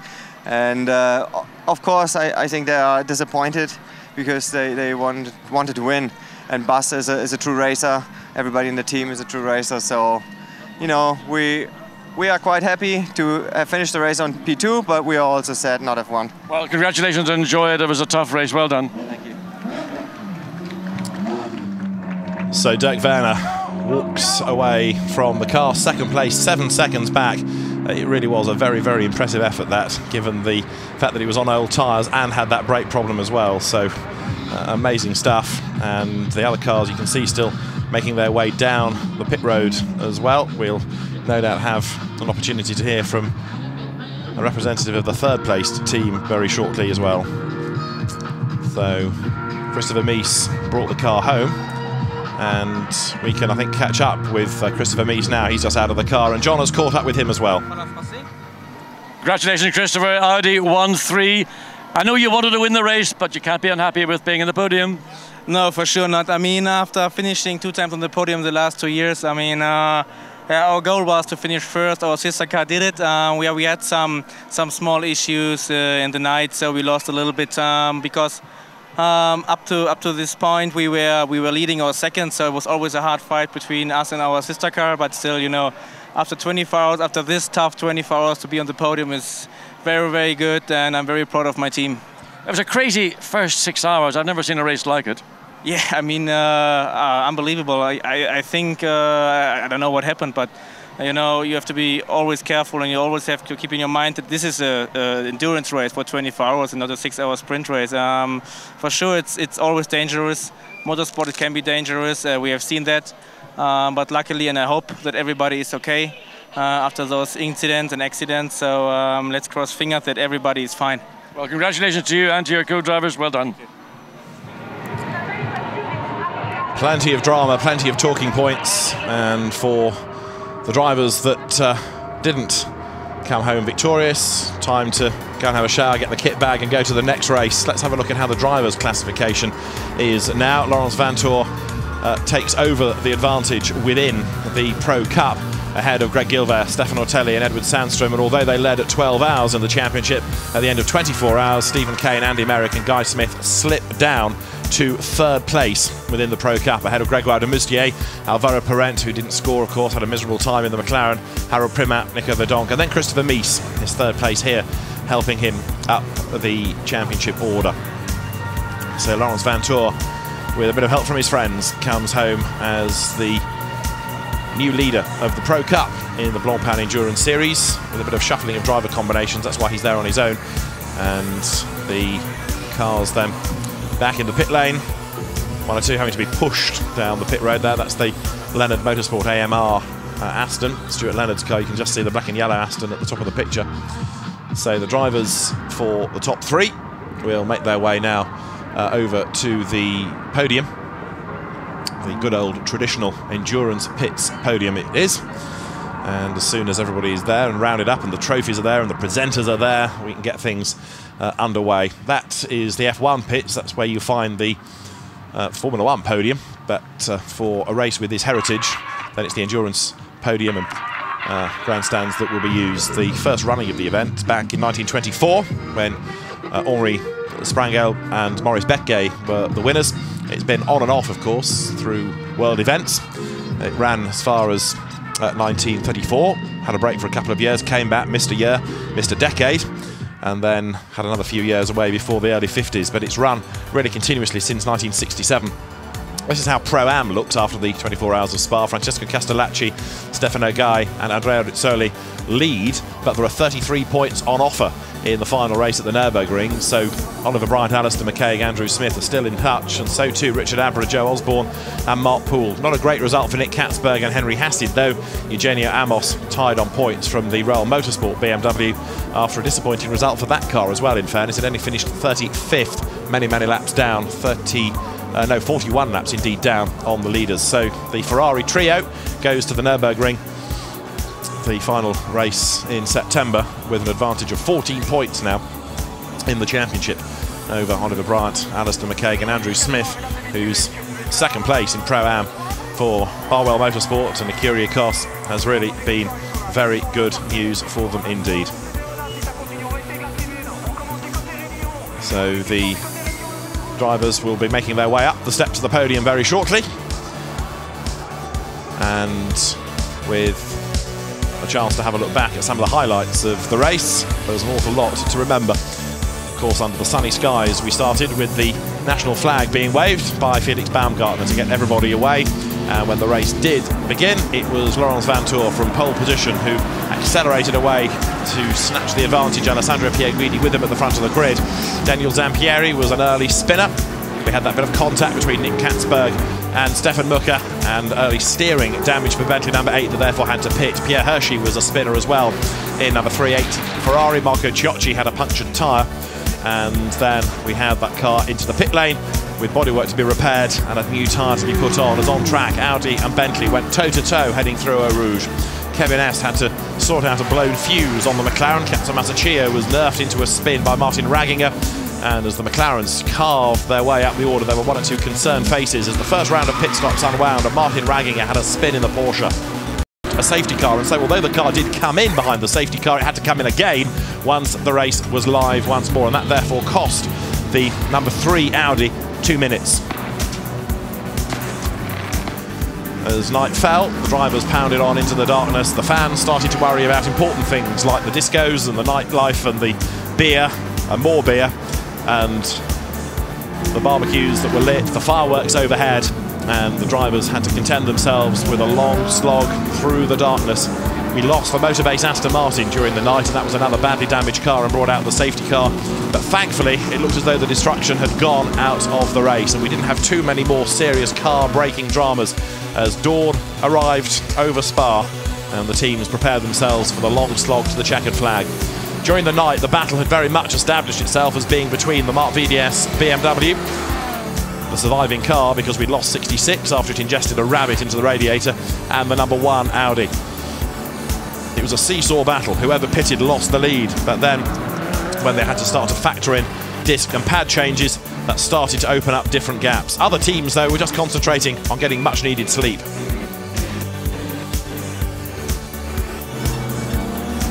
René Rast was on a charge, working his way up the inside of Nigel Farmer's Mercedes. They almost touched. Everybody wanted to record the action somehow, and Claude-Yves Gosselin headbutted the wall as he came out of Blanchimont. The car got to the pit lane, but the damage was too great, and the Frenchman was out of the race.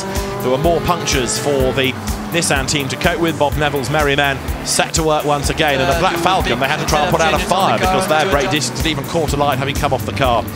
More punctures for the Duquesne Racing Ferrari team, and the pit stops continue to cycle through for Audi number 1 and BMW number 77.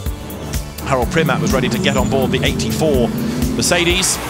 As he did so, he then tangled with Michael Meadows, the Porsche specialist, getting caught up with him at the bus stop chicane. Audi 1 back on track, BMW 77 hunting it down.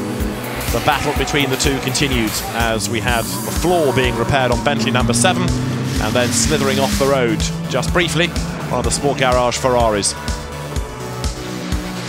More problems for the number 18 Black Falcon Mercedes. Its teammate drove into the side of number 2 and caused damage, and that delayed the Le Mans winners quite badly. And so by Sunday lunchtime, it was clear it was going to be a battle between BMW and Audi. The BMW was developing an ABS problem, and it didn't have the pace to be able to match that of the race now leading number 1 Audi that went charging past. And although BMW felt it was going to win, it was a win that got away. A spin for Stefano Comandini as down the pit road came number 77. Ultimately, Dirk Werner would take the car to the end of the race, as it was going to be René Rast, given the driving chores in number 1. Rast got into the car. Bas Linders had a look down the pit lane to see what they were up against. Lucas Law had to cope with a brake problem before giving the car to Marcus Paltela. And on the last pit stop, it was the full service, so to speak, for the Audi. But tyres were not changed on the BMW. Before that, though, there was the second pad and disc change on Audi number 1, and that cost it another 30 seconds. It brought the BMW back into the hunt. And the Mark VDS mechanics were pretty pleased with life as they could sniff a victory just up the road. Bas Linders was still pretty confident that René Rast was absolutely flying, and he went charging around the outside of Dirk Werner to pick up the race lead, and that was a move that certainly Audi appreciated in the garage. Even Bas Linders, as a racer at heart, knew he'd just seen a good race move be pulled coming up the hill. On the last pit stop for number 1, René Rast elected to stay in the car. At 77, it was just fuel, so they sent Dirk Werner out into the lead of the race, but on old rubber. It was a bit tense in the Audi garage, but René Rast was absolutely charging. He took some big risks as he got through the traffic, and eventually he made his move on the outside at La Source. Wide in was tight out, and it meant that number 1 would come through to snaffle the race lead on the run down through La Source. Audi led with just minutes to go, and Bas Linders had to accept that they tried everything, but it just wasn't quite enough given the dramas for the BMW, and so Audi number 1 came through victorious. It was over the timing line. René Rast, Marcus Winkelhock and Laurens Vanthoor scored race victory by just 7 seconds at the end of the Total 24 hours of Spa. It's been another very good race indeed, and down in the pit lane, René Rast clambered out of the car as a race winner. And so some of the fans making their way up the hill, and I think by now most of the drivers would have been rounded up for the podium, and we've been joined up here by Ben Constanduras, who's had a very busy 24 hours down in the pit lane. There's been a lot going on, Ben. What a fantastic sort of 24 hours experience was the word I was looking for. You're tired? It's another beautiful day. Which will be Ian Loggie, Julian Westwood, Carl Rosenblad and Leo Machitsky. And there they are, hiding behind the podium. Pirelli caps on, out they come, as Leo Machitsky, the Russian driver, on loan from Barwell for the weekend. Julian Westwood, Carl Rosenblad and Ian Loggie, the man who pays the bills, really. And he there on the podium at Spa for his first experience of the 24 hours. And then the class winners are going to make their way out onto the podium for AF Corsa. Peter Mann, Alexander Talkanitsa Sr., Francisco Guedes and Cedric Meza, the Ferrari drivers for AF Corsa. And so, as the drivers are there, then we shall have the national anthem of the winning team.